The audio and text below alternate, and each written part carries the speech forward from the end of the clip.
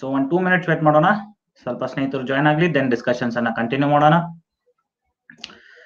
So welcome to Unacademy. Very good evening everyone.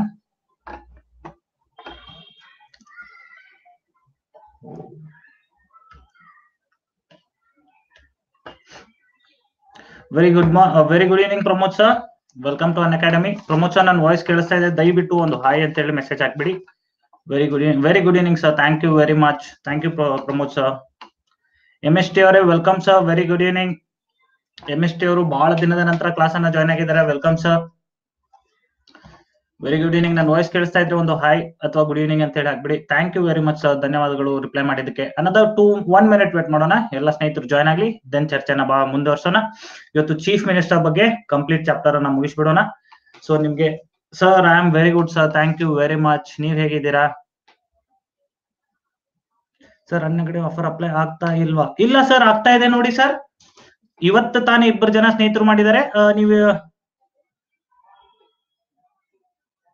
Prabhu Hiremath sir, welcome, very good evening. ಅತೀರಾ ma'am, very good evening. Prashant sir, very good evening. Ajmal sir, very good evening. Pavithra ma'am, very good evening. ಎಲ್ಲ ಸ್ನೇಹಿತರಿಗೂ very good evening. ದಯವಿಟ್ಟು ನನಗೆ hi ಅಥವಾ good evening ಅಂತ ಹೇಳಿ message ಮಾಡಿದ್ರೆ ನಂಗೆ ಗೊತ್ತಾಗುತ್ತೆ. ಪ್ರಮೋದ್ ಸರ್, ನೀವು ಅದು ಫ್ರೀ ಆಫರ್ ಅನ್ನ ಮಾಡಿದ್ರ? ಫ್ರೀ ಟ್ರಯಲ್ ಇತ್ತು ಗೊತ್ತಾ, 1 ವೀಕಿಗೆ ಫ್ರೀ ಟ್ರಯಲ್ ಇತ್ತು, ಅದನ್ನ ನೀವು ಆಕ್ಸೆಸ್ ಮಾಡಿದ್ರ ಅಂತ ಹೇಳಿ ಭಾವಿಸ್ತೀನಿ. ಸರ್ ಪ್ರಮೋದ್ ಸರ್, ನೀವು ನನಗೊಂದು ಸಹಾಯ ಮಾಡ್ಬಿಡಿ, ಅಲ್ಲ ನನಗೊಂದು ಮೆಸೇಜ್ ಹಾಕ್ಬಿಡಿ. ಫ್ರೀ ಟ್ರಯಲ್ ಮಾಡಿಲ್ಲ sir? Okay sir. Pramod sir, ದಯವಿಟ್ಟು I will make sure that ನಿಮ್ಗೆ ಅದು 2 to 49 ಆಫರ್ ಸಿಗುತ್ತೆ ಅಂತ ಹೇಳಿ. ಇನ್ನೊಬ್ರು ಸ್ನೇಹಿತರು ಕೂಡ ಇದೇ ಪ್ರಾಬ್ಲಮ್ ಬರ್ತಾ ಇದೆ, ಅದಕ್ಕೆ ದಯವಿಟ್ಟು ನೀವು ನನಗೊಂದು ಮೆಸೇಜ್ ಹಾಕ್ಬಿಡಿ. ಓಕೆ, ಎಲ್ಲಿ ಮೆಸೇಜ್ ಹಾಕ್ಬೇಕು? ಇಲ್ಲಿ Unacademy ಪ್ಲಾಟ್ಫಾರ್ಮ್ ದಲ್ಲಿ ಏನು ಮೆಸೇಜ್ ಸೆಕ್ಷನ್ ಇದೆ, ಅಲ್ಲಿ ಹೋಗೋದು ನನಗೊಂದು ಮೆಸೇಜ್ ಹಾಕಿ, ನಾನು ನಿಮ್ ಪರವಾಗಿ Unacademy ಜೊತೆ ಮಾತಾಡ್ತೀನಿ. ಓಕೆ, ಇನ್ನೊಬ್ರು ಸ್ನೇಹಿತರು ಕೂಡ ಇದೇ ಸೇಮ್ ಪ್ರಾಬ್ಲಮ್ ಬರ್ತಿದೆ, ಅದನ್ನ ಸಾಲ್ವ್ ಮಾಡಿಸೋಣ, ಇಬ್ರದ್ದು ಸಾಲ್ವ್ ಮಾಡಿಸ್ಕೊಡ್ತೀನಿ.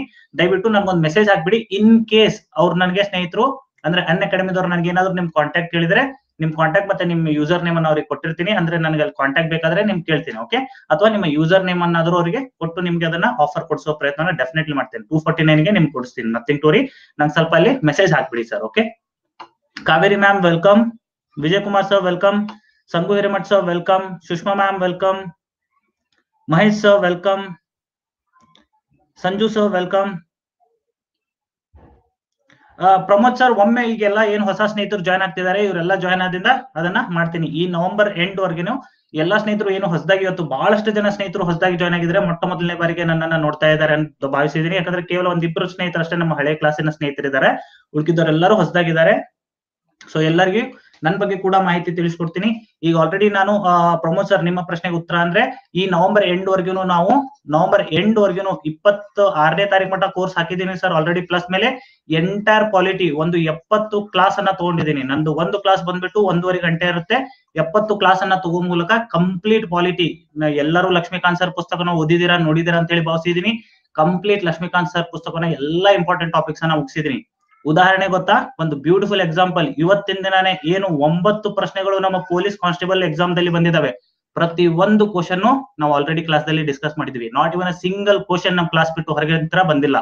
ಎಂಟೈರ್ ಟಾಪಿಕ್ ಅನ್ನ ಡಿಸ್ಕಸ್ ಮಾಡಿದ್ವಿ. ಎಲ್ಲ 9 ಕ್ವಶನ್ ಏನು ಇವತ್ತು ಪಾಲಿಟಿ ಮೇಲೆ ಬಂದಿದ್ದಾವೆ, ಇವತ್ತು ಬೆಳಿಗ್ಗೆ ಆಗಿದೆ ಎಕ್ಸಾಮ್ ದಲ್ಲಿ, 9 ಕ್ವಶನ್ ನಮ್ ಕ್ಲಾಸ್ ದಲ್ಲಿ ಇದ್ವು. ವಿತ್ ನಿಮಗೆ ಪ್ರೂಫ್ ಬೇಕಂದ್ರೆ ನನ್ನ ಸ್ಲೈಡ್ಸ್ ದಲ್ಲಿ ಇಷ್ಟು ಕ್ವಶನ್ಸ್ ನಿಮ್ಗೆ ಸಿಗುತ್ತೆ. ಓಕೆ, ಸೊ ಇಷ್ಟು ಬ್ಯೂಟಿಫುಲ್ ಆಗಿ ನಾವು ಕಂಪ್ಲೀಟ್ ಸಿಲೆಬಸ್, ಯಾವುದೇ ಇಂಪಾರ್ಟೆಂಟ್ ಟಾಪಿಕ್ ಅನ್ನ ಬಿಟ್ಟಿಲ್ಲ, ಎಲ್ಲಾ ಸಿಲೆಬಸ್ ಅನ್ನ ನಿಮ್ಗೆ ಕ್ಲಿಯರ್ ಮಾಡಿ ಕೊಟ್ಟಿದ್ದೀನಿ. ಸೊ ಈಗ ಮುಂದಿನ ದಿನದಲ್ಲಿ ಮತ್ತು ಹೊಸ ಸ್ನೇಹಿತರು ನೀವೇನ್ ಜಾಯಿನ್ ಆಗ್ತಿದ್ದೀರಾ, ಈ ಮಂತ್ ಕೂಡ ಬಹಳಷ್ಟು ಜನ ಸ್ನೇಹಿತರು ಜಾಯಿನ್ ಆಗಿದ್ದಾರೆ. ನಿಮ್ಗೆ ಕೂಡ ಆ ಹೊಸ ಕೋರ್ಸ್ ಅನ್ನ ವಾಪಸ್ ಪಾಲಿಟಿಯನ್ನ ನಿಮ್ಗೆ ಕೂಡ ಸ್ಟಾರ್ಟ್ ಮಾಡ್ತೀನಿ. ಓಕೆ, ಈಗ next Kempaiah sir welcome. Ashwini ma'am welcome. Ashwini ma'am ಕೂಡ ನಮ್ಮ ಪ್ಲಸ್ ಸ್ನೇಹಿತರೆ ಕೂಡ. ಇನ್ನೊಬ್ರು ಅಶ್ವಿನಿ ಮ್ಯಾಮ್ ಜಾಯ್ನ್ ಆಗಿದ್ದಾರೆ, Ashwini Niwas welcome ma'am. So ಮೊದಲಿಗೆ ನನ್ನ ಬಗ್ಗೆ ಇವತ್ತಿನ ಕ್ಲಾಸ್ ಬಗ್ಗೆ ಹೇಳ್ಬಿಡ್ತೀನಿ ಮೊದಲು. ಸೊ ಇವತ್ತಿನ ಕ್ಲಾಸ್ ದಲ್ಲಿ ನಾವು ಚೀಫ್ ಮಿನಿಸ್ಟರ್ಸ್ ಅನ್ನ ಕಂಪ್ಲೀಟ್ ಮಾಡ್ಬಿಡ್ತೀವಿ. ಇದು ನಮ್ಮ 2ನೇ ಕ್ಲಾಸ್ ಆಗುತ್ತೆ. ಚೀಫ್ ಮಿನಿಸ್ಟರ್ಸ್ ಮೇಲೆ ನಾವು ಆಲ್ರೆಡಿ ಒಂದು ಕ್ಲಾಸ್ ಅನ್ನ ಮುಗಿಸಿದೀವಿ. ನಿಮ್ಗೆ ಬ್ರೀಫ್ ಆಗಿ, ಬಹಳಷ್ಟು ಸ್ನೇಹಿತರು ಅದನ್ನ ಅಟೆಂಡ್ ಮಾಡಿಲ್ಲ, ಸೊ ಬ್ರೀಫ್ ಆಗಿ ಅದ್ರ ಬಗ್ಗೆನೂ ಮಾಹಿತಿ ಕೊಡ್ತೀನಿ. ಸೊ ಇವತ್ತು ಚೀಫ್ ಮಿನಿಸ್ಟರ್ಸ್ ಬಗ್ಗೆ ಪಾಲಿಟಿಯಲ್ಲಿ ಏನೆಲ್ಲ ನಮ್ಮ ಸಂವಿಧಾನದಲ್ಲಿ ಮೆನ್ಷನ್ ಇದೆ, ಕಂಪ್ಲೀಟ್ ಅದನ್ನ ನೋಡೋಣ. ಸಾರಥಿ ಸರ್ ವೆಲ್ಕಮ್. ಕೃಪಾ ಮ್ಯಾಮ್ ವೆಲ್ಕಮ್. ಎಲ್ಲಾ ಸ್ನೇಹಿತರಿಗೂ ವೆಲ್ಕಮ್. ಓಕೆ, ಸೊ ಮೊದಲು ನಾವು ಚೀಫ್ ಮಿನಿಸ್ಟರ್ಸ್ ನಮ್ಮ ಸಂವಿಧಾನದಲ್ಲಿ ಏನೆಲ್ಲ ಮೆನ್ಷನ್ ಇದೆ ಕಂಪ್ಲೀಟ್ ಇದನ್ನ ಮುಗಿಸ್ಕೊಡ್ತೀನಿ ಇವತ್ತು. ನೆಕ್ಸ್ಟ್, ನೀವು ಯಾವಾಗ್ಲೂ ಒಂದು ರಿವಿಷನ್ ಯಾವ ತರ, ನನ್ಗೆ ಬಹಳಷ್ಟು ಪ್ರಶ್ನೆ ಬರೋದು ಇದೆ, ಸರ್ ಪಾಲಿಟಿ ಪದೇ ಪದೇ ಮರ್ತು ಹೋಗುತ್ತೆ, ಎಷ್ಟು ಓದಿದ್ರು ಕನ್ಫ್ಯೂಸ್ ಆಗುತ್ತೆ, ರಿವಿಷನ್ ಯಾವ ತರ ಮಾಡ್ಬೇಕು ಸರ್? ಒಮ್ಮೆ ನಿಮ್ ಕ್ಲಾಸ್ ಕೇಳ್ತೀವಿ ನಾವು, ನಿಮ್ಮ ಲೆಕ್ಚರ್ಸ್ ಅನ್ನ ನೋಡ್ತೀವಿ ಸರಿ, ಬಟ್ ಅದನ್ನ ನೆನ್ಪಿಟ್ಕೋದು ಯಾವ ತರ, ಪದೇ ಪದೇ ನಮಗ್ ಮರೆತು ಹೋಗ್ತಾ ಇದೆ. ಅದಕ್ಕೋಸ್ಕರ ನನ್ನ ಸ್ನೇಹಿತರಿಗೆ ಏನ್ ಮಾಡ್ತಾ ಇದ್ದೀನಿ ನಾನು ಅಲ್ಲಿ ಪ್ರತಿದಿನ ಬಂದ್ಬಿಟ್ಟು ನಮ್ಮ ಪ್ಲಸ್ ಪ್ಲಾಟ್ಫಾರ್ಮ್ ದಲ್ಲಿ 25 MCQs ಅನ್ನ ಪ್ರತಿದಿನ ನಿಮ್ಗೆ ಡಿಸ್ಕಸ್ ಮಾಡಿಸ್ತಾ ಇರ್ತೀನಿ. ಪ್ರತಿದಿನ 25 MCQs ಯಾವ ತರ, ಇವತ್ತು ಮುಗಿದಿದ ಕ್ಲಾಸ್ ಮೇಲೆ ತಗೋದಿಲ್ಲ, ಯಾಕಂದ್ರೆ ಇವತ್ತೇ ಬೆಳಿಗ್ಗೆ ಕ್ಲಾಸ್ ಕೂತಿರ್ತೀರಾ. ನಂದು ಅನ್ಅಕಾಡೆಮಿ ಪ್ಲಸ್ ದಲ್ಲಿ ನಾನು ಪ್ರತಿದಿನ ಬೆಳಗ್ಗೆ ಬಂದ್ಬಿಟ್ಟು 11ರಿಂದ 12ವರೆವರೆಗೂ ಪಾಠವನ್ನ ಮಾಡ್ತಾ ಇರ್ತೀನಿ. ಓಕೆ, ಅದೇ ದಿನ ಪ್ರತಿದಿನ ನೈಟ್ ಬಂದ್ಬಿಟ್ಟು 8ರಿಂದ 9ವರೆವರೆಗೂ ನಾನು MCQs ಅನ್ನ ಡಿಸ್ಕಸ್ ಮಾಡ್ತಾ ಇರ್ತೀನಿ. ಓಕೆ, MCQs ಎದಕ್ ಡಿಸ್ಕಸ್ ಮಾಡ್ಬೇಕು? MCQs ಮುಖ್ಯವಾಗಿ ನಾವು ಒಂದು ಯಾವುದೇ ವಿಷಯನ ರಿವಿಷನ್ ಮಾಡ್ಬೇಕಂದ್ರೆ, ಯಾವುದೇ ಒಂದು ವಿಷಯ ಇರಲಿ, ಕೇವಲ ಪಾಲಿಟಿ ಅಷ್ಟೇ ಅಲ್ಲ, ಎಲ್ಲಾ ಸ್ನೇಹಿತರು ನೀವೇನು ಸಿವಿಲ್ ಸರ್ವಿಸ್ ಪ್ರಿಪೇರ್ ಆಗ್ತಿದ್ದೀರಾ, ನೀವು ಯಾವುದೇ ಒಂದು ವಿಷಯವನ್ನ ರಿವೈಸ್ ಮಾಡ್ಬೇಕಂದ್ರೆ ರಿವಿಷನ್ ಗೆ 2 ಮೇನ್ ಟೆಕ್ನಿಕ್ ಇದೆ. ಒಂದ್ಬಿಟ್ಟು MCQs ಮುಖಾಂತರ, ಏನು ಬಹು ಆಯ್ಕೆ ಪ್ರಶ್ನೆ ಅಂತ ಕರಿತೀವಿ, ಅದರ ಮುಖಾಂತರ. ಇನ್ನೊಂದು ಬಂದ್ಬಿಟ್ಟು ಮೈಂಡ್ ಮ್ಯಾಪ್ಸ್. ಏನಿದು ಮೈಂಡ್ ಮ್ಯಾಪ್ಸ್? ಬ್ಯೂಟಿಫುಲ್ ಇದು. ಕೇವಲ 2 ನಿಮಿಷದಲ್ಲಿ ಚೀಫ್ ಮಿನಿಸ್ಟರ್ ಫುಲ್ ನಿಮಗೆ ಮುಗಿಸ್ಕೊಡ್ತೀನಿ. ಇವತ್ತೇ ಇದರ ಉದಾಹರಣೆಯನ್ನ ಕೊಡ್ತೀನಿ. ಸೊ ಒಂದು MCQs ಮುಖಾಂತರ ನೀವು ರಿವಿಷನ್ ಮಾಡಬಹುದು, ಇನ್ನೊಂದು ಮೈಂಡ್ ಮ್ಯಾಪ್ಸ್ ಮುಖಾಂತರ ನೀವು ರಿವಿಷನ್ ಮಾಡಬಹುದು. ಇವತ್ತು ಎಂಡ್ ವರೆಗೂ ಇರಿ, ಕೇವಲ ಒಂದು 45 ಮಿನಿಟ್ಸ್ ಕ್ಲಾಸ್ ಅನ್ನ ತಗೊಳ್ಳೋಣ. ಎಂಡ್ ಮಟ್ಟ ನಿಮ್ಗೆ ಇಡೀ ಚೀಫ್ ಮಿನಿಸ್ಟರ್ ಕ್ಲಾಸ್ ಅನ್ನ ಮುಗಿಸ್ಕೊಡ್ತೀನಿ. ಮತ್ತೆ ಕೇವಲ 2 ನಿಮಿಷದಲ್ಲಿ ಯಾವ ತರ ಇಂಪಾರ್ಟೆಂಟ್ ಟಾಪಿಕ್ಸ್ ಚೀಫ್ ಮಿನಿಸ್ಟರ್ ದಲ್ಲಿ ಇರುವುದನ್ನ ರಿವೈಸ್ ಮಾಡಬೇಕು ಅಂತ ಹೇಳಿ ಆ ಮೈಂಡ್ ಮ್ಯಾಪ್ ಕೂಡ ನಾನೇ ನಿಮಗೆ ಪ್ರೊವೈಡ್ ಮಾಡ್ತೀನಿ. ಓಕೆ, ಸೊ ದಯವಿಟ್ಟು ಲಾಸ್ಟ್ ಮಟ್ಟ ವೇಟ್ ಮಾಡ್ತಾ ಇರಿ. ಈ ಮೈಂಡ್ ಮ್ಯಾಪ್ಸ್ ಮೂಲಕ ಯಾವ ತರ ರಿವಿಷನ್ ಮಾಡ್ಬೇಕು ಅಂತ ಹೇಳಿ ನಿಮ್ಗೆ ತಿಳಿಸ್ಕೊಡ್ತೀನಿ. ಓಕೆ, ಸೊ ಬಹಳಷ್ಟು ಜನ ಸ್ನೇಹಿತರು ಜಾಯ್ನ್ ಆಗ್ತಿದ್ದೀರಾ. ಒಂದೇ ಒಂದು ನನ್ನ ಸಂಬಂಧ ರಿಕ್ವೆಸ್ಟ್ ಮಾಡ್ಕೋತಿದ್ದೀನಿ, ಯಾರ್ಯಾರೆಲ್ಲ ಲೈವ್ ಆಗಿ ಜಾಯ್ನ್ ಆಗಿದ್ರ ಒಮ್ಮೆ ತಮ್ಮ ಅನ್ನ ಕೊಟ್ಬಿಡಿ. ಸೊ ದಟ್ ನಂಗೊಂದು ಐಡಿಯಾ ಬರುತ್ತೆ ನಾ ಎಷ್ಟು ಜನ ನಮ್ಮ ಸ್ನೇಹಿತರ ಜೊತೆ ಕ್ಲಾಸ್ ಅನ್ನ ಇಂಟ್ರಾಕ್ಟ್ ಮಾಡ್ತಾ ಇದ್ದೀನಿ ಅಂತ ಹೇಳಿ. ಎಲ್ಲರೂ ಒಮ್ಮೆ ತಮ್ಮ ಕೊಟ್ಬಿಡಿ. Prem sir welcome, Venkatesh sir welcome, Pundlik sir welcome, ನಿಬಿಷಾ ma'am welcome, ರವಲಿಸ್ welcome sir. In case ಯಾರ್ದಾದ್ರು ಹೆಸರು ತಪ್ಪಾಗಿ ಪ್ರೊನೌನ್ಸ್ ಮಾಡಿದ್ರೆ I am very sorry. Irappa sir welcome, Avinash sir welcome. So ಈಗ ಬಹಳಷ್ಟು ಜನ ಹೊಸದಾಗಿ ಜಾಯ್ನ್ ಆಗಿದ್ರ. ಸರ್ ನನ್ನ ಬಗ್ಗೆ ಒಂದು ಮಾಹಿತಿ ಸ್ಮಾಲ್ 20 ಸೆಕೆಂಡ್ಸ್ ಅಲ್ಲಿ ನನ್ನ ಬಗ್ಗೆ ಮಾಹಿತಿ ತಿಳಿಸ್ಕೊಟ್ಬಿಡ್ತೀನಿ. ಸೊ ನನ್ನ ಹೆಸರು ಬಂದ್ಬಿಟ್ಟು ಸಂತೋಷ್ ಹಿರೇಮಠ್ ಅಂತ ಹೇಳಿ. I am a B graduate in computer science. ನಾನು ಈಗಾಗಲೇ 2 ಬಾರಿ KS ಮೇನ್ಸ್ ಅನ್ನ ಬರ್ದಿದ್ದೀನಿ ಮತ್ತು ಈಗ ಇಂಟರ್ವ್ಯೂ ಅನ್ನ ಅಟೆಂಡ್ ಮಾಡಿ ಬಂದಿದ್ದೀನಿ. ಇಂಟರ್ವ್ಯೂ ರಿಸಲ್ಟ್ ಗೋಸ್ಕರ ವೇಟ್ ಮಾಡ್ತಾ ಇದ್ದೀನಿ. ನಾ ಅನ್ಅಕಾಡೆಮಿ ಪ್ಲಾಟ್ಫಾರ್ಮ್ ದಲ್ಲಿ ಹಲವಾರು ಕ್ಲಾಸಸ್ ಅನ್ನ ಪ್ರತಿ ದಿನ ತಗೋತಾ ಇರ್ತೀನಿ. ನಾನು ಪ್ರಮುಖವಾಗಿ KAS ಪ್ರಿಲಿಮ್ಸ್ ಮತ್ತು ಮೀನ್ಸ್ ಈ ವಿಷಯಗಳನ್ನ ಹ್ಯಾಂಡಲ್ ಮಾಡ್ತಾ ಇರ್ತೀನಿ. ಸೊ ಇಲ್ಲಿ PSI ಕೂಡ ಅನುಕೂಲ ಆಗುತ್ತೆ. ಫಾರ್ ಎಕ್ಸಾಂಪಲ್ ಇವತ್ತೇ ಹೇಳಿದೆ, ನಾವು ಮಾಡಿದ ಈ ಪಾಲಿಟಿ ಕ್ಲಾಸ್ ಲಿಂತ್ರ ಕೇವಲ KS ಪ್ರಿಲಿಮ್ಸ್ ಅಷ್ಟೇ ಅಲ್ಲ, ನಮ್ಮ ಪಾಲಿಟಿ ಕ್ಲಾಸ್ ಲಿಂತ್ರ ನಮ್ಮ ಪೊಲೀಸ್ ಕಾನ್ಸ್ಟೇಬಲ್ ಎಕ್ಸಾಮ್ಸ್ ದಲ್ಲಿ ಬಂದ 9 ಕ್ವಾಲಿಟಿ ಪ್ರಶ್ನೆಗಳು ನಮ್ಮ ಕ್ಲಾಸ್ ಲಿಂತ್ರನೇ ಬಂದಿದಾವೆ. ಓಕೆ, ಸೊ ಆ ತರ ಎಲ್ಲಾ ಎಕ್ಸಾಮ್ಸಿಗೂ ನಿಮ್ಗೆ ಅನುಕೂಲ ಆಗುತ್ತೆ. ಬಟ್ ನಾವು ಮುಖ್ಯವಾಗಿ ಕಾನ್ಸಂಟ್ರೇಟ್ ಮಾಡ್ತಾ ಇರೋದು KS ಪ್ರಿಲಿಮ್ಸ್ ಮತ್ತು ಮೇನ್ಸ್ ಅನ್ನ ದೃಷ್ಟಿಯಲ್ಲಿ ಇಟ್ಕೊಂಡು. ಓಕೆ, ಇದು ನನ್ನ ಬಗ್ಗೆ ಇಂಟ್ರೊಡಕ್ಷನ್ ಆಯ್ತು. ನಾ ಮಾಡಿದ ಎಲ್ಲಾ ಕೋರ್ಸಸ್ ನಿಮ್ಗೆ ಆಕ್ಸೆಸಿಬಲ್ ಬೇಕಂದ್ರೆ ಈ ಲಿಂಕ್ ಅನ್ನ ಯೂಸ್ ಮಾಡಿ, ಅಥವಾ ನಿಮ್ಮ ಅನ್ಅಕಾಡೆಮಿ ಲರ್ನಿಂಗ್ ಪ್ಲಾಟ್ಫಾರ್ಮ್ ದಲ್ಲಿ ಸಂತೋಷ್ ಹಿರೇಮಠ್ ಅಂತ ಟೈಪ್ ಮಾಡಿ ನನ್ನ ಪ್ರೊಫೈಲ್ ಬರುತ್ತೆ, ಅಲ್ಲಿ ಫಾಲೋ ಮಾಡಿ. ನಾ ಮಾಡಿದ ಎಲ್ಲಾ ಕ್ಲಾಸಿನ ನೋಟಿಫಿಕೇಶನ್ಸ್ ನಿಮ್ಗೆ ಈಸಿಲಿ ಆಕ್ಸೆಸಿಬಲ್ ಇರುತ್ತೆ. Okay, welcome Ramachari sir, welcome Divya ma'am, welcome ಮನಿಷ್ಕಾ ma'am. Very good evening ಸ್ನೇಹಿತರೆ, ಎಲ್ಲರಿಗೂ ಗುಡ್ ಈವ್ನಿಂಗ್. ಧನ್ಯವಾದ ಕ್ಲಾಸ್ ಅನ್ನ ಜಾಯ್ನ್ ಆಗಿದ್ದಕ್ಕೆ. ಸೊ ಇದು ನನ್ನ ಬಗ್ಗೆ ಮಾಹಿತಿ ಆಯ್ತು. ಸೊ ಇನ್ ಕೇಸ್ ನೀವ್ ಯಾರಾದ್ರೂ ಅನ್ಅಕಾಡೆಮಿ ಪ್ಲಸ್ ಅನ್ನ ಜಾಯ್ನ್ ಆಗ್ಬೇಕಂತಿದ್ರೆ ಒಂದೇ ಒಂದು ಆಫರ್ ಇದೆ ನಿಮ್ಗೆ ಈ ಮಂತ್ ಗೋಸ್ಕರ. ಕೇವಲ ಇದು 1 ತಿಂಗಳಿಗೆ ಇದು ಆಫರ್ ಬಂದ್ಬಿಟ್ಟು ಕೇವಲ 249 ಸನ್ರೈಸ್ ಆಫರ್ ಅಂತ ಹೇಳಿ ಕರೀತಿದ್ದಾರೆ. ಓಕೆ, ಸನ್ರೈಸ್ ಆಫರ್ ಬಂದ್ಬಿಟ್ಟು ಕೇವಲ ನವೆಂಬರ್ ಒಂದೇ 1 ತಿಂಗಳಿಗೆ ಇದು ಆಫರ್ ಇದೆ. 249 ರುಪೀಸ್ಗೆ ನಿಮ್ಗೆ ಕಂಪ್ಲೀಟ್ 1 ಮಂತಿನ ಪ್ಲಸ್ ಪ್ಲಾಟ್ಫಾರ್ಮ್ ಸಿಗುತ್ತೆ. ಅಲ್ಲಿ ನಾನು ಒಬ್ನೇ ಅಲ್ಲ, ನನ್ನ ರೀತಿನೇ 15ಕ್ಕಿಂತ ಅಧಿಕ ಎಜುಕೇಟರ್ಸ್ ಬಂದು ನಿಮ್ಗೆ ಪ್ರತಿ ವಿಷಯದ ಮೇಲೆ ಪ್ರತಿದಿನ ಪಾಠ ಮಾಡ್ತಿರ್ತಾರೆ. ನಾನು ಈಗ ನಮ್ಮ ಪ್ರಮೋದ್ ಸರ್ ಕೇಳಿದ ಪ್ರಶ್ನೆಗೆ ಪ್ರತಿದಿನ ಬಂದ್ಬಿಟ್ಟು 11ರಿಂದ 12ವರೆವರೆಗೂ ಒಂದು ಕ್ಲಾಸು ಪಾಲಿಟಿಯನ್ನ ತಗೋತಾ ಇರ್ತೀನಿ. ಅದೇ ದಿನ 8ರಿಂದ 9ವರೆಗೆ ಬಂದ್ಬಿಟ್ಟು ಒಂದು 10 ದಿನ ಹಿಂದೆ ಯಾವ ಕ್ಲಾಸ್ ಅನ್ನ ತಗೊಂಡಿದ್ನಲ್ಲ ಅದ್ರ ಮೇಲೆ ಪಾಲಿಟಿದು MCQs ಅನ್ನ ಡಿಸ್ಕಸ್ ಮಾಡ್ತಿರ್ತೀನಿ. ಕಲ್ತಿರ್ತೀರಾ, ಓದಿರ್ತೀರಾ, 10 ದಿನ ಆದ್ರಿಂದ ಪ್ರತಿ MCQs ಮೂಲಕ ಅದನ್ನ ರಿವೈಸ್ ಮಾಡಿಸ್ತೀನಿ. ನಾ ರಿವೈಸ್ ಯಾವ ತರ ಮಾಡಿಸ್ತೀನಿ, ಒಂದು ಪ್ರಶ್ನೆ ಕೇಳ್ತೀನಿ, ಇದಕ್ಕೆ ಸರಿಯಾದ ಉತ್ತರ ಕೊಡಿ, ABCD ಮುಗೀತು, ನೆಕ್ಸ್ಟ್ ಕ್ವಶನ್. ನೋ, ಯಾಕೆ 1ನೇ ಆಪ್ಷನ್ ತಪ್ಪು, ಯಾಕೆ 1ನೇ ಸ್ಟೇಟ್ಮೆಂಟ್ ತಪ್ಪು, ಯಾಕೆ 2ನೇ ಸ್ಟೇಟ್ಮೆಂಟ್ ಸರಿ, ಎಷ್ಟು ಕಾನ್ಫಿಡೆನ್ಸ್ಲಿ ನೀವು ಅದನ್ನ ಸರಿ ಅಂತ ಹೇಳ್ಬೇಕು, ಯಾಕೆ ಉಳಿದ ಆಪ್ಷನ್ಗಳು ತಪ್ಪು, ಎಲ್ಲವನ್ನ ಫುಲ್ ಡೀಟೇಲ್ ಪ್ರತಿಯೊಂದು ಕ್ವಶನ್ ತಗೊಳ್ಳೋದು ಒಂದು, ಬಟ್ ಚರ್ಚೆ ಮಾಡುವುದು ಯಾವ ಟಾಪಿಕ್ ಮೇಲೆ ಆ ಕ್ವಶನ್ ಇತ್ತು, ಕಂಪ್ಲೀಟ್ ಆ ಟಾಪಿಕ್ ವಾಪಸ್ ರಿವೈಸ್ ಆಗ್ಬೇಕು ನಮ್ದು. ಆ ತರ ನಾವು ಪಾಲಿಟಿ ಡಿಸ್ಕಸ್ ಮಾಡ್ತಾ ಇರ್ತೀವಿ. ಇವತ್ತಿನವರೆಗೂ 250 MCQs ಅನ್ನ ನಾವು ಪಾಲಿಟಿಯಲ್ಲಿ ಆಲ್ರೆಡಿ ಡಿಸ್ಕಸ್ ಮಾಡಿ ಮುಗಿಸಿದ್ದೇವೆ. Okay, ಬೀರು sir welcome, very good evening, thank you sir message ಮಾಡಿದ್ದಕ್ಕೆ. ಶಶಿ ಶ್ರೀಹರ್ಷ ಸಾರಿ ಶಿಹಾಸ್, ನೈಸ್ ನೇಮ್, ಶಿಹಾಸ್ ಅವರೇ welcome. User Beerappa welcome, Mallappa sir welcome. ಜಿಯಾ ma'am welcome, Ashika ma'am welcome, ಎಲ್ಲಾ ಸ್ನೇಹಿತರಿಗೂ ವೆಲ್ಕಮ್. ಸೊ ನನ್ನ ಬಗ್ಗೆನೂ ಕೂಡ ಎಲ್ಲಾ ಸ್ನೇಹಿತರಿಗೆ ಮಾಹಿತಿ ತಿಳಿಸ್ಕೊಟ್ಟಿದ್ದೀನಿ. ನನ್ನ ಹೆಸರು ಸಂತೋಷ್ ಹಿರೇಮಠ್ ಅಂತ ಹೇಳಿ. I am a B graduate in computer science. KS means 2 ಬಾರಿ ಬರೆದಿದ್ದೀನಿ. ಇಂಟರ್ವ್ಯೂ ಕೂಡ ಅಟೆಂಡ್ ಮಾಡಿದ್ದೀನಿ. ಇಂಟರ್ವ್ಯೂ ರಿಸಲ್ಟ್ ಗೋಸ್ಕರ ನಾನು ವೇಟ್ ಮಾಡ್ತಾ ಇದ್ದೀನಿ. ಮುಂದಿನ ದಿನದಲ್ಲಿ ಡಿಸೆಂಬರ್ ಲಿಂತ್ರ ನಾನು NCERTs ಅಂತ ಹೇಳಿ ಎಲ್ಲರೂ ಕೇಳಿದಿರಾ ಅಂತ ಹೇಳಿ ಭಾವಿಸ್ತೀನಿ. 6ನೇ ತರಗತಿಲಿಂತ 12ನೇ ತರಗತಿ ಮಟ್ಟ ಎಲ್ಲಾ ಜಾಗ್ರಫಿ NCERTs ಗಳನ್ನ 45 ದಿನಗಳಲ್ಲಿ ನಿಮ್ಗೆ complete with notes with MCQs practice ಮುಗಿಸ್ಕೊಡ್ತಾ ಇದ್ದೀನಿ. ಇದು ಡಿಸೆಂಬರ್ ಫಸ್ಟ್ ಅಥವಾ ಸೆಕೆಂಡ್, ಡೇಟ್ ಫಿಕ್ಸ್ ಆಗಿಲ್ಲ, ಫಸ್ಟ್ ಅಥವಾ ಸೆಕೆಂಡ್ ಡಿಸೆಂಬರ್ ಲಿಂತ್ರ ಈ ಕೋರ್ಸ್ ಸ್ಟಾರ್ಟ್ ಆಗುತ್ತೆ. ಮತ್ತೆ ಸರ್ ಪ್ರಮೋದ್ ಸರ್ ನೀವು ಕೇಳಿದ ಹಾಗೆ ಎಸ್ ಸರ್, ಇದು ಕೇವಲ ಪ್ಲಸ್ ದಲ್ಲಿ ನಾನು ಕಂಪ್ಲೀಟ್ ಪ್ಲಸ್ ದಲ್ಲಿ ಏನಿದೆ ಸರ್ ಅಂದ್ರೆ ಈ ಫ್ರೀ ಕ್ಲಾಸಸ್ ಬಂದ್ಬಿಟ್ಟು ನಿಮ್ಗೆ ಫ್ರೀ ಟ್ರಯಲ್ ಇದ್ದಂಗೆ. ಯಾವ್ದಾದ್ರು ಒಂದೊಂದು ಇಂಪಾರ್ಟೆಂಟ್ ವಿಷಯಗಳ ಮೇಲೆ ಮಾತ್ರ ನಾ ಇಲ್ಲಿ ಕ್ಲಾಸ್ ಮಾಡ್ತಾ ಇರ್ತೀನಿ. ಬಟ್ ಪ್ಲಸ್ ದಲ್ಲಿ ಎಂಟೈರ್ ಸಿಲೆಬಸ್ ಮುಗಿಸ್ಕೊಡುದು ನಮ್ಮ ಜವಾಬ್ದಾರಿ. ಕಂಪ್ಲೀಟ್ ಯಾವೆಲ್ಲ ಟಾಪಿಕ್ ನ ತಗೊಂಡಿರ್ತೀನಿ ಅವ್ನ ಕಂಪ್ಲೀಟ್ ಸಿಲೆಬಸ್ ಅನ್ನ ನಿಮ್ಗೆ ಮುಗಿಸ್ಕೊಡ್ತೀನಿ. ಫಾರ್ ಎಕ್ಸಾಂಪಲ್, ಕಳೆದ 3 ತಿಂಗಳಿಂದ ನಾನು ಇಂಡಿಯನ್ ಪಾಲಿಟಿಯನ್ನ 70 ಕ್ಲಾಸ್ಗಳಲ್ಲಿ ನಮ್ಮ ಸ್ನೇಹಿತರಿಗೆ ಎಲ್ಲರಿಗೂ ಮುಗಿಸ್ಕೊಟ್ಟಿದ್ದೀನಿ. ಅದ್ರ ಮೇಲೆ 250ಕ್ಕಿಂತ ಅಧಿಕ MCQs ಅನ್ನ ಸಾಲ್ವ್ ಮಾಡಿಸಿದ್ದೀವಿ. ಈಗ ಪ್ರತಿದಿನ ಇನ್ನು 10 ದಿನದಲ್ಲಿ ಮತ್ತು ಇನ್ನು 250 MCQs ಅನ್ನ ಸಾಲ್ವ್ ಮಾಡಿಸ್ತಾ ಇದ್ದೀನಿ. ಈಗ ನೆಕ್ಸ್ಟ್ ಡಿಸೆಂಬರ್ ದಲ್ಲಿ ನಾವು ಜಾಗ್ರಫಿಯನ್ನ ಸ್ಟಾರ್ಟ್ ಮಾಡ್ತಾ ಇದೀವಿ. ಓಕೆ, ಬಹಳಷ್ಟು ಸ್ನೇಹಿತರು ಬೇಡಿಕೆ ಇಟ್ಟರು ನಮ್ಮ ಪ್ಲಸ್ ದಲ್ಲಿ, ಸರ್ NCERT ಜಾಗ್ರಫಿಯನ್ನ ಸ್ಟಾರ್ಟ್ ಮಾಡಿ ದಯವಿಟ್ಟು ಅಂತ ಹೇಳಿ. ಅದಕ್ಕೋಸ್ಕರ NCERT ಜಾಗ್ರಫಿಯನ್ನ ಡಿಸೆಂಬರ್ ಲಿಂದ ಸ್ಟಾರ್ಟ್ ಮಾಡ್ತಾ ಇದ್ದೀನಿ. ಪ್ರಮೋದ್ ಸರ್, ಇನ್ ಕೇಸ್ ನೀವು ಬೇಕಂದ್ರೆ ಜಾಯ್ನ್ ಆದ್ರೆ, ನೀವು ಪಾಲಿಟಿ ಕೇಳಿದ್ರಲ್ಲ, ಮತ್ತೊಮ್ಮೆ ನಿಮ್ಗೆ ಪಾಲಿಟಿನ ಸ್ವಲ್ಪ ಜನ ಸ್ನೇಹಿತರು ಸಿಗ್ಲಿ, ಒಬ್ಬರಿಗೆ ಮಾಡಕ್ಕೆ ಸ್ವಲ್ಪ ತೊಂದರೆ ಆಗುತ್ತೆ. ಮಿನಿಮಮ್ ಒಂದು 5-6 ಜನ ಸ್ನೇಹಿತರು ಬಂದ್ಬಿಟ್ರೆ ಅವ್ರಿಗೆ ಕೂಡ ಪಾಲಿಟಿ ಇನ್ನೊಮ್ಮೆ ಸ್ಟಾರ್ಟ್ ಮಾಡ್ತೀನಿ. ಓಕೆ, ನಿಮಗೆ ಜಾಯ್ನ್ ಆದ ತಕ್ಷಣ ಆಫ್ಲೈನ್ ಕ್ಲಾಸಸ್ ಅವೈಲೇಬಲ್ ಇದ್ದೇ ಇರುತ್ತೆ. ನನ್ನ ಪ್ರೀವಿಯಸ್ ಕ್ಲಾಸಸ್ ಎಲ್ಲವನ್ನ ಕೂಡ ನೀವು ನೋಡ್ಬೋದು. ಬಟ್ ನೀವು ಬೇಕಂದ್ರೆ ಅದನ್ನ ಕೂಡ ಸ್ಟಾರ್ಟ್ ಮಾಡೋಣ. ಓಕೆ, ಸೊ ಇವತ್ತಿನ ಕ್ಲಾಸ್ ಅನ್ನ ಸ್ಟಾರ್ಟ್ ಮಾಡೋಣ. ಸೊ ಯಾರ್ಯಾರು ಲೈವ್ ಇದ್ರ ಪ್ಲೀಸ್ ಒಮ್ಮೆ ಥಮ್ಸ್ ಅಪ್ ಕೊಟ್ಬಿಡಿ ಸ್ನೇಹಿತರೆ. ಬಹಳಷ್ಟು ಜನ ಸ್ನೇಹಿತರು ಜಾಯ್ನ್ ಆಗಿದ್ದಾರೆ. ಇನ್ ಕೇಸ್ ನಾ ಯಾರಾದ್ರೂ ಸ್ನೇಹಿತರು ಹೆಸರು ತಗೊಳಕ್ ಮರ್ತಿದ್ದೆ ಅಂದ್ರೆ I am very sorry. So ತಿಳ್ಕೊತೀರಾ ಅಂತ ಹೇಳಿ ಭಾವಿಸಿದೀನಿ. ಬಹಳಷ್ಟು ಜನ ಸ್ನೇಹಿತರು ಜಾಯ್ನ್ ಆಗಿದ್ದಕ್ಕೆ ಕೆಲವೊಬ್ರು ಹೆಸರು ಮಿಸ್ ಆಗಿರ್ಬೋದು. I am very sorry for that. But ಇವತ್ತಿನ ಕ್ಲಾಸ್ ಅನ್ನ ಸ್ಟಾರ್ಟ್ ಮಾಡೋಣ. ದಯವಿಟ್ಟು ಕಾನ್ಸಂಟ್ರೇಟ್ ಕೊಡಿ. ನೆಕ್ಸ್ಟ್ ಒಂದು 40 ಮಿನಿಟ್ಸ್ ನನ್ನ ಜೊತೆ ಕಾನ್ಸಂಟ್ರೇಟ್ ಇರ್ರಿ. ನಿಮ್ಗೆ ಏನೇನ್ ಫಾಯ್ದೆ ಇದೆ ಈ ಕ್ಲಾಸ್ ಲಿಂತ್ರ? ಒಂದು, ಎಲ್ಲರೂ ಇಂಡಿಯನ್ ಪಾಲಿಟಿಯನ್ನ ಓದ್ಲೇಬೇಕು. ಇಡೀ ನಮ್ಮ ದೇಶದಲ್ಲಿ ಯಾವುದೇ ಎಕ್ಸಾಮ್ಸ್ ಬರುದ್ರು ನೀವು ಇಂಡಿಯನ್ ಪಾಲಿಟಿಯನ್ನ ಓದ್ಬೇಕು. ಸೊ ಚೀಫ್ ಮಿನಿಸ್ಟರ್ ಅಲ್ಲಿ ಏನ್ ಟಾಪಿಕ್ ಇದೆ ಅದನ್ನ ಕಂಪ್ಲೀಟ್ ಆಗಿ ನಾವು ಇವತ್ತು ಡಿಸ್ಕಸ್ ಮಾಡೋಣ. ಫಸ್ಟ್ 2 ಇಂಪಾರ್ಟೆಂಟ್ ಟಾಪಿಕ್ ಅಪಾಯಿಂಟ್ಮೆಂಟ್ ಮೇಲೆ ಆಲ್ರೆಡಿ ಡಿಸ್ಕಸ್ ಆಗಿದೆ. ಸೊ ಅದರ ಮೇಲೆ ನಾವು ಇವತ್ತು ಚರ್ಚೆ ಮಾಡೋದು ಬೇಡ. ಅದನ್ನ ಲಾಸ್ಟಿಗೆ ನಿಮ್ಗೆ ರಿವೈಸ್ ಮಾಡಿಸ್ಕೊಡ್ತೀನಿ. ಓಕೆ, ಅಪಾಯಿಂಟ್ಮೆಂಟ್ ಯಾವ ರೀತಿ ಚೀಫ್ ಮಿನಿಸ್ಟರ್ ನ ಅಪಾಯಿಂಟ್ ಮಾಡ್ತಾರೆ, ಸಂವಿಧಾನದಲ್ಲಿ ಏನಾದ್ರು ಪ್ರಕ್ರಿಯೆ ಇದೆಯಾ? ನೋ, ಸಂವಿಧಾನದಲ್ಲಿ ಏನು ಅದಕ್ಕೆ ಪ್ರಕ್ರಿಯೆ ಇಲ್ಲ. ಸೊ ಇದು ಆಲ್ರೆಡಿ ಒಂದು ಕ್ಲಾಸ್ ಅಲ್ಲಿ ಡಿಸ್ಕಸ್ ಮಾಡಿದೀವಿ. ಇವತ್ತಿನ ಕ್ಲಾಸ್ ಅನ್ನ ಪ್ರಾರಂಭಿಸೋಣ. ವಿದ್ಯಾ ma'am welcome, Devaraj sir welcome, Sanjay sir welcome, Santosh sir welcome. So ಇವೆಲ್ಲ ನಮ್ದು ಡಿಸ್ಕಸ್ ಆಗಿದೆ ಸ್ನೇಹಿತರೆ. ಈ PDF ನಿಮ್ಗೆ ಅವೈಲೇಬಲ್ ಇರುತ್ತೆ. ದಯವಿಟ್ಟು ಡೌನ್ಲೋಡ್ ಮಾಡ್ಕೊಳ್ಳಿ. ನಿಮ್ಗೆ ನೋಟ್ಸ್ ಆಗುತ್ತೆ. ಇದು ನಮ್ಮ ಪಾಲಿಟಿ ಪುಸ್ತಕದಲ್ಲಿ ಏನೆಲ್ಲ ಇಂಪಾರ್ಟೆಂಟ್ ಇದೆಯೋ ಅದನ್ನೆಲ್ಲ ನಿಮ್ಗೆ ಇಲ್ಲಿ ಕೊಟ್ಟಿದ್ದೀನಿ. ಡೆಫಿನೆಟ್ಲಿ ನಿಮ್ಗೆ ನೋಟ್ಸ್ ಆಗಿ ಬೆನಿಫಿಟ್ ಆಗುತ್ತೆ. ಡೌನ್ಲೋಡ್ ಮಾಡ್ಕೊಳ್ಳಿ. ಓಕೆ, ಸೊ ಓತ್ ಮಟ್ಟ ನಾವು ನಿನ್ನೆ ಕ್ಲಾಸ್ ದಲ್ಲಿ ಅಂದ್ರೆ ಪ್ರೀವಿಯಸ್ ಕ್ಲಾಸ್ ದಲ್ಲಿ ಮುಗಿಸಿದ್ವಿ. ಇವತ್ತು ಟರ್ನ್ ಬಗ್ಗೆ ಸ್ಟಾರ್ಟ್ ಮಾಡೋಣ.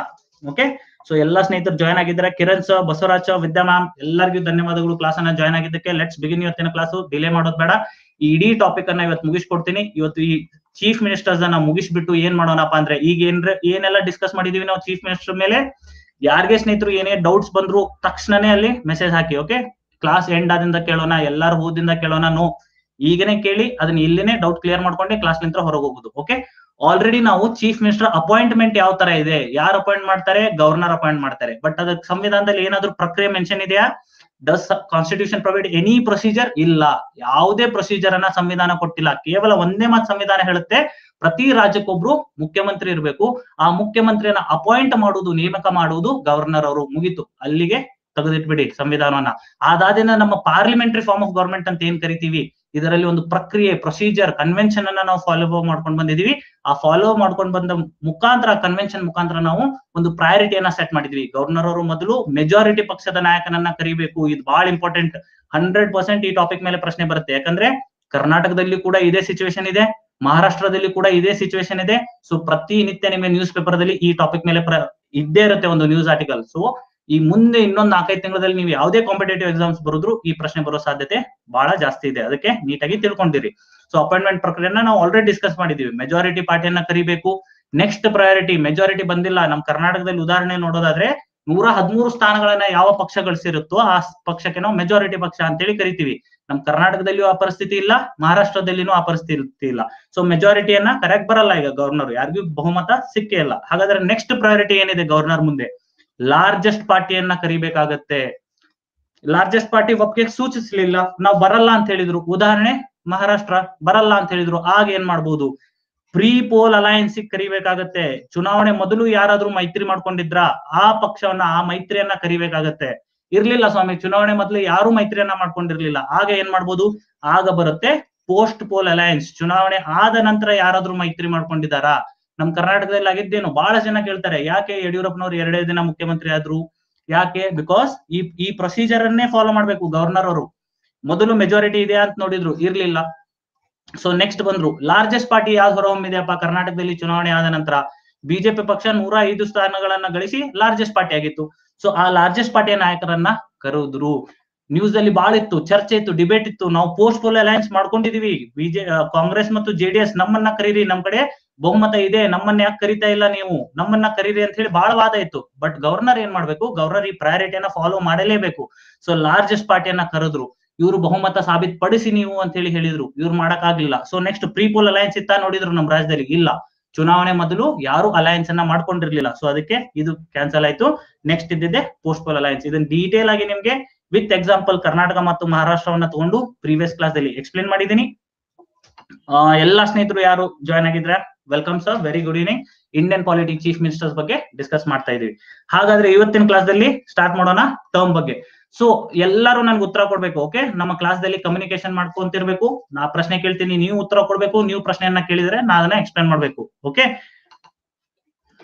ಒಂದು ಪ್ರಶ್ನೆ, S, before taking that question, ಸ್ನೇಹಿತರೆ ನನ್ನ ಕ್ಲಾಸ್ ನೀಟಾಗಿ ಕೇಳಿಸ್ತಾ ಇಲ್ವಾ? ಎಕೋ ಆಗ್ತಿದೆ, ಆತರ ಏನಾದ್ರು ಪ್ರಾಬ್ಲಮ್ಸ್ ಇದೆ ವಿಡಿಯೋ ಅಥವಾ ನನ್ನ ವಾಯ್ಸ್ ದಲ್ಲಿ, ಆತರ ಇದ್ರೆ ದಯವಿಟ್ಟು ತಿಳಿಸ್ಕೊಡಿ. ಇಲ್ಲಪ್ಪ ಅಂದ್ರೆ ಒಂದು ಥಮ್ಸ್ ಅಪ್ ಅನ್ನ ಕೊಡಿ ನನಗೆ.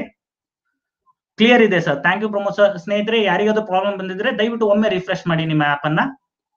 ಪ್ರಶಾಂತ್ ಸರ್, ಉಮಾ ಮ್ಯಾಮ್, ಎಲ್ಲ ಸ್ನೇಹಿತರಿಗೂ ಐ ಆಮ್ ವೆರಿ ಸಾರಿ, ಯಾರ್ದಾದ್ರೂ ಹೆಸರನ್ನ ನಾನು ತಗೊಂಡಿಲ್ಲ ಅಂದ್ರೆ I am very sorry. But every one ಯಾರು ಕ್ಲಾಸ್ ಅನ್ನ ಜಾಯ್ನ್ ಆಗಿದ್ರೆ ಧನ್ಯವಾದಗಳು, welcome to the class, okay? So ಒಂದು ಪ್ರಶ್ನೆ ಎಲ್ಲರಿಗೆ ಇಟ್ಟಿದ್ದೀನಿ, ದಯವಿಟ್ಟು ಅದಕ್ಕೆ ಉತ್ತರನ ಕೊಡಿ. ಏನಪ್ಪಾ ಪ್ರಶ್ನೆ? ಚೀಫ್ ಮಿನಿಸ್ಟರ್, ಒಂದು ವ್ಯಕ್ತಿ ಏನು ಚೀಫ್ ಮಿನಿಸ್ಟರ್ ಆಗ್ತಾರೆ, ಅವರಿಗೆ ಅವಧಿ ಎಷ್ಟಿದೆ, ಎಷ್ಟು ಅವಧಿಯನ್ನ ಸಂವಿಧಾನ ಅವರಿಗೆ ಮೆನ್ಷನ್ ಮಾಡಿದೆ? ಆಪ್ಷನ್ಸ್ ಬಂದು ಯಾರಾದ್ರೂ ಉತ್ತರ ಕೊಡಕ್ ಬಯಸ್ತೀರಾ ಅಥವಾ ಆಪ್ಷನ್ಸ್ ಬೇಕಾ? ಚೀಫ್ ಮಿನಿಸ್ಟರ್ಗೆ ಎಷ್ಟು ವರ್ಷ ಅವಧಿ ಸಂವಿಧಾನ ಕೊಟ್ಟಿದೆ? ಪಟ ಪಟ ಪಟ ಟೈಪ್ ಮಾಡಿ, ಗೊತ್ತಿರ್ಬೇಕು ಎಲ್ಲರಿಗೂ. S, very good. ಬರ್ತಾ ಇದ್ದ ಪ್ರಶ್ನೆಗಳು. ಅತಿ ಹೆಚ್ಚು ಕಾಲ ಆಡಳಿತ ನಡೆಸಿದ ಮುಖ್ಯಮಂತ್ರಿ ಯಾರು? ಕಿರಣ್ ಸರ್, ಆತರ ಫ್ಯಾಕ್ಚುಯಲ್ ಕ್ವಶನ್ಸ್ ಅನ್ನ ನೀವು ಬೇಕಾದ್ರೆ ಗೂಗಲ್ ದಲ್ಲಿ ಸರ್ಚ್ ಮಾಡಬಹುದು ಸರ್, ಸಿಗುತ್ತೆ ನಿಮ್ಗೆ. ನನ್ನ ಮೇನ್ ಉದ್ದೇಶ ಕಾನ್ಸೆಪ್ಟ್ ಕ್ಲಿಯರಿಟಿ ಮಾಡಿ ಕೊಡ್ತೀನಿ ಸರ್. ಫ್ಯಾಕ್ಚುಯಲ್ ಪ್ರಶ್ನೆ, ಮೊದಲ ಮುಖ್ಯಮಂತ್ರಿ ಯಾರು, 5ನೇ ಮುಖ್ಯಮಂತ್ರಿ ಯಾರು, ಅತಿ ಜಾಸ್ತಿ ಸೇವೆ ಮಾಡಿದ ಮುಖ್ಯಮಂತ್ರಿ ಯಾರು, ಅತಿ ಕಡಿಮೆ ಸೇವೆ ಮಾಡಿದ ಮುಖ್ಯಮಂತ್ರಿ ಯಾರು, ಇವೆಲ್ಲ ನಿಮ್ಗೆ ಎಲ್ಲಾ ಪುಸ್ತಕದಲ್ಲಿ ಸಿಗುತ್ತೆ. ಅದೇ ಸೇಮ್ ಪ್ರಶ್ನೆನ ನೀವು ಗೂಗಲ್ ದಲ್ಲಿ ಸರ್ಚ್ ಕೊಟ್ಟರೆ ಉತ್ತರ ಸಿಗುತ್ತೆ. ಕಾನ್ಸೆಪ್ಟ್ ಕ್ಲಿಯರಿಟಿ, ಈಗ ನೋಡಿ, ಫಾರ್ ಎಕ್ಸಾಂಪಲ್ ನಮ್ದೆಲ್ಲಾ ಸ್ನೇಹಿತರು ಹೇಳ್ತಾ ಇದ್ದಾರೆ ಏನಂತೇಳಿ, 5 ವರ್ಷ ಅವಧಿ. ಈಗ ಅದನ್ನ ನಾನು ಕ್ಲಿಯರ್ ಮಾಡಿ ಕೊಡ್ತೀನಿ. ಸೊ ದೇವರಾಜ್ ಅರಸರ್ ಅಂತ ಹೇಳ್ತಿದ್ದಾರೆ ನಮ್ಮ ಸ್ನೇಹಿತರು, ಧನ್ಯವಾದಗಳು friends. Exactly, Vijay Kumar sir ಹೇಳಿದಾರೆ ನೋಡಿ, ವಿಧಾನಸಭೆಯಲ್ಲಿ ಬಹುಮತ, ಬ್ಯೂಟಿಫುಲ್. ಬಹುಮತ ಇರುವವರೆಗೂ, Sanjay sir excellent. Vijay Kumar sir, ಬಹುಮತ ಇರುವವರೆಗೂ, ಬ್ಯೂಟಿಫುಲ್ ಸ್ನೇಹಿತರೆ. ಈಗ ಕಾನ್ಸಂಟ್ರೇಟ್ ಕೊಡಿ ಎಲ್ಲಾ ಸ್ನೇಹಿತರು, ದಯವಿಟ್ಟು ಕಾನ್ಸಂಟ್ರೇಟ್ ಕೊಡಿ. ಇನ್ನು ಮೇಲೆ ಎಂದು ಯಾರು ಈ ತಪ್ಪನ್ನ ಮಾಡಬಾರ್ದು. ಚೀಫ್ ಮಿನಿಸ್ಟರ್ ಅವಧಿ ಎಷ್ಟಂದ್ರೆ 5 ವರ್ಷ ಅಂತ ಹೇಳಿದ್ರೆ ತಪ್ಪು. ಸಂವಿಧಾನದಲ್ಲಿ ಎಲ್ಲೂ ಕೂಡ ಈ ತರ ಮೆನ್ಷನ್ ಮಾಡಿಲ್ಲ. ದಯವಿಟ್ಟು ಇವತ್ತು ನೆನ್ಪಿಟ್ಕೊಂಡ್ಬಿಡಿ ಸರ್. ಮತ್ತೆ 5 ವರ್ಷ ಅಂತ ಕೇಳ್ತಿರ್ತೇವಲ್ಲ, ಅದೆದುರುದು, ಅದು ನಮ್ಮ ಅಸೆಂಬ್ಲಿದು, ಲೆಜಿಸ್ಲೇಟಿವ್ ಅಸೆಂಬ್ಲಿ ಏನಿರುತ್ತೆ, ಈ ಲೆಜಿಸ್ಲೇಟಿವ್ ಅಸೆಂಬ್ಲಿ ಪ್ರತಿ ಚುನಾವಣೆ ಆದ ನಂತರ ಏನು ಒಂದು ಅಸೆಂಬ್ಲಿ ನಿರ್ಮಾಣ ಆಗುತ್ತೆ, ಈ ಅಸೆಂಬ್ಲಿ ಅವಧಿ ಬಂದ್ಬಿಟ್ಟು 5 ವರ್ಷ ಇದೆ. ಅದರ ಅರ್ಥ ಒಬ್ಬ ವ್ಯಕ್ತಿ ಏನು ಈ ಅಸೆಂಬ್ಲಿಗೆ ಮುಖ್ಯಮಂತ್ರಿ ಆಗಿ ಹೋಗ್ತಾನೆ, ಇವನಿಗೆ 5 ವರ್ಷ ಅಂತ ಹೇಳಿ ಇಲ್ಲ. ಒಬ್ಬನೇ ಮುಖ್ಯಮಂತ್ರಿ ಆಗ್ಬೋದು ಒಂದ್ ಅಸೆಂಬ್ಲಿದಲ್ಲಿ, 2 ಜನ ಆಗ್ಬೋದು, 3 ಜನ ಆಗ್ಬೋದು, ಹೌದು ತಾನೆ? ಸೊ ಅದಕ್ಕೋಸ್ಕರ ಈ ಅಸೆಂಬ್ಲಿಯ ಅವಧಿ ಬಂದ್ಬಿಟ್ಟು 5 ವರ್ಷ ಅಂತ ಹೇಳಿ ನಮ್ಮ ಸಂವಿಧಾನದಲ್ಲಿ ಹೇಳಿದೆ ಹೊರತು, ಆ ಮುಖ್ಯಮಂತ್ರಿ ಏನು ಆ ಅಸೆಂಬ್ಲಿಯ ನಾಯಕನಾಗಿ ಆಯ್ಕೆ ಆಗಿರ್ತಾನೋ ಆ ಮುಖ್ಯಮಂತ್ರಿಗೆ 5 ವರ್ಷ ಅಂತ ಹೇಳಿ ಎಲ್ಲೂ ಕೂಡ ಮೆನ್ಷನ್ ಇಲ್ಲ. ಹಾಗಾದ್ರೆ ಈ ಮುಖ್ಯಮಂತ್ರಿಗಳು ಎಷ್ಟು ವರ್ಷ ಸೇವೆ ಸಲ್ಲಿಸಬಹುದು? ಬ್ಯೂಟಿಫುಲ್. ನಮ್ಮ ಸ್ನೇಹಿತರು ಏನ್ ಹೇಳಿದ್ದಾರೆ ಅದೇ, ಎಲ್ಲಿವರೆಗೂ ನೀವು ಅಸೆಂಬ್ಲಿದಲ್ಲಿ ಬಹುಮತವನ್ನ ಸಾಬೀತು ಪಡಿಸ್ತಾ ಇರ್ತೀರೋ, ಯಾವಾಗ ಗವರ್ನರ್ಗೆ ಅನಿಸುತ್ತೆ ಈ ವ್ಯಕ್ತಿಗೆ, ಈ ಮುಖ್ಯಮಂತ್ರಿಗೆ ಸದನದಲ್ಲಿ ಬಹುಮತ ಇಲ್ಲ, ಆಗ ಅವರು ನಿಮ್ಮ ವಿರುದ್ಧ ಅಪೋಸಿಷನ್ ಪಾರ್ಟಿದವರು ನೋ ಕಾನ್ಫಿಡೆನ್ಸ್ ಅನ್ನ ಮೂವ್ ಮಾಡಿದ್ರೆ, ಆ ನೋ ಕಾನ್ಫಿಡೆನ್ಸ್ ಮೋಷನ್ ದಲ್ಲಿ ನೀವು ಸೋತ್ರೆ, ಅಂದ್ರೆ ನೀವು ಬಹುಮತವನ್ನ ಸಾಬೀತ್ ಮಾಡಕ್ ಆಗ್ಲಿಲ್ಲಪ್ಪ ಅಂದ್ರೆ, ಆಗ ನಾವ್ ಏನ್ ಮಾಡ್ಬೇಕಾಗತ್ತೆ, ನಿಮ್ಮನ್ನ ಇಳಿಸ್ಬಿಟ್ಟು ಗವರ್ನರ್ ಅವರು ಬೇರೆ ವ್ಯಕ್ತಿಯನ್ನ ಮುಖ್ಯಮಂತ್ರಿಯಾಗಿ ಮಾಡ್ತಾರೆ. ಸೊ ಅದಕ್ಕೋಸ್ಕರ ದಯವಿಟ್ಟು ಕಾನ್ಸಂಟ್ರೇಟ್ ಕೊಡಿ. ಟರ್ಮ್ ಬಗ್ಗೆ ಸಂವಿಧಾನದಲ್ಲಿ ಏನೆಲ್ಲ ಮೆನ್ಷನ್ ಇದೆ ಅಂತ ಹೇಳಿ ಮಾಹಿತಿ ಕೊಡ್ತಾ ಇದ್ದೀನಿ. The term of chief minister is not fixed. Okay, so ಈ ಯಾರಾದ್ರೂ ಸ್ನೇಹಿತರು ನೋಟ್ಸ್ ಅನ್ನ ಮಾಡ್ಕೋತಾ ಇದ್ರೆ ದಯವಿಟ್ಟು ಕೈಯಲ್ಲಿ, ನನ್ನ ಎಲ್ಲಾ ಕ್ಲಾಸ್ ದಲ್ಲಿ ಹೇಳ್ತಿರ್ತೀನಿ, ಕೈಯಲ್ಲಿ ಒಂದು ವೈಟ್ ಪೇಪರ್ ಇಟ್ಕೊಂಡಿರ್ಬೇಕು, ಹೆಡ್ಡಿಂಗ್ ಟರ್ಮ್ ಅಂತ ಹಾಕಿ ಒಂದೇ ಪದ ಬರ್ಕೋಬೇಕು, CM ನಾಟ್ ಫಿಕ್ಸ್ಡ್, ಮುಗೀತು ಇಷ್ಟೇ ನೋಟ್ಸ್. ಡೀಟೇಲ್ ಬರ್ತಾ ಕೂಡ್ಬೇಡಿ, ನಿಮ್ಗೆ ರಿವಿಷನ್ ಗೆ ಬಹಳ ಯೂಸ್ಫುಲ್ ಆಗುತ್ತೆ ಇದು. Okay, he holds the office during the pleasure of the governor. ಎಲ್ಲಿವರೆಗೂ ಇರ್ತಾರೆ pleasure of the governor? Pleasure of the governor ಅಂದ್ರೆ ಏನು? ಗವರ್ನರ್ ಎಲ್ಲಿವರೆಗೂ ಆ ವ್ಯಕ್ತಿಯನ್ನ ಮುಂದುವರೆಯಕ್ಕೆ ಬಿಡ್ತಾರೋ ಅಲ್ಲಿವರೆಗೂ ಅವರು ಮುಂದುವರಿಬಹುದು. ಹಾಗಾದ್ರೆ ಗವರ್ನರ್ ನಾಳೆ ಮುಂಜಾನೆ ಎತ್ಕೊಳ್ಳಿ ನೀ ಇಳಿದ್ ಬಿಡಪ್ಪ ಅಂದ್ರೆ ಇಳಿಬೇಕಾ? ನೋ, ಗವರ್ನರ್ ಆತರ ಕೇಳಕ್ ಕೂಡ ಬರಲ್ಲ. ಗವರ್ನರ್ ಯಾವಾಗ ಒಂದು ವ್ಯಕ್ತಿಯನ್ನ ಆ ಸ್ಥಾನದಿಂದ ಕೆಳಗಿಳಿಸಬಹುದಪ್ಪ ಅಂದ್ರೆ ಯಾವಾಗ ಆ ವ್ಯಕ್ತಿ ಸದನದಲ್ಲಿ ಬಹುಮತವನ್ನ ಕಳ್ಕೊಂಡಿದ್ದಾರೆ ಅಲ್ಲಿವರೆಗೂ ಅವರು ಮುಂದುವರಿಬಹುದು. ದ ಮೂಮೆಂಟ್ ಅವರು ಸದನದಲ್ಲಿ ಬಹುಮತವನ್ನ ಕಳ್ಕೋತಾರೆ, ವೋಟ್ ಆಫ್ ಕಾನ್ಫಿಡೆನ್ಸ್ ಅನ್ನ ಲೂಸ್ ಆಗ್ತಾರೆ, ಆ ಕ್ಷಣಕ್ಕೆ ಎರಡು ಆಪ್ಷನ್ ಬರುತ್ತೆ. ಒಂದು, ನೀವು ಗೌರವಯುತವಾಗಿ ಬಂದು ನೀವೇ ರಾಜೀನಾಮೆಯನ್ನ ಸಲ್ಲಿಸಿ, ಮುಖ್ಯಮಂತ್ರಿ ಹೋಗಿ ಗವರ್ನರ್ಗೆ ರಾಜೀನಾಮೆಯನ್ನ ಸಲ್ಲಿಸಬೇಕು, ಅಥವಾ ಗವರ್ನರ್ ಅವರೇ ನಿಮ್ಮನ್ನ ಡಿಸ್ಮಿಸ್ ಮಾಡಬಹುದು. Okay, however this does not mean that governor can dismiss him at any time. ಯಾವಾಗ ಬೇಕಾದ್ರೆ ಅವ್ರು ಪ್ಲೆಜರ್ ಆಫ್ ಗವರ್ನರ್ ಇದಾರೆ ಅಂದಕೂಡಲೇ ಯಾವಾಗ ಬೇಕಾದಾಗ ಗವರ್ನರು ಆ ವ್ಯಕ್ತಿಯನ್ನ ಆ ಸ್ಥಾನದಿಂದ ಕೆಳಗಿಳಿಸಕ್ ಬರಲ್ಲ. He cannot be dismissed by the governor as long as, bada important, as long as he enjoys the majority support in the legislative assembly. ಇದನ್ನ ಕೂಡ ನೆನ್ಪಿಟ್ಕೊಳ್ಳಿ. ಬಹಳ ಜನ ಲೆಜಿಸ್ಲೇಟಿವ್ ಕೌನ್ಸಿಲ್ ಅಂತ ಕನ್ಫ್ಯೂಸ್ ಮಾಡ್ಕೋತೀರಾ. ಕೌನ್ಸಿಲಿನ ಕಡೆ ಶಕ್ತಿನೇ ಇಲ್ಲ. ವೋಟ್ ಆಫ್ ಕಾನ್ಫಿಡೆನ್ಸ್ ಎಲ್ಲಿ ಪ್ರೂವ್ ಮಾಡ್ಬೇಕು? ಕೇವಲ ಲೆಜಿಸ್ಲೇಟಿವ್ ಅಸೆಂಬ್ಲಿದಲ್ಲಿ ಪ್ರೂವ್ ಮಾಡ್ಬೇಕು. ಯಾಕೆ ಸರ್? ಯಾಕಂದ್ರೆ ನಮ್ಮ ಇದರನಲ್ಲಿಯೂ ಕೂಡ ಅದೇ ತರ ಇದೆ. ಪಾರ್ಲಿಮೆಂಟ್ ದಲ್ಲಿ ಕೇವಲ ವೋಟ್ ಆಫ್ ಕಾನ್ಫಿಡೆನ್ಸ್ ಅನ್ನ ಲೋಕಸಭಾದಲ್ಲಿ ಮಾತ್ರ ನಾವು ಪ್ರೂವ್ ಮಾಡ್ಬೇಕು. ರಾಜ್ಯಸಭಾದಲ್ಲಿ ಆ ಹಕ್ಕಿಲ್ಲ. ರಾಜ್ಯಸಭಕ್ಕೆ ಒಂದು ಸರ್ಕಾರಕ್ಕೆ ವೋಟ್ ಆಫ್ ಕಾನ್ಫಿಡೆನ್ಸ್ ಇದೆಯೋ ಇಲ್ಲೋ ಅನ್ನೋ ಕೇಳುವ ಅಧಿಕಾರ ಇಲ್ಲ. ಕೇವಲ ಲೆಜಿಸ್ಲೇಟಿವ್ ಅಸೆಂಬ್ಲಿದಲ್ಲಿ ಇದನ್ನ ಪ್ರೂವ್ ಮಾಡ್ಬೇಕು. ಸೊ ಇದು ಕೂಡ ಒಂದು MCQ ಪ್ರಶ್ನೆ ಆಗುತ್ತೆ. ಒಂದೇದು ಏನ್ ನೆನ್ಪಿಟ್ಕೋಬೇಕು? ಅವರ ಅವಧಿ ಫಿಕ್ಸ್ ಇಲ್ಲ. ಅವರು ಎಲ್ಲಿ ಬಹುಮತವನ್ನ ಪಡಿಸ್ಬೇಕು? ಕೇವಲ ಲೆಜಿಸ್ಲೇಟಿವ್ ಅಸೆಂಬ್ಲಿದಲ್ಲಿ ಮಾತ್ರ ಅವರು ಬಹುಮತವನ್ನ ಸಾಬೀತುಪಡಿಸಬೇಕಾಗತ್ತೆ. ಯಾವಾಗ ಅವರು ಸದನದಲ್ಲಿ ಬಹುಮತವನ್ನ ಸಾಬೀತುಪಡಿಸ್ತಾರೋ ಆಗ ಅದನ್ನ ಮುಂದುವರಿಬಹುದು ಅವರು ಸರ್ಕಾರದಲ್ಲಿ. ಸರ್ ಇದೇನು ವೋಟ್ ಆಫ್ ಕಾನ್ಫಿಡೆನ್ಸ್ ಅಂದ್ರೆ? ಡೆಫಿನೆಟ್ಲಿ ಇದನ್ನ ಕೂಡ ನಾನು ಎಕ್ಸ್ಪ್ಲೇನ್ ಮಾಡ್ತೀನಿ. ಬಟ್ ಈ ಟಾಪಿಕ್ ಎಲ್ಲಿ ಬರುತ್ತೆ? ಪಾರ್ಲಿಮೆಂಟ್ ಅಂತ ಹೇಳಿ ಒಂದು ಚಾಪ್ಟರ್ ಇದೆ, ಅಲ್ಲಿ ವೋಟ್ ಆಫ್ ಕಾನ್ಫಿಡೆನ್ಸ್ ಅಂದ್ರೇನು ಇವೆಲ್ಲ ಬರುತ್ತೆ. ಅಲ್ಲಿ ಸೆನ್ಷರ್ ಮೋಷನ್ ಅಂದ್ರೇನು, ಅಡ್ಜರ್ನ್ಮೆಂಟ್ ಮೋಷನ್ ಅಂದ್ರೇನು, ಇವೆಲ್ಲ ಅಲ್ಲಿ ಡೀಟೇಲ್ ಆಗಿ ಡಿಸ್ಕಸ್ ಮಾಡೋಣ. Okay, Sanju sir hi. ಎಲ್ಲ ಸ್ನೇಹಿತರು ಯಾರು ಲೈವ್ ಆಗಿ join ಆಗಿದ್ರಾ? Very good evening guys, welcome to Unacademy. Next ನೋಡ್ತಾ ಹೋಗಿ. But if he loses the confidence of the assembly, ಸದನದಲ್ಲಿ ಇವ್ರು ಬಹುಮತವನ್ನ ಕಳ್ಕೊಂಡ್ರಪ್ಪ, ಆಗ ಎರಡು, ಒಂದು ನೀವೇ ಹೋಗಿ ರಾಜೀನಾಮೆಯನ್ನ ಕೊಡಿ, ಗವರ್ನರಿಗೆ ಹೋಗಿ, ಸ್ವಾಮಿ ನಾನು ಸದನದಲ್ಲಿ ಬಹುಮತವನ್ನ ಸೋತಿದ್ದೇನೆ, ದಯವಿಟ್ಟು ನನ್ನ ರಾಜೀನಾಮೆಯನ್ನ ಸ್ವೀಕರಿಸಿ ಅಂತೇಳಿ ನೀವೇ ರಾಜೀನಾಮೆಯನ್ನ ಕೊಡಿ. ಅಥವಾ ನೀವು ಕೊಟ್ಟಿಲ್ಲಪ್ಪ ಅಂದ್ರೆ ಒಮ್ಮೆ ಗವರ್ನರ್ ನಿಮ್ಗೆ ನೆನಪಿಸ್ತಾರೆ, ನನಗ್ ತಿಳಿದು ಬಂದಿದೆ ನೀವು ಬಹುಮತವನ್ನ ಸೋತಿದ್ದೀರಾ ಅಂತ ಹೇಳಿ, ಆದಷ್ಟು ಬೇಗ ಬಂದು ನೀವು ರಾಜೀನಾಮೆಯನ್ನ ಸಲ್ಲಿಸಿ ಅಂತ ಹೇಳಿ ಕೇಳ್ತಾರೆ. ಅವರು ಸಲ್ಲಿಸಿಲ್ಲಪ್ಪ ಅಂದ್ರೆ ಆಗ ಗವರ್ನರೇ ಅವರನ್ನ ಡಿಸ್ಮಿಸ್ ಮಾಡ್ತಾರೆ. ಇದು ಬಂದ್ಬಿಟ್ಟು ನಮ್ಮ ಟರ್ಮ್ ಬಗ್ಗೆ ಎಲ್ಲ ಮಾಹಿತಿಯನ್ನ ನಿಮ್ಗೆ ಕೊಟ್ಟಿದ್ದೀನಿ. ಐ ಹೋಪ್ ಎಲ್ಲಾ ಸ್ನೇಹಿತರಿಗೂ ಈಗ ಟರ್ಮ್ ಕ್ಲಿಯರ್ ಆಗಿ ತಿಳಿದಿದೆ, ಏನು ಡೌಟ್ಸ್ ಇಲ್ಲ. ಎರಡು ನೆನ್ಪಿಟ್ಕೊಳ್ಳಿ, ಸಂವಿಧಾನದಲ್ಲಿ ಏನು ಮೆನ್ಷನ್ ಇಲ್ಲ ಟರ್ಮ್. ಗವರ್ನರ್ ಎಲ್ಲಿ ಮಟ್ಟ ಮುಂದುವರೆಯಕ್ ಬಿಡ್ತಾರೆ ಅಲ್ಲಿ ಮಟ್ಟ ಹೊರಿಬಹುದು. ಹಾಗಾದ್ರೆ ಗವರ್ನರ್ ಕಂಡು ಸಿಕ್ಕಾಕ್ ತೆಗಿಬಹುದಾ? ನೋ. ಎಲ್ಲಿವರೆಗೂ ಅವರು ಮೆಜಾರಿಟಿಯನ್ನ ಪ್ರೂವ್ ಮಾಡ್ತಾ ಇರ್ತಾರೋ ಅಲ್ಲಿ ಮಟ್ಟ ಅವರು ತೆಗಿಯಕ್ ಬರಲ್ಲ. ಯಾವಾಗ ಅವ್ರು ಮೆಜಾರಿಟಿಯನ್ನ ಕಳ್ಕೊತಾರೆ ಆಗ ಅವರು ರಾಜೀನಾಮೆ ಕೊಡ್ಬೇಕು ಅಥವಾ ಗವರ್ನರ್ ಅವರನ್ನ ತೆಗಿಬಹುದು. ಲಾಸ್ಟ್ ನೆನ್ಪಿಟ್ಕೊಳ್ಳಿ, ಮೆಜಾರಿಟಿ ಎಲ್ಲಿ, ಇದು ಬಹಳ ಇಂಪಾರ್ಟೆಂಟ್. ಓಕೆ, ಪ್ರಶ್ನೆ ಬಹಳ ಬರುತ್ತೆ ಇದ್ರ ಮೇಲೆ MCQs ದಲ್ಲಿ.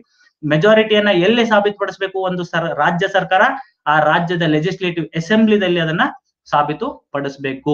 ಓಕೆ, ಸೊ ಇದಿಷ್ಟು ನಮ್ಮ ಟರ್ಮ್ ಬಗ್ಗೆ ಆಯ್ತು. ಇದಿಷ್ಟು ತಿಳಿದಿದ್ರೆ ಒಮ್ಮೆ ಥಮ್ಸ್ ಅಪ್ ಕೊಟ್ಬಿಡಿ ಸ್ನೇಹಿತರೆ. ಯಾರಿಗೆಲ್ಲ ಟರ್ಮ್ ಬಗ್ಗೆ ಏನು ಡೌಟ್ಸ್ ಇಲ್ಲ, ಕ್ಲಿಯರ್ ಆಗಿದೆ ಎಲ್ಲ ಕಾನ್ಸೆಪ್ಟ್, ದಯವಿಟ್ಟು ಇಂಟ್ರಾಕ್ಟ್ ಮಾಡ್ತಾ ಇರಿ. ನಾನು ಒಬ್ಬನೇ ಮಾತಾಡೋದು ಬೇಡ, ನೀವು ಕೂಡ ನನ್ನ ಜೊತೆ ಭಾಗವಹಿಸಿ ಮಾತಾಡ್ತಾ ಇರಿ. Okay, so next important topic ಏನ್ ನೋಡೋಣ? ಸ್ಯಾಲ್ರಿ ಬಗ್ಗೆ ನೋಡೋಣ. ಓಕೆ, ಸೊ ಯಾರಿಗಾದ್ರೂ ಏನೇ ಡೌಟ್ಸ್ ಇದ್ರು ಯಾವ್ದೇ ಮೂಮೆಂಟ್ ದಯವಿಟ್ಟು ಅಲ್ಲಿ ಸಂಕೋಚ ಇಲ್ಲದೆ ಅದನ್ನ ಮೆಸೇಜ್ ಮಾಡಿ. ಓಕೆ, ಯಾರೆಲ್ಲ ಸ್ನೇಹಿತರು ಲೈವ್ ಆಗಿ ಜಾಯ್ನ್ ಆಗಿದ್ರ ವೆಲ್ಕಮ್ ಸ್ನೇಹಿತರೆ. ಇನ್ ಕೇಸ್ ಯಾರಾದ್ರೂ ಹೆಸರು ತಗೊಂಡಿಲ್ಲ ಅಂದ್ರೆ ಐ ಆಮ್ ವೆರಿ ಸಾರಿ.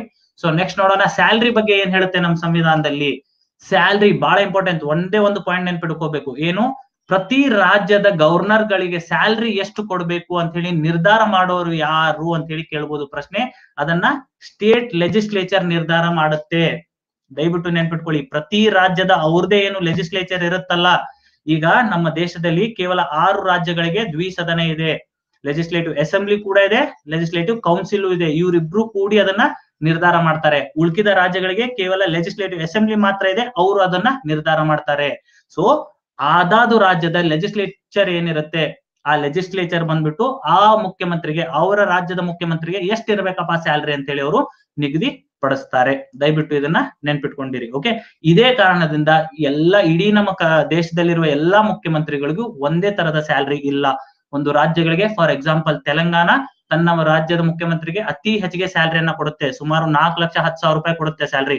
ಅದೇ ನಮ್ ಕರ್ನಾಟಕ ನೋಡಿದ್ರೆ ಸುಮಾರು 2 ಲಕ್ಷ ರೂಪಾಯಿ ಸ್ಯಾಲರಿಯನ್ನ ಕೊಡುತ್ತೆ ಮುಖ್ಯಮಂತ್ರಿಗಳಿಗೆ. ಅದೇ ನಾಗಾಲ್ಯಾಂಡ್ ನೋಡಿದ್ರೆ ಕೇವಲ 1,10,000 ರೂಪಾಯಿ ಮಟ್ಟ ಕೊಡುತ್ತೆ. ಈ ರೀತಿ ಪ್ರತಿ ರಾಜ್ಯ ಸರ್ಕಾರ ನಿರ್ಮಾಣವಾಗುವುದ್ರಿಂದ. Sanjay sir, okay, excellent Pramod sir.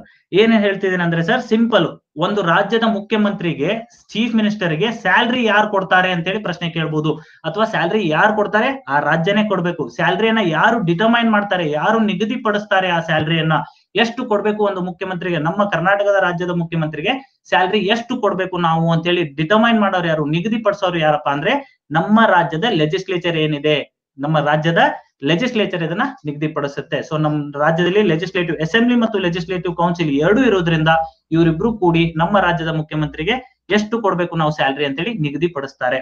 Okay, so ಪ್ರತಿ ರಾಜ್ಯ ತಮ್ಮ ಮುಖ್ಯಮಂತ್ರಿಗೆ ಸ್ಯಾಲ್ರಿನ ನಿಗದಿಪಡಿಸುವುದರಿಂದ ಇಡೀ ದೇಶದಲ್ಲಿ ಸ್ಯಾಲ್ರಿ ವೇರಿ ಆಗುತ್ತೆ, ಯೂನಿಫಾರ್ಮ್ ಇಲ್ಲ. ಎಲ್ಲಾ ಮುಖ್ಯಮಂತ್ರಿಗೂ ಸೇಮ್ ಸ್ಯಾಲ್ರಿ ಇಲ್ಲ. ಆ ರಾಜ್ಯಕ್ಕೆ ಎಷ್ಟು ಶಕ್ತಿ ಇದೆಯೋ ಆ ಮುಖ್ಯಮಂತ್ರಿಗೆ ಕೊಡಕ್ಕೆ ಅಷ್ಟು ಸ್ಯಾಲ್ರಿಯನ್ನು ಅವರು ಕೊಡ್ಬೋದು.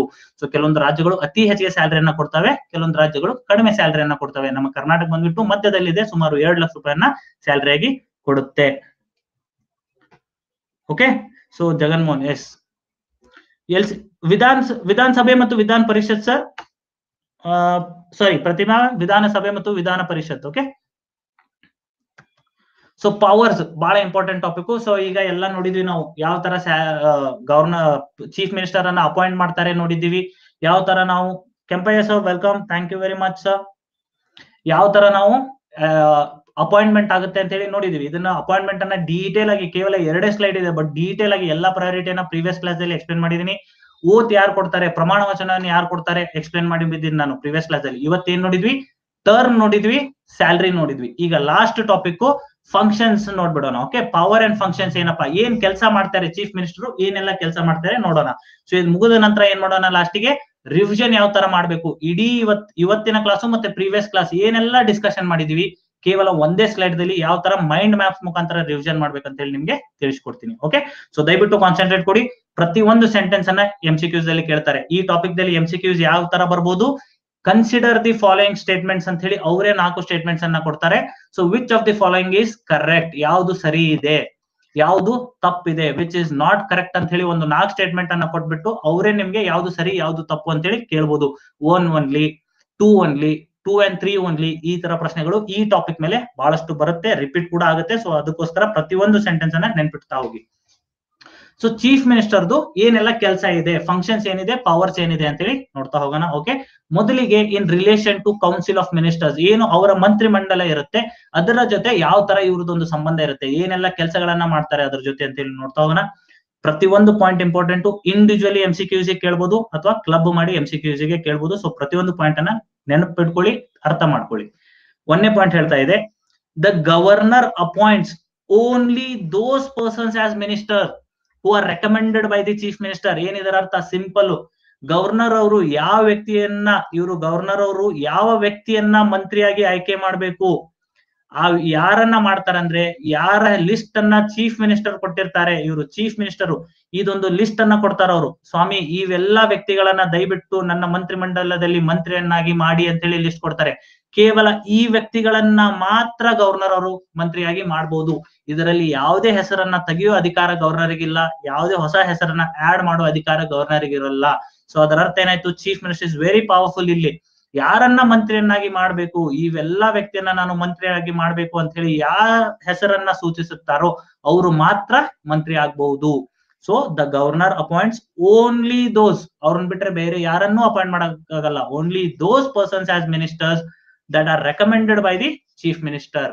ಓಕೆ, ಸೊ ಅವರ ಮಂತ್ರಿ ಮಂಡಲ ರಚನೆ ಮಾಡ್ಕೋ ಶಕ್ತಿ ಚೀಫ್ ಮಿನಿಸ್ಟರ್ ಗೆ ಇರುತ್ತೆ. ಸೊ ಮಂತ್ರಿ ಮಂಡಲ ಮಾಡ್ಕೊಂಡ್ರು, ನೆಕ್ಸ್ಟ್ ಅವ್ರಿಗೆ ಇಲಾಖೆಯನ್ನ ಹಂಚ್ಬೇಕಲ್ಲ, ಸೊ ಆ ಪವರ್ ಕೂಡ ನಮ್ಮ ಮುಖ್ಯಮಂತ್ರಿಗಳಿಗೆ ಇರುತ್ತೆ. ಅಲೋಕೇಟ್ಸ್ and ರೀಶಫಲ್ಸ್ the portfolios among the minister, ಯಾವ ವ್ಯಕ್ತಿಗೆ ಯಾವ ಖಾತೆಯನ್ನ ಕೊಡ್ಬೇಕು, ಸೊ ಅದನ್ನ ಪೋರ್ಟ್ಫೋಲಿಯೋಸ್ ಅನ್ನ ಹಂಚಿಕೆ ಮಾಡುವುದು ಕೂಡ ಶಕ್ತಿ ಇರುವುದು ಚೀಫ್ ಮಿನಿಸ್ಟರ್ ಗೆ ಇರುತ್ತೆ. ಓಕೆ, ಒಮ್ಮೆ ಆ ಮಂತ್ರಿ ಆ ಒಂದು ವ್ಯಕ್ತಿಗೆ ಅದೊಂದು ಇಲಾಖೆನ ಕೊಟ್ರೆ ಕಂಪ್ಲೀಟ್ ಅದು 5 ವರ್ಷ ಮಟ್ಟ ಅಥವಾ ಅವ್ರ ಅವಧಿ ಇರೋ ಮಟ್ಟ ಇರ್ಬೇಕಾದು ನೋ, ಅದನ್ನ ಶಫಲ್ ಕೂಡ ಮಧ್ಯದಲ್ಲಿ ನೀನು ಈ ಖಾತೆಯನ್ನು ಹಂಚ್ಕೋ, ನೀನು ಈ ಖಾತೆ ಹಂಚ್ಕೋ ಅಂತೇಳಿ ಬದಲಾಯಿಸಬಹುದು. ಯಾರು ಬದಲಾಯಿಸಬಹುದು ಅದನ್ನ? ಕೇವಲ ಚೀಫ್ ಮಿನಿಸ್ಟರ್ ಮಾಡಬಹುದು. ಇದು ಬಹಳ important. Ask a minister to resign. ಯಾವ್ದಾದ್ರು ಒಂದು ಮಂತ್ರಿಗೆ ದಯವಿಟ್ಟು ನೀನು ನಿನ್ನ ಪದವಿ, ನಿನ್ನ ಸ್ಥಾನದಿಂದ MLA ಸ್ಥಾನದಿಂದ ಅಲ್ಲ, ಆ ಮಂತ್ರಿ ಏನು ಸ್ಥಾನ ಇದೆ, ಆ ಮಂತ್ರಿ ಏನು ಪದವಿಯನ್ನು ಸ್ವೀಕರಿಸಿದೆ, ಆ ಸ್ಥಾನದಿಂದ ದಯವಿಟ್ಟು ರಾಜೀನಾಮೆಯನ್ನ ಕೊಡುವಂತ ಕೇಳಿ ರೆಸಿಗ್ನೇಷನ್ ಕೂಡ ಕೇಳಬಹುದು. ಅವರು ಸರಿ ಸರ್, ನೀವೇ ನಮ್ಮ ಲೀಡರ್, ನಾವು ನಿಮ್ಗೆ ರಾಜೀನಾಮೆ ಕೇಳ್ತಿದ್ದೀರಾ, ನಾನು ನಿಮ್ಗೆ ರಾಜೀನಾಮೆಯನ್ನ ಕೊಡ್ತೀನಿ ಅಂತ ಹೇಳಿ ಕೊಟ್ರೆ ಒಳ್ಳೇದು. ಕೊಟ್ಟಿಲ್ಲಪ್ಪ ಅಂದ್ರೆ he can advice the governor to dismiss him. ಸ್ವಾಮಿ, ನಾನೇ ಇವರ ಹೆಸರನ್ನ ಸೂಚಿಸಿದ್ದೆ ನಿಮ್ಗೆ ಮಂತ್ರಿಯನ್ನಾಗಿ ಮಾಡಿ ಅಂತೇಳಿ, ಬಟ್ ಇವತ್ತಿನ ದಿನ ಅವರಿಗೆ ನಾನು ರಾಜೀನಾಮೆಯನ್ನ ಕೇಳ್ತಾ ಇದ್ದೀನಿ, ಬಟ್ ಅವ್ರು ರಾಜೀನಾಮೆಯನ್ನ ಕೊಡ್ತಿಲ್ಲ. ದಯವಿಟ್ಟು ಈ ವ್ಯಕ್ತಿಯನ್ನ ನೀವು ಆ ಮಂತ್ರಿ ಸ್ಥಾನದಿಂದ ಡಿಸ್ಮಿಸ್ ಮಾಡ್ಬಿಡಿ ಅಂದ್ರೆ ಗವರ್ನರ್ ಅವ್ರಿಗೆ ಬೇರೆ ಏನೂ ದಾರಿ ಇರಲ್ಲ, ಡಿಸ್ಮಿಸ್ ಮಾಡ್ಬೇಕಾಗತ್ತೆ. Okay, governor has to dismiss him in case of difference of opinion. Okay, ತಿಳಿತಾ ಇದೆ ಅಂತ ಹೇಳಿ ಭಾವಿಸಿದ್ದೀನಿ. ಯಾರೆಲ್ಲ ಸ್ನೇಹಿತರು ಜಾಯ್ನ್ ಆಗ್ತಿದ್ದೀರಾ, ವೆಲ್ಕಮ್ ಸ್ನೇಹಿತರೆ. ಪಾಲಿಟಿ ಚೀಫ್ ಮಿನಿಸ್ಟರ್ಸ್ ಬಗ್ಗೆ ನಾವು ಚರ್ಚೆ ಮಾಡ್ತಾ ಇದೀವಿ. ಸೊ ನೆಕ್ಸ್ಟ್ ಪಾಯಿಂಟ್ ನೋಡಿ, ಬಹಳ ಇಂಪಾರ್ಟೆಂಟ್. ಯಾವ್ದಾದ್ರು ಪಾಯಿಂಟ್ ಯಾರಿಗಾದ್ರೂ ಸ್ನೇಹಿತರು ತಿಳಿದಿಲ್ಲ ಅಂದ್ರೆ ದಯವಿಟ್ಟು ಕೇಳ್ತಾ ಇರಿ. ಓಕೆ, ನೀವು ಟೈಮ್ ಸ್ಪೆಂಡ್ ಮಾಡಿದ್ದಕ್ಕೆ ನಿಮ್ಗೆ ಅದು ಅರ್ಥ ಆಗ್ಬೇಕು. 1 ಗಂಟೆ ಟೈಮ್ ಸ್ಪೆಂಡ್ ಮಾಡ್ಬಿಟ್ಟು ತಿಳಿಲಾರ್ದೆ ಕ್ಲಾಸ್ ಲಿಂದ ಎಕ್ಸಿಟ್ ಆಗಕ್ ಹೋಗ್ಬೇಡಿ ದಯವಿಟ್ಟು. Okay, presides over the meeting of council of ministers and influences it's decision. ಇವರ ಮೇನ್ ಕೆಲಸ ಏನಿರುತ್ತೆ, ಮಂತ್ರಿ ಮಂಡಲದ ಮೀಟಿಂಗ್ ಅನ್ನ ಕರೆದಾಗ ಅದರ ನಾಯಕರಾಗಿ ಇವರು ಸಿಟ್ಟಿಂಗ್ ಕೂಡ್ತಾರೆ, ಅದರಲ್ಲಿ ಚರ್ಚೆಯಲ್ಲಿ ಭಾಗವಹಿಸ್ತಾರೆ ಮತ್ತು ಏನಾದ್ರು ಡಿಸಿಷನ್ಸ್ ದಲ್ಲಿ ಭಾಗವಹಿಸಿ ಡಿಸಿಷನ್ಸ್ ಅನ್ನ ಇನ್ಫ್ಲೂಯೆನ್ಸ್ ಮಾಡ್ತಾರೆ. ಓಕೆ, ಸೊ ಅದು ಕೂಡ ಚೀಫ್ ಮಿನಿಸ್ಟರ್ ಮಾಡಬಹುದು. ಮತ್ತೆ ಹಿ ಡೈರೆಕ್ಟ್ಸ್ ಅಂಡ್ ಗೈಡ್ಸ್, ಯಾರಿಗೆ? ಮಂತ್ರಿಗಳಿಗೆ, ಅವರಿಗೆ ಏನಾದ್ರು ಒಂದು ದಿಕ್ಕನ್ನ ಹೇಳ್ಕೊಡ್ತಾ ಇರ್ತಾರೆ. ನೀವು ಈ ದಿಕ್ಕಿನಲ್ಲಿ ಕೆಲಸ ಮಾಡಿ, ಈ ಹೊಸ ಪಾಲಿಸಿಯನ್ನ ತಗೊಂಡ್ ಬನ್ನಿ, ಈ ತರ ನೀವು ನಿಮ್ಮ ಇಲಾಖೆಗಳಲ್ಲಿ ಕೆಲಸ ಮಾಡಿ ಅಂತ ಹೇಳಿ ಗೈಡೆನ್ಸ್ ಅಥವಾ ಡೈರೆಕ್ಷನ್ಸ್ ಅನ್ನ ಮಂತ್ರಿಗಳಿಗೆ ಚೀಫ್ ಮಿನಿಸ್ಟರ್ ಕೊಡಬಹುದು. ಒಂದು ನಿನ್ನೆ ತಾನೇ ನಾವು ಚೀಫ್ ಮಿನಿಸ್ಟರ್ ಮೇಲೆ ಒಂದು ಪ್ರಶ್ನೆಯನ್ನ MCQs ಅನ್ನ ಸಾಲ್ವ್ ಮಾಡ್ತಿದ್ವಿ. ಇದೇ ಸೇಮ್ ಸೆಂಟೆನ್ಸ್ ಅನ್ನ ಉಲ್ಟಾ ಕೊಟ್ಟಿದ್ರು. ಕನ್ಸಿಡರ್ ದಿ ಫಾಲೋಯಿಂಗ್ ಸ್ಟೇಟ್ಮೆಂಟ್ಸ್ ಅಂತ ಹೇಳಿ ಉಲ್ಟಾ. ಅ minister can guide and control the chief minister. Minister ತನ್ನ ಇಲಾಖೆಯ ಬಗ್ಗೆ ತಾನು ಮುಖ್ಯಮಂತ್ರಿಗೆ ಗೈಡ್ ಮಾಡಬಹುದು. ನೋ, ಉಲ್ಟಾ. ಮುಖ್ಯಮಂತ್ರಿ ಒಂದು ಮಂತ್ರಿಗೆ ಗೈಡ್ ಮಾಡಬಹುದು, ಈ ಮಂತ್ರಿ ಹೋಗಿ ಮುಖ್ಯಮಂತ್ರಿಯನ್ನ ಗೈಡ್ ಮಾಡಕ್ ಬರಲ್ಲ. ಓಕೆ, ನೆಕ್ಸ್ಟ್ ಇದು ಬಹಳ ಇಂಪಾರ್ಟೆಂಟ್. ಯಾವೆಲ್ಲ ಸ್ಟಾರ್ ಹಾಕಿದೀನಿ, ಬಹಳ ಇಂಪಾರ್ಟೆಂಟ್ MCQs ಗೆ. ಓಕೆ, ಸೊ ಇದನ್ನ ದಯವಿಟ್ಟು ನೆನ್ಪಿಟ್ಕೊಳ್ಳಿ, ಬಹಳ ಸತ ಕೇಳಿದ್ದಾರೆ. Brings about the collapse of the counsel of ministers by resignation from the office. ಏನಪ್ಪಾ ಇದರ ಅರ್ಥ ಅಂದ್ರೆ ಸಿಂಪಲ್ ಇದೆ. ಬಿರು ಸರ್, ಒಂದೇ ಸೆಕೆಂಡ್ ಟೈಮ್ ಕೊಡಿ ಸರ್, ನಿಮ್ ಪ್ರಶ್ನೆಗೆ ಉತ್ತರ ಕೊಡ್ತೀನಿ. ಜಸ್ಟ್ 1 ಸೆಕೆಂಡ್ ಸರ್, ಇದೊಂದು ಲಾಸ್ಟ್ ಸೆಂಟೆನ್ಸ್ ಎಕ್ಸ್ಪ್ಲೇನ್ ಮಾಡಿ ಉತ್ತರ ಕೊಡ್ತೀನಿ. ಬ್ರಿಂಗ್ ಅಬೌಟ್ ದಿ ಕೊಲ್ಯಾಪ್ಸ್ ಏನಪ್ಪಾ? ಇವರು ನಾಯಕರು, ಯಾರು ಇವರು? ಮುಖ್ಯಮಂತ್ರಿಗಳು ಇವರು. ಓಕೆ, ಕೆರಟ ಹಾಕೊಂಡು ಕೂತಿದ್ರೆ ಮುಖ್ಯಮಂತ್ರಿಗಳು. ಇವ್ರ ಹಿಂಬಾಲಕರು ಯಾರ್ಯಾರಿದ್ದಾರೆ? ಎಲ್ಲ ಅವರ ಮಂಡಲ ಇದೆ. ಓಕೆ, ಇವರೆಲ್ಲ ಒಂದೊಂದು ಇಲಾಖೆಯನ್ನ ಹ್ಯಾಂಡಲ್ ಮಾಡ್ತಿರೋ ಮಂತ್ರಿಗಳು. ಓಕೆ, ಇವರಿಷ್ಟು ಮಂತ್ರಿಗಳು. ಯಾವ್ದಾದ್ರು ಕಾರಣ ಇಲ್ಲಿ ಈ ಮಂತ್ರಿ, let us assume home minister, finance minister, irrigation minister, power minister, ಈ ತರ ಎಲ್ಲಾ ಮಂತ್ರಿಗಳಿದ್ದಾರೆ. ಈ ವ್ಯಕ್ತಿಯನ್ನ ತೆಗೆದ್ರು ಇವತ್ತು ಮುಖ್ಯಮಂತ್ರಿಗಳು, ಈ ಸ್ಥಾನ ವೇಕೇಟ್ ಆಯ್ತು. ನೀನು ದಯವಿಟ್ಟು ನಂದು ಅಧಿಕಾರದಲ್ಲಿ ಹೊಂದಾಣಿಕೆ ಇಲ್ಲ, ನಿನ್ನ ಮೆಂಟಾಲಿಟಿನೇ ಬೇರೆ ಇದೆ, ನಿನ್ನ ಪಾಲಿಸೀಸ್ ಇದೆ, ಅದು ನನ್ನ ಸರ್ಕಾರಕ್ಕೆ ಸೂಕ್ತ ಅಲ್ಲ, ದಯವಿಟ್ಟು ನೀನು ರಾಜೀನಾಮೆ ಕೊಡು ಅಂತ ಹೇಳಿ ಕೇಳಿ ಈ ವ್ಯಕ್ತಿಯನ್ನ ರಾಜೀನಾಮೆ ಕೊಡಿಸಿದ್ರು ಅಂತ ಹೇಳಿ ಭಾವಿಸೋಣ. ಆಗೇನಾಯ್ತು? ಈ ಸ್ಥಾನ ಒಂದೇ ಖಾಲಿ ಉಳಿತು. ದಯವಿಟ್ಟು ಕಾನ್ಸಂಟ್ರೇಟ್ ಕೊಡಿ. ಈ ವ್ಯಕ್ತಿ ಅಷ್ಟೇ ಹೋದ್ರಿ ಈಗ, ಹೌದಾ? ಆದ್ರೆ ಸರ್ಕಾರಕ್ಕೆ ಏನಾದ್ರು ಆಯ್ತಾ? ನೋ, ಸರ್ಕಾರ ಸ್ಥಿರ ಭದ್ರವಾಗಿನೇ ಇದೆ. ಸರ್ಕಾರಕ್ಕೆ ಏನು ತೊಂದರೆ ಬಂದಿಲ್ಲ. ಕೇವಲ ಈ ಸ್ಥಾನ ಏನಿದೆ, ಹೋಮ್ ಮಿನಿಸ್ಟರ್ ಸ್ಥಾನ ಇದೆ, ಇದು ಮಾತ್ರ ಖಾಲಿ ಉಳಿದಿದೆ ಈಗ. ಆಗ ಮುಖ್ಯಮಂತ್ರಿ, ಇದು CM ಸ್ಥಾನ. ಮುಖ್ಯಮಂತ್ರಿಗಳು ಏನ್ ಮಾಡ್ಬೋದು? ಇನ್ನೊಂದು ಯಾವ್ದಾದ್ರು ವ್ಯಕ್ತಿಯನ್ನ ಕರೆದ್ಬಿಟ್ಟು ಈ ಸ್ಥಾನವನ್ನ ತುಂಬಬಹುದು. ನೀ ಬಂದೀಗ ಈ ಪದವಿಯನ್ನ ಸ್ವೀಕರಿಸು, ಈ ಇಲಾಖೆಯನ್ನ ಸ್ವೀಕರಿಸು. ಸೊ ಸರ್ಕಾರಕ್ಕೆ ಏನಾದ್ರು ಎಫೆಕ್ಟ್ ಆಯ್ತಾ? ನೋ, ಸುಭದ್ರವಾಗಿನೇ ಇತ್ತು ಸರ್ಕಾರ. ಕೇವಲ ಆ ಸ್ಥಾನ ಒಂದು ವೇಕೇಟ್ ಆಯ್ತು, ಆ ಸ್ಥಾನಕ್ಕೆ ಬೇರೆ ವ್ಯಕ್ತಿಯನ್ನ ತುಂಬಿದ್ರು. ಆದ್ರೆ ದಯವಿಟ್ಟು ನೆನ್ಪಿಟ್ಕೊಳ್ಳಿ, ಆದ್ರೆ ಈ ಸೆಂಟೆನ್ಸ್ ಹೇಳ್ತಾ ಇರೋದು ಇದೆ, ಏನು? ಇನ್ ಕೇಸ್ CM ಅವರೇ ರಾಜೀನಾಮೆ ಕೊಟ್ರು, ಸಾರಿ ಇರೇಸ್ ಆಲ್ ಮಾಡ್ಬಿಟ್ಟೆ. ಓಕೆ, ಇನ್ ಕೇಸ್ CM ಅವರೇ ರಾಜೀನಾಮೆಯನ್ನ ಕೊಟ್ರ ಅಂತ ಹೇಳಿ ಭಾವಿಸೋಣ. CM ಅವರೇ ಈ ಸ್ಥಾನದಿಂದ ಇಳಿದ್ ಬಿಟ್ರೆ ಇಡೀ ಮಂತ್ರಿ ಮಂಡಲ ಕುಸದಂಗೆ. ಇವ್ರು ಯಾರು ಕೂಡ ಅಧಿಕಾರದಲ್ಲಿ ಇರಲ್ಲ, ಎಲ್ಲರೂ ಬೈ ಡಿಫಾಲ್ಟ್ ರಾಜೀನಾಮೆ ಕೊಟ್ಟಂಗೆ. ಇವ್ರ ನಾಯಕರು ಯಾವಾಗ ರಾಜೀನಾಮೆ ಕೊಡ್ತಾರೆ ಆಗ ಇವ್ರ ಮಂತ್ರಿಗಳು ಹೇಳಕ್ ಬರಲ್ಲ. ಕೇವಲ ನಮ್ಮ CM ಮಾತ್ರ ರಾಜೀನಾಮೆ ಕೊಟ್ಟಾರೆ, ನಾವು ನಮ್ಮರಲ್ಲಿ ಯಾರಾದ್ರೂ ಇನ್ನೊಂದು ವ್ಯಕ್ತಿಯನ್ನ ಕರೆದ್ಬಿಟ್ಟು CM ಆಗಿ ಸ್ಥಾನವನ್ನ ತುಂಬ್ತೀವಿ ನಾವು? No, this cannot be done. He brings about the collapse of the council of ministers. ಎಲ್ಲರೂ ರಾಜೀನಾಮೆ ಕೊಟ್ಟಂಗೆ by resigning from the office. ದಯವಿಟ್ಟು ಈ ಪಾಯಿಂಟ್ ಅನ್ನ ನೆನ್ಪಿಟ್ಕೊಳ್ಳಿ. ಓಕೆ, ಸೊ ಬಹಳಷ್ಟು ಜನ ಕನ್ಫ್ಯೂಷನ್ ಮಾಡ್ಕೋತಾರೆ. CM ರಾಜೀನಾಮೆ ಕೊಟ್ರೆ ಮಂತ್ರಿ ಮಂಡಲ ಮುಂದುವರಿತಾ ಇರುತ್ತೆ, ಆ CM ಸ್ಥಾನಕ್ಕೆ ಬೇರೆ ವ್ಯಕ್ತಿಯನ್ನ CM ಆಗಿ ಮಾಡ್ಬೋದು. ನೋ, ಇಡೀ ಮಂತ್ರಿ ಮಂಡಲ ಕೊಲ್ಯಾಪ್ಸ್ ಆಗುತ್ತೆ, ಹೊಸ ಮಂತ್ರಿ ಮಂಡಲವನ್ನೇ ರಚನೆ ಮಾಡ್ಬೇಕಾಗತ್ತೆ. ಓಕೆ,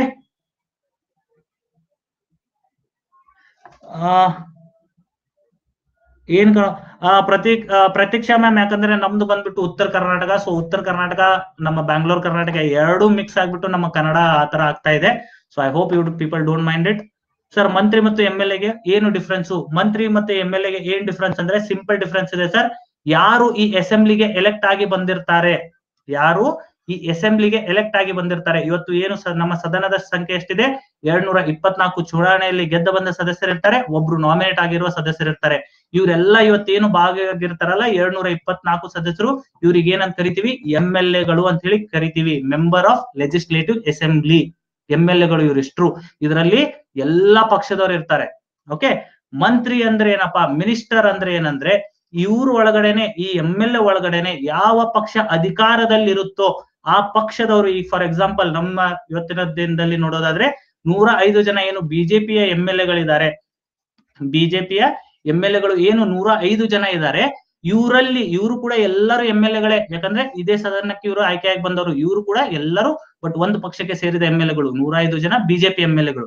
ಸೊ ಇವರು ಅಧಿಕಾರದಲ್ಲಿರುವುದರಿಂದ ಇವರಲ್ಲಿ ಕೆಲವೊಬ್ರು ಏನ್ ಮಾಡಿದ್ದಾರೆ?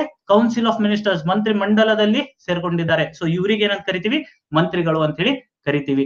ಉಳ್ಕಿದ ಎಲ್ಲರಿಗೂ ಏನಂತ ಕರಿತೀವಿ? MLAಗಳು ಅಂತ ಹೇಳಿ ಕರಿತೀವಿ. ಯಾರು ಅಧಿಕಾರದಲ್ಲಿ ಇರುತ್ತಾರೋ, ಯಾರು ಇವತ್ತು ಆ ಪದವಿಯನ್ನ ಸ್ವೀಕರಿಸಿರ್ತಾರೋ, ಅದಾದ ಇಲಾಖೆ ಮಂತ್ರಿಯಾಗಿ ಸ್ವೀಕರಿಸಿರ್ತಾರೆ, ಅವರಿಗೆ ಮಂತ್ರಿ ಅಂತ ಕರಿತೀವಿ. ಉಳ್ಕಿದ್ದವ್ರಿಗೆ MLA ಅಂತ ಹೇಳಿ ಕರಿತೀವಿ. ತಿಳಿತಾ ಸರ್? ಬೀರು ಸರ್ ತಿಳಿದಿದೆ ಅಂತ ಹೇಳಿ ಭಾವಿಸಿದ್ದೀನಿ. ಆಮೇಲೆ ಪ್ರತಿಭಾ ಮ್ಯಾಮ್, ಇನ್ ಕೇಸ್ ನನ್ನ ಕನ್ನಡಲಿಂದ ನಿಮ್ಗೆ ಏನಾದ್ರು ಡಿಸ್ಟರ್ಬೆನ್ಸ್ ಆಗಿದ್ರೆ I am very sorry ma'am. ಸ್ವಲ್ಪ ನಮ್ದು ನಾರ್ತ್ ಕರ್ನಾಟಕ ಮತ್ತೆ ಸೌತ್ ಕರ್ನಾಟಕ ಎರಡು ಮಿಕ್ಸ್ ಆಗಿ ಡಿಫ್ರೆಂಟ್ ಕನ್ನಡನೇ ಹೊರಗೆ ಬರ್ತಾ ಇದೆ. Okay, so let's continue. So ಈಗ ಎದ್ರ ಬಗ್ಗೆ ಡಿಸ್ಕಷನ್ ಆಯ್ತು? ನಮ್ದು ಕೌನ್ಸಿಲ್ ಆಫ್ ಮಿನಿಸ್ಟರ್ಸ್ ಜೊತೆ ಯಾವ ತರ ನಮ್ದು ಸಂಬಂಧ ಇದೆ ಚೀಫ್ ಮಿನಿಸ್ಟರ್ ಅಂತ ಹೇಳಿ ನಾವು ಕಂಪ್ಲೀಟ್ ಆಗಿ ಡಿಸ್ಕಸ್ ಮಾಡಿದ್ದೇವೆ. Okay, so council of ministers ಜೊತೆ ಸಂಬಂಧ ಯಾವ ತರ ಇದೆ ಚೀಫ್ ಮಿನಿಸ್ಟರ್ಸ್ ಆಯ್ತು. ಈಗ ನೆಕ್ಸ್ಟ್ ಇನ್ನಿಬ್ಬರ ಜೊತೆ ಸಂಬಂಧ ಇದೆ, ನೋಡ್ತಾ ಹೋಗೋಣ. ಒಂದು ಗವರ್ನರ್ ಜೊತೆ ಯಾವ ತರ ಇದೆ ಅಂತ ಹೇಳಿ ದಯವಿಟ್ಟು ಕಾನ್ಸಂಟ್ರೇಟ್ ಕೊಡಿ. Madhukumar sir, welcome sir. Okay, so next ನೋಡ್ತಾ ಹೋಗಿ ದಯವಿಟ್ಟು ಕಾನ್ಸಂಟ್ರೇಟ್ ಕೊಡಿ. 2 ಇಂಪಾರ್ಟೆಂಟ್ ಪಾಯಿಂಟ್ ಗವರ್ನರ್ ಜೊತೆ ಯಾವ ತರ ಸಂಬಂಧ ಇದೆಯಪ್ಪ ಅಂದ್ರೆ 2 ಇಂಪಾರ್ಟೆಂಟ್ ಪಾಯಿಂಟ್ ಅನ್ನ ನೀವು ನೆನ್ಪಿಟ್ಕೋಬೇಕು. ಏನಪ್ಪಾ? ಮೊದಲನೇದು, he is the principal channel of communication. ಯಾರ ಮಧ್ಯೆ? ಈ ತರ ನೆನ್ಪಿಟ್ಕೊಂಡ್ಬಿಡಿ. ಇದು ಗವರ್ನರ್ ಇರ್ತಾರೆ ಈ ಸೈಡು, ಇದು ಗವರ್ನರ್, ಇದೊಂದು ಚಾನಲ್ ಕಮ್ಯುನಿಕೇಶನ್ ಅದು. ಈ ಸೈಡ್ ಪೂರಾ ಮಂತ್ರಿ ಮಂಡಲ ಇರುತ್ತೆ ಅಥವಾ ಅಧಿಕಾರದಲ್ಲಿರುವ ಸರ್ಕಾರ ಗವರ್ಮೆಂಟ್ ಇರುತ್ತೆ. ಇವ್ರ ಮಧ್ಯೆ ಏನು ಒಂದು ಸಂಬಂಧ ಬೆಳಿಬೇಕಲ್ಲ, ಲಿಂಕು, ಅದನ್ನ ಮಾಡ್ತಾ ಇರೋದು ನಮ್ಮ CM ಅವರು. ಓಕೆ, ಚೀಫ್ ಮಿನಿಸ್ಟರ್ ಏನಿರ್ತಾರೆ ಅಂದ್ರೆ is the communication link between governor, ಒಂದು ಸೈಡ್ ಗವರ್ನರ್ ಮತ್ತು ಒಂದು side council of ministers. So ನಾಳೆ ಚೀಫ್ ಗವರ್ನರ್ಗೆ ಯಾವ್ದಾದ್ರು ವಿಷಯದ ಮೇಲೆ ಏನಾದ್ರೂ ಇನ್ಫಾರ್ಮೇಶನ್ ಬೇಕು, ಈ ಯಾವುದೇ ಮಂತ್ರಿ ಇರ್ಲಿ, ಹೋಮ್ ಮಿನಿಸ್ಟರ್ ಇರ್ಲಿ, ಇರಿಗೇಷನ್ ಇರ್ಲಿ, ಪವರ್, ಯಾವುದೇ ಮಂತ್ರಿ ಕಡೆಯಿಂದ ಗವರ್ನರ್ಗೆ ಏನಾದ್ರೂ ಮಾಹಿತಿ ಬೇಕಂದ್ರೆ ಅವರು ಆ ವ್ಯಕ್ತಿಗೆ ಕೇಳಲ್ಲ, ಚೀಫ್ ಮಿನಿಸ್ಟರ್ ಕೇಳ್ತಾರೆ, ನನಗೆ ಇದ್ರ ಬಗ್ಗೆ ಮಾಹಿತಿ ಕೊಡು. ಆಗ ಚೀಫ್ ಮಿನಿಸ್ಟರ್ ಅಲ್ಲಿಂದ ಮಾಹಿತಿಯನ್ನ ತಗೊಂಡ್ ಬಂದ್ಬಿಟ್ಟು ಅದನ್ನ ಗವರ್ನರ್ಗೆ ಕೊಡ್ತಾರೆ. ಓಕೆ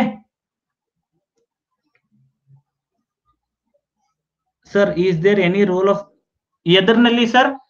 ಮಂತ್ರಿ ಆಗ್ಬೇಕಾದ್ರೆ MLCಗಳು ಕೂಡ ಮಂತ್ರಿ ಆಗ್ಬೋದು ಸರ್. ಯಾವ ರಾಜ್ಯದಲ್ಲಿ ವಿಧಾನ ಪರಿಷತ್ ಇರುತ್ತೆ ಅವರು ಕೂಡ ಮಂತ್ರಿ ಆಗ್ಬೋದು ಸರ್. ಆಗ ಅವರು ಕೂಡ ಮಂತ್ರಿ ಆದಾಗ ಸೇಮ್ ಸಿಚುವೇಶನ್ ಇರುತ್ತೆ ಸರ್. ಓಕೆ, ಅದೇ ಲೆಜಿಸ್ಲೇಟಿವ್ ಕೌನ್ಸಿಲ್ ಕೂಡ ಯಾರಾದ್ರೂ ಮಂತ್ರಿ ಆದಾಗ ಅವ್ರು ಲೆಜಿಸ್ಲೇಟಿವ್ ಕೌನ್ಸಿಲ್ ನಿಂದ ಕೂಡ ನಾವು ಯಾವ್ದಾದ್ರು ವ್ಯಕ್ತಿಯನ್ನ ಮಂತ್ರಿಯಾಗಿ ಮಾಡ್ಕೋಬಹುದು. ಅದಕ್ಕೇನು ಅಭ್ಯಂತರಗಳಿಲ್ಲ. ಬೇರೆ ತರದ ರೂಲ್ ಅಂದ್ರೆ ಯಾವ ತರದ ರೂಲ್ ಬಗ್ಗೆ ಮಾತಾಡ್ತಿದ್ದೀರಾ ಸರ್ ನೀವು? ಈ ಕೌನ್ಸಿಲ್ ಆಫ್ ಮಿನಿಸ್ಟರ್ಸ್ ಬಂದ್ರೆ, ಈ ಕೌನ್ಸಿಲ್ ಆಫ್ ಮಿನಿಸ್ಟರ್ಸ್ ದಲ್ಲಿ ಕೇವಲ MLAಗಳು ಮಾತ್ರ ಮಂತ್ರಿ ಆಗ್ಬೇಕಂತ ಏನಿಲ್ಲ. ಯಾವ್ದಾದ್ರು ರಾಜ್ಯದಲ್ಲಿ ಲೆಜಿಸ್ಲೇಟಿವ್ ಕೌನ್ಸಿಲ್ ಇತ್ತಂದ್ರೆ ಅಲ್ಲಿಂದ ಕೂಡ ನಾವು ಮಂತ್ರಿಗಳನ್ನ ಚೂಸ್ ಮಾಡ್ಕೋಬಹುದು. ಓಕೆ, ಸೊ ಇದು ಮೇನ್ ಕೆಲಸ. This is the work between, this is the relationship between chief minister, ಯಾವ ತರ ಗವರ್ನರ್ ಮತ್ತು he is the council of ministers ಮಧ್ಯೆ ಒಂದು ಸಂಬಂಧವನ್ನ ಗಟ್ಟಿ ಮಾಡಿಸ್ತಾ ಇರ್ತಾರೆ. ಸೊ ಇನ್ ಕೇಸ್ ಗವರ್ನರ್ ಯಾವುದೇ ವಿಷಯದ ಬಗ್ಗೆ ಮಾಹಿತಿ ಬೇಕಂದ್ರೆ ಅದನ್ನ ಕೊಡುವ ಜವಾಬ್ದಾರಿ ನಮ್ಮ ಚೀಫ್ ಮಿನಿಸ್ಟರ್ಸ್. ಇನ್ ಕೇಸ್ ನಾವು ಗವರ್ನರ್ ಚಾಪ್ಟರ್ ದಲ್ಲಿ ಓದಿದೀವಿ ಏನಂತ ಹೇಳಿ, ಗವರ್ನರ್ ಯಾವಾಗ್ಲೂ ಯಾವ ತರ ಕೆಲಸ ಮಾಡ್ಬೇಕು? Aid and advice of council of ministers. ಯಾವ ತರ? Aid and advice of council of ministers. ಯಾವಾಗ್ಲೂ ಕೂಡ ಒಂದು ಮಂತ್ರಿ ಮಂಡಲ ಇರಬೇಕು, ಅವರು ಗವರ್ನರ್ಗೆ ಯಾವಾಗ್ಲೂ ಸಲಹೆಯನ್ನ ಕೊಡ್ತಾ ಇರ್ಬೇಕು ಅಂತ ಹೇಳಿ ನಮ್ಮ ಸಂವಿಧಾನದಲ್ಲಿ ಹೇಳಿದೆ. ಸೊ ಈ ಸಲಹೆಯನ್ನ ಯಾವ ತರ ಕೊಡ್ತೀರಾ? ಸೊ ಇದನ್ನು ಕೂಡ ಹ್ಯಾಂಡಲ್ ಮಾಡೋದು ಯಾರು? ಚೀಫ್ ಮಿನಿಸ್ಟರ್ ಇದನ್ನ ಹ್ಯಾಂಡಲ್ ಮಾಡ್ತಾ ಇರ್ತಾರೆ. ಓಕೆ, ಸೊ ಈಗ ಅದನ್ನೇ ಪಾಯಿಂಟ್ಸ್ ಒಂದೊಂದೇ ನೋಡ್ತಾ ಹೋಗಿ. So he is the principal channel of communication. So ಏನೆಲ್ಲ ಕಮ್ಯುನಿಕೇಟ್ ಮಾಡ್ತಾರೆ ಯಾರ್ಯಾರ ಮಧ್ಯೆ? ಇದು ಯಾರು? ಹಿ ಅಂದ್ರೆ ಯಾರಿಲ್ಲಿ? ಇಲ್ಲಿ CM ಅವರು. ಹಿ ಅಂದ್ರೆ CM is the principal channel of communication between governor and council of ministers. Okay, governor ಮತ್ತು ಕೌನ್ಸಿಲ್ ಆಫ್ ಮಿನಿಸ್ಟರ್ ಮಧ್ಯೆ ಒಂದು ಕಮ್ಯುನಿಕೇಶನ್ ಚಾನಲ್ ಆಗಿ ಕೆಲಸ ಮಾಡ್ತಾರೆ. ಏನೆಲ್ಲ ಕಮ್ಯುನಿಕೇಟ್ ಮಾಡ್ತಾರೆ ಅಂತ ಹೇಳಿ ನೋಡ್ತಾ ಹೋಗೋಣ. Abhi sir, Mamata ma'am, Irshad sir, Basavaraj sir, welcome guys. ಯಾರ್ದಾದ್ರು ಹೆಸರು ತಗೊಂಡಿಲ್ಲ ಅಂದ್ರೆ I am very sorry. So let's continue guys. ದಯವಿಟ್ಟು ಕಾನ್ಸಂಟ್ರೇಟ್ ಕೊಡ್ತಾ ಹೋಗಿ. ಏನ್ ಕಮ್ಯುನಿಕೇಟ್ ಮಾಡ್ತಾರೆ? To communicate to the governor of the state all decisions of the counsel of ministers. ಯಾವಾಗ್ಲೂ ನೀವು ನ್ಯೂಸ್ ಅಲ್ಲಿ ನೋಡ್ತಾ ಇರ್ತೀರಾ, ಏನು 15 ದಿನಕ್ಕೊಮ್ಮೆ, 1 ತಿಂಗಳಿಗೊಮ್ಮೆ ಗವರ್ನರ್ ಅವರಿಗೆ ಹೋಗಿ ಚೀಫ್ ಮಿನಿಸ್ಟರ್ ಭೇಟಿ ಆಗ್ತಾ ಇರ್ತಾರೆ. ಬೇರೆ ಕೆಲಸ ಎಲ್ಲ ಮಾಡಕ್ ಅಂತ ಹೇಳಿ ಹೋಗಿ ಭೇಟಿ ಆಗ್ತಿರ್ತಾರ? ನೋ, ಇದನ್ನೇ ಮಾಡಕ್ಕೆ ಏನೆಲ್ಲ ನಮ್ಮ ಮಂತ್ರಿಮಂಡಲ ನಿರ್ಧಾರವನ್ನ ತಗೊಂಡಿದೀವಿ, ಯಾವ ಹೊಸ ಲೆಜಿಸ್ಲೇಷನ್ ಅನ್ನ ನಾವು ತರಬೇಕಂತಿದೀವಿ, ಇದು ಏನೇನ್ ನಮ್ಮ ಮಂತ್ರಿಮಂಡಲದಲ್ಲಿ ಚರ್ಚೆ ಆಗಿದೆ, ಅದೊಂದು ಪ್ರತಿ 15 ದಿನಕ್ಕೊಮ್ಮೆ, ತಿಂಗಳಕ್ಕೊಮ್ಮೆ ಬ್ರೀಫ್ ಅನ್ನ ಮಾಡ್ತಾ ಇರ್ತಾರೆ. ಯಾರಿಗೆ? ಗವರ್ನರ್ಗೆ ಬ್ರೀಫ್ ಮಾಡ್ತಾ ಇರ್ತಾರೆ. So to communicate to the governor all decisions of the counsel of ministers related to administration. ಎದರ administration? ನಮ್ಮ ರಾಜ್ಯದ ಅಡ್ಮಿನಿಸ್ಟ್ರೇಷನ್ ಯಾವ ತರ ಮಾಡ್ಬೇಕಂತಿದೀವಿ, ಮತ್ತು ಹೊಸ ಪ್ರಪೋಸಲ್ಸ್ ಏನಿದಾವೆ ಕಾನೂನುಗಳನ್ನ ತರಕೋಸ್ಕರ, ಹೊಸ ಲೆಜಿಸ್ಲೇಷನ್ ಏನ್ ತರಬೇಕಂತಿದೀವಿ ನಾವು, ಇದ್ರ ಬಗ್ಗೆ ಎಲ್ಲ ಏನ್ ನಿರ್ಧಾರ ಆಗಿರುತ್ತೆ ಹೋಗಿ ಒಮ್ಮೆ ಗವರ್ನರ್ ಅವರಿಗೆ ಅದನ್ನ ಮಾಹಿತಿಯನ್ನ ಕೊಟ್ಟು ಬರ್ತಾ ಇರ್ತಾರೆ. ನೆಕ್ಸ್ಟ್ ಮತ್ತೇನ್ ಮಾಡ್ಬಹುದಪ್ಪ? ಸರಿ, ಇದ್ರ ಬಗ್ಗೆ ಆಯ್ತು. Next, furnish any such information in case governor ಏನಾದ್ರೂ ಮಾಹಿತಿಯನ್ನ ಕೇಳಿದ್ರೆ, ಸರ್ಕಾರಕ್ಕೆ ಯಾವ್ದಾದ್ರು ಮಾಹಿತಿಯನ್ನ ಕೇಳಿದ್ರೆ ಗವರ್ನರ್ ಅವರು ಅದನ್ನ ಕೂಡ ಕೊಡುವ ಜವಾಬ್ದಾರಿ ಯಾರ್ದಿರುತ್ತೆ? CM ಅದಿರುತ್ತೆ. To furnish such information related to administration of the affairs of the state. ನಮ್ಮ ರಾಜ್ಯದ ಅಡ್ಮಿನಿಸ್ಟ್ರೇಷನ್ ಸಂಬಂಧಪಟ್ಟ ಯಾವುದೇ ವಿಷಯನ ಅವ್ರು ಕೇಳಿದ್ರೆ ಆ ಮಾಹಿತಿಯನ್ನ ಕೊಡ್ಬೇಕಾಗುತ್ತೆ. ಅದೇ ರೀತಿ ಲೆಜಿಸ್ಲೇಷನ್ ಬಗ್ಗೆನೂ ಕೂಡ, ಯಾವ್ದಾದ್ರು ಹೊಸ ಕಾನೂನಿನ ಬಗ್ಗೆ ಕೂಡ ಗವರ್ನರ್ ಹೆಚ್ಚಿನ ಮಾಹಿತಿಯನ್ನ ಕೇಳಿದಾಗ ಅದನ್ನ ಕೊಡ್ಬೇಕಾಗುತ್ತೆ. ನೆಕ್ಸ್ಟ್, ಈಗ ಹಾಗೆಲ್ಲ ಹೇಳಿದ್ನಲ್ಲ ಏನಂತೇಳಿ, ಗವರ್ನರ್ ಅವರಿಗೆ ಒಂದು ಕೆಲಸವನ್ನ ನಮ್ಮ ಸಂವಿಧಾನವೇ ಹೇಳಿದೆ. ಅಂದ್ರೆ ಮಂತ್ರಿಮಂಡಲಕ್ಕೆ ಏನಪ್ಪಾ ಅಂದ್ರೆ, ನೀವು ಎದಕ್ಕಿರ್ಬೇಕು, ನಿಮ್ದು ಮುಖ್ಯವಾದ ಕೆಲಸ ಏನಂದ್ರೆ ಗವರ್ನರಿಗೆ ನೀವು ಯಾವಾಗ್ಲೂ ಏಡ್ ಅಂಡ್ ಅಡ್ವೈಸ್ ಅಂತ ಹೇಳಿ ಕರಿತೀವಿ, ಸಲಹೆಯನ್ನ ಕೊಡ್ತಾ ಇರ್ಬೇಕು. ಯಾರು? ಕೌನ್ಸಿಲ್ ಆಫ್ ಮಿನಿಸ್ಟರ್ಸ್ ಸಿಎಂ ಅವರ ನೇತೃತ್ವದಲ್ಲಿ ಇದನ್ನ ಸಲಹೆಯನ್ನ ಗವರ್ನರಿಗೆ ಕೊಡ್ತಾ ಇರ್ಬೇಕು. ಸೊ ಇನ್ ಕೇಸ್ ಇವ್ರು ಕೊಟ್ಟ ಸಲಹೆಯನ್ನ ಗವರ್ನರ್ ಅವರು ದಯವಿಟ್ಟು ಇನ್ನೊಮ್ಮೆ ಕನ್ಸಿಡರ್ ಮಾಡಿ ಅಂತೇಳಿ ರೀಕನ್ಸಿಡರೇಷನ್ ಕಳಿಸಿದ್ರೆ, ಆ ವಿಷಯನ ಸಿಎಂ ಅವರು ತಗೊಂಡ್ ಬಂದ್ಬಿಟ್ಟು ಇನ್ನೊಮ್ಮೆ ತಮ್ಮ ಮಂತ್ರಿ ಮಂಡಲದ ಮುಂದೆ ಅದನ್ನ ಮತ್ತೊಮ್ಮೆ ಚರ್ಚೆ ಮಾಡಿ ನಂತರ ಸಲಹೆಯನ್ನ ಗವರ್ನರಿಗೆ ಕೊಡ್ಬೇಕು. ಸೊ ಅದನ್ನೇ ನೆಕ್ಸ್ಟ್ ಪಾಯಿಂಟ್ ಹೇಳ್ತಾ ಇರೋದು. ಸೊ ಇಲ್ಲಿ ನೋಡಿ, if governor so requires, governor ಏನಾದ್ರೂ ಕೇಳಿದ್ರೆ, to submit for the consideration of the counsel of ministers any matter on which decision has been taken. ಒಂದು ನಿರ್ಧಾರವನ್ನ ಮಾಡಿದೀರಾ, ನನ್ ಕಡೆ ಬಂದಿದೆ, ದಯವಿಟ್ಟು ಇದನ್ನ ಇನ್ನೊಮ್ಮೆ ಚರ್ಚೆ ಮಾಡಿ ನಿಮ್ಮ ಮಂತ್ರಿಮಂಡಲದ ಜೊತೆ ಅಂತ ಹೇಳಿದ್ರೆ ಅದನ್ನ ವಾಪಸ್ ಚರ್ಚೆ ಮಾಡ್ಬೇಕಾಗುತ್ತೆ. ಓಕೆ, ಸೊ ಇದೊಂದು ಮುಖ್ಯವಾಗಿರುವ ಕೆಲಸ, ಪ್ರಿನ್ಸಿಪಲ್ ಕಮ್ಯುನಿಕೇಶನ್ ಚಾನೆಲ್ ಆಗಿ ಕೆಲಸ ಮಾಡ್ಬೇಕು.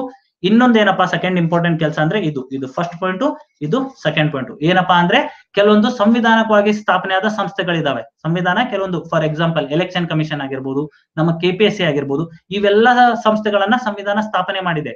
ಈ ಸಂವಿಧಾನ ಸ್ಥಾಪನೆ ಆಗಿದ್ದ ಸಂಸ್ಥೆಗಳಿಗೆ ಅಪಾಯಿಂಟ್ಮೆಂಟ್ ಮಾಡ್ಬೇಕು. ಯಾರನ್ನ? ಚೇರ್ಮನ್ ಮತ್ತು ಮೆಂಬರ್ಸ್ ಗಳನ್ನ. ಸೊ ಇವರನ್ನ ಯಾರು ಅಪಾಯಿಂಟ್ ಮಾಡ್ತಾರೆ? ಮಾಡುವುದು ಗವರ್ನರ್. ಕೆಲವೊಂದ್ ಕಡೆ ಪ್ರೆಸಿಡೆಂಟ್ ಕೂಡ ಮಾಡ್ತಾ ಇರ್ತಾರೆ. ಓಕೆ, ಸೊ ಮೆಂಬರ್ಸ್ ಅನ್ನ ಯಾರು ಅಪಾಯಿಂಟ್ ಮಾಡ್ಬೇಕು, ಇವನ್ನೆಲ್ಲಾ ನಿರ್ಧಾರ ಮಾಡುವುದು, ಯಾವ ವ್ಯಕ್ತಿಯನ್ನ ಮೆಂಬರ್ ಅನ್ನಾಗಿ ಮಾಡ್ಬೇಕಂತ ಹೇಳಿ ಆಯ್ಕೆ ಮಾಡುವುದು ಸಿಎಂ ಅವರು ತಮ್ಮ ಮಂತ್ರಿ ಮಂಡಲದ ಜೊತೆ ಆಯ್ಕೆ ಮಾಡ್ತಾರೆ. ಬಟ್ ಅವರನ್ನ ಅಪಾಯಿಂಟ್ ಮಾಡುವುದು ಗವರ್ನರ್ ಅವರು ಅಪಾಯಿಂಟ್ ಮಾಡ್ತಾ ಇರ್ತಾರೆ. ಸೊ ಯಾವ ವ್ಯಕ್ತಿಯನ್ನ ಗವರ್ನರ್ ಅವರು ಅಪಾಯಿಂಟ್ ಮಾಡ್ಬೇಕಂತ ಹೇಳಿ ಯಾರು ಹೇಳ್ಬೇಕು?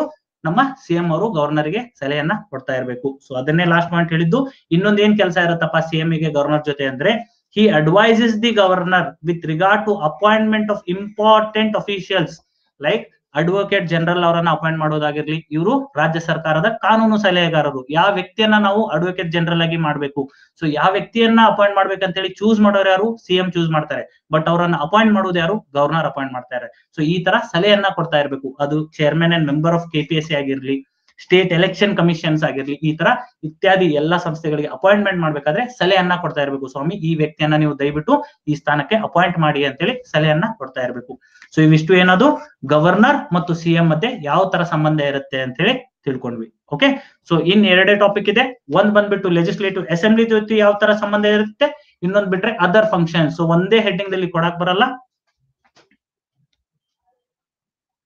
ಸರ್. ಪಕ್ಷಾತೀತರಿಗೂ ಮಂತ್ರಿ ಸ್ಥಾನ, ಎಸ್ ಸರ್ ಕೊಡ್ಬೋದು.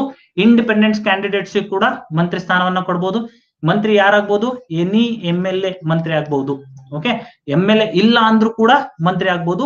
6 ತಿಂಗಳಕ್ಕೆ ಮಾತ್ರ. 6 ತಿಂಗಳ ಒಳಗಡೆನೆ ಅವ್ರ ಐದರ್ MLA ಆಗ್ಬೇಕು ಅಥವಾ MLC ಆಗಿ ಹೊರಹೊಮ್ಮಬೇಕು. ಓಕೆ, ಇದನ್ನ ಕೌನ್ಸಿಲ್ ಆಫ್ ಮಿನಿಸ್ಟರ್ಸ್ ದಲ್ಲಿ ಡೀಟೇಲ್ ಆಗಿ ಡಿಸ್ಕಸ್ ಮಾಡಿದೀವಿ ಸರ್. ಅಂದ್ರೆ ಮಂತ್ರಿ ಮಂಡಲ ಅಂತ ಏನ್ ಬರುತ್ತೆ, ಕೌನ್ಸಿಲ್ ಆಫ್ ಮಿನಿಸ್ಟರ್ಸ್ ಅಂತ ಒಂದು ಚಾಪ್ಟರ್ ಇದೆ. ಸೊ ಎಷ್ಟು ಜನನ್ನ ಮಂತ್ರಿ ಮಾಡ್ಬೋದು, ಯಾಕೆ ಎಷ್ಟು ಹೋರಾಟ ಮಾಡ್ತಾರೆ, ಎಲ್ಲಾರನ್ನು ಮಂತ್ರಿಯನ್ನಾಗಿ ಮಾಡ್ಬಿಡಿ ಅಲ್ಲ. ಈಗ ಬಿಜೆಪಿ ಪಕ್ಷದಲ್ಲಿ 105 ಜನ MLA ಗಳಿದ್ದಾರೆ, ಹೌದಾ? ಯಾಕೆ ನಾ ಮಂತ್ರಿ ನೀ ಮಂತ್ರಿ ಅಂತ ಯಾಕೆ ಜಗಳ ಆಡ್ಬೇಕು, ಎಲ್ಲರೂ ಮಂತ್ರಿ ಆಗ್ಬಿಡ್ಬೋದಾ? ಇದೇ ಆ ತರ ಪ್ರೊವಿಷನ್? ಯಾರಾದ್ರೂ ಉತ್ತರ ಕೊಡ್ತೀರಾ? ನೋ. ಯಾಕೆ ಸರ್, ಯಾಕೆ no? No, very good, no, excellent. But ಯಾಕೆ ನೋ? ಉತ್ತರ ಕಾರಣ ಹೇಳಿ. ಈ ಸಂವಿಧಾನದಲ್ಲಿ ಏನಾದ್ರೂ ಮೆನ್ಷನ್ ಇದೆಯಾ ಎಷ್ಟು ಜನನ್ನ ಮಂತ್ರಿ ಮಾಡ್ಬೇಕು ಅಂತ ಏನಾದ್ರೂ ಹೇಳುತ್ತಾ ಸಂವಿಧಾನ ನಮಗೆ? 1/3. ಓಕೆ, 91, 15%. ಎಕ್ಸಲೆಂಟ್. ಓಕೆ, ಸೊ ಈ ತರ ಇವನ್ನೆಲ್ಲ ನಮ್ಮ ಅಸೆಂಬ್ಲಿ ಸ್ಟ್ರೆಂತ್ ಎಷ್ಟಿರುತ್ತೆ ಅದರದ್ದು 15% ಸದಸ್ಯರನ್ನ ಮಾತ್ರ ನೀವು ನಿಮ್ಮ ಮಂತ್ರಿ ಮಂಡಲದಲ್ಲಿ ಇಟ್ಕೋ ಶಕ್ತಿ ನಿಮ್ಗಿರುತ್ತೆ. ಇದನ್ನ ಒಂದು ಸಂವಿಧಾನ ತಿದ್ದುಪಡಿ ತರುವ ಮೂಲಕ ಆಡ್ ಮಾಡಿದ್ದಾರೆ. ಇವನ್ನೆಲ್ಲ ಎಲ್ಲಿ ಡಿಸ್ಕಸ್ ಮಾಡ್ತೀವಿ ನಾವು? ಆ ಚಾಪ್ಟರ್ ದಲ್ಲಿ. ಆ ಚಾಪ್ಟರ್ ಹೆಸರೇನು? ಕೌನ್ಸಿಲ್ ಆಫ್ ಮಿನಿಸ್ಟರ್ಸ್ ಅಂತ ಹೇಳಿ ಒಂದು ಚಾಪ್ಟರ್ ಇದೆ, ಅಲ್ಲಿ ಇದ್ರ ಬಗ್ಗೆ ಡಿಸ್ಕಷನ್ ಮಾಡ್ತಿರ್ತೀವಿ. ಓಕೆ, ಸೊ ಯಾಕೆ ಒಬ್ಬ ವ್ಯಕ್ತಿ, ಇದು ಕೂಡ ಎಕ್ಸಾಮ್ ಬಹಳಷ್ಟು ಜನ ಸ್ನೇಹಿತರು ಕೇಳಿದ್ರು. ಉದಾಹರಣೆಗೆ, ಯಾಕೆ ಸೌದಿ ಅವರು MLA ಇಲ್ಲ, ಅವರು MLC ಕೂಡ ಇಲ್ಲ, ಹಾಗಾದ್ರೆ ಯಾಕೆ ಅವರನ್ನ ನಾವು ಮಂತ್ರಿ ಮಾಡಿದ್ವಿ? ಸೊ ಅದು ಕೂಡ ಪ್ರೊವಿಷನ್ ಇದೆ. ಯಾವ ವ್ಯಕ್ತಿ ಎಲೆಕ್ಷನ್ ದಲ್ಲೇನೆ ಗೆದ್ದಿರುವುದಿಲ್ಲೋ, ಅವರು ಸದಸ್ಯರೇ ಇರುವುದಿಲ್ಲೋ, ಯಾವುದೇ ಸದನದ ಸದಸ್ಯರೇ ಇರಲ್ಲ, ಅಂತ ವ್ಯಕ್ತಿಯನ್ನ ಕೂಡ ನಾವು ಬೇಕಾದ್ರೆ ಮಂತ್ರಿಯನ್ನಾಗಿ ಮಾಡಬಹುದು. ಅದು ಕೂಡ ಪ್ರೊವಿಷನ್ಸ್ ಇದೆ. ಓಕೆ, ಸೊ ನೆಕ್ಸ್ಟ್ ಟಾಪಿಕ್ ಅನ್ನ ನೋಡಿ, relation with legislative assembly. Legislature ಯಾವ ತರ ಲೆಜಿಸ್ಲೇಚರ್ ಜೊತೆ ಸಂಬಂಧ ಇರುತ್ತೆ, ಗವರ್ನರ್ ಮತ್ತು CM ಮಧ್ಯೆ ಯಾವ ತರ ಇರುತ್ತೆ ನೋಡ್ತಾ ಹೋಗೋಣ ಈ ವಿಷಯದಲ್ಲಿ, ಲೆಜಿಸ್ಲೇಚರ್ ಬಗ್ಗೆ. ಸೊ ನಮಗೆ ಗೊತ್ತಿದೆ ಏನು ಇದರ ಕರ್ತವ್ಯ ಏನಪ್ಪಾ, ಸ್ಟೇಟ್ ಲೆಜಿಸ್ಲೇಚರ್ ಪ್ರತಿ ರಾಜ್ಯದಲ್ಲಿ ಕಾನೂನುಗಳನ್ನ ಮಾಡುವುದು ಇದರ ಕರ್ತವ್ಯ, ಲಾಸ್ ಗಳನ್ನ ಮಾಡುವುದು ಇವರ ಕರ್ತವ್ಯ. ಹೌದಾ? ಕಾನೂನು ಮಾಡ್ಬೇಕಂದ್ರೆ ಮೊದಲು ಸೇರ್ಬೇಕು, ಎಲ್ಲರೂ ಸೆಷನ್ ಬರ್ಬೇಕು, ಸಿಟ್ಟಿಂಗ್ ಕೂಡ್ಬೇಕು, ಅಂದಾಗ ಮಾತ್ರ ಕಾನೂನನ್ನ ಮಾಡಬಹುದು. ತಿಳಿತಾ ಇದೆ ಅಂತ ಹೇಳಿ ಭಾವಿಸ್ತಾ ಇದ್ದೀನಿ. ಇವರು ಪ್ರತಿದಿನ ಸಿಟ್ಟಿಂಗ್ ದಲ್ಲಿ ಇರ್ತಾರ? ಅಧಿವೇಶನ ಪ್ರತಿದಿನ ನಡೀತಾ ಇರುತ್ತಾನು? ಕೆಲವೊಂದು ನಿಗದಿತ ಸಮಯದಲ್ಲಿ ಮಾತ್ರ ಅಧಿವೇಶನ ನಡೀತಾ ಇರುತ್ತೆ. ಓಕೆ, ಸೊ ಆ ಅಧಿವೇಶನಕ್ಕೆ ಕರೆಯುವುದು ಯಾರಪ್ಪ ಇವರನ್ನ ಅಂದ್ರೆ ಗವರ್ನರ್ ಅವರು ಕರೀತಾರೆ. ಇದಕ್ಕೆ ಏನಂತ ಪದ ಬಳಕೆ ಮಾಡ್ತೀವಿ? ಸಮನ್ನಿಂಗ್ ದಿ ಹೌಸ್ ಅಂತ ಹೇಳಿ ಕರಿತೀವಿ. ಅಸೆಂಬ್ಲಿಯನ್ನ ಸಮನ್ ಮಾಡುವುದು, ಎಲ್ಲರೂ ದಯವಿಟ್ಟು ಅಧಿವೇಶನಕ್ಕೆ ಬಂದು ಹಾಜರಾಗ್ರಿ ಅಂತ ಹೇಳಿ ಹೇಳುವುದು. ಅದನ್ನ ಯಾರು ಹೇಳ್ತಾರೆ? ಗವರ್ನರ್ ಅವ್ರು ಹೇಳ್ತಾರೆ. ಯಾವ ದಿನಕ್ಕೆ ಗವರ್ನರ್ ಅವ್ರು ಕರಿಬೇಕು ಅಂತ ಹೇಳುವುದು ಯಾರು? CM ಅವರು ಗವರ್ನರ್ಗೆ ಸಲಹೆಯನ್ನ ಕೊಡ್ತಾ ಇರ್ತಾರೆ. ಸ್ವಾಮಿ ದಯವಿಟ್ಟು ನವೆಂಬರ್ 20ನೇ ತಾರೀಕಿನಿಂದ ನಮ್ಮ ಸದನವನ್ನ ಅಧಿವೇಶನಕ್ಕೆ ಕರೆಯಿರಿ. ಆಗ ಗವರ್ನರ್ ಏನ್ ಮಾಡ್ತಾರೆ? ಸದನವನ್ನ ನವೆಂಬರ್ 20ಕ್ಕೆ ಅಧಿವೇಶನಕ್ಕೆ ಎಲ್ಲಾ ಮಂತ್ರಿಗಳು ಎಲ್ಲಾ MLAಗಳು ಹಾಜರಾಗ್ಬೇಕಂತ ಹೇಳಿ ನೋಟಿಸ್ ಅನ್ನ ಕೊಡ್ತಾರೆ. ಸೊ ಈ ಸಮನ್ ಮಾಡುವುದು ಯಾರು? ಸ್ಟೇಟ್ ಲೆಜಿಸ್ಲೇಚರ್ ಅನ್ನ ಸಮನ್ ಮಾಡುವುದು ಯಾರು? ಇದು MCQs ಪ್ರಶ್ನೆ. ಓಕೆ, ಸ್ಟೇಟ್ ಲೆಜಿಸ್ಲೇಚರ್ ಅನ್ನ ಸಮನ್ ಮಾಡುವುದು ಯಾರಪ್ಪ ಅಂದ್ರೆ ಗವರ್ನರ್ ಅವರು ಸಮನ್ ಮಾಡ್ತಾರೆ.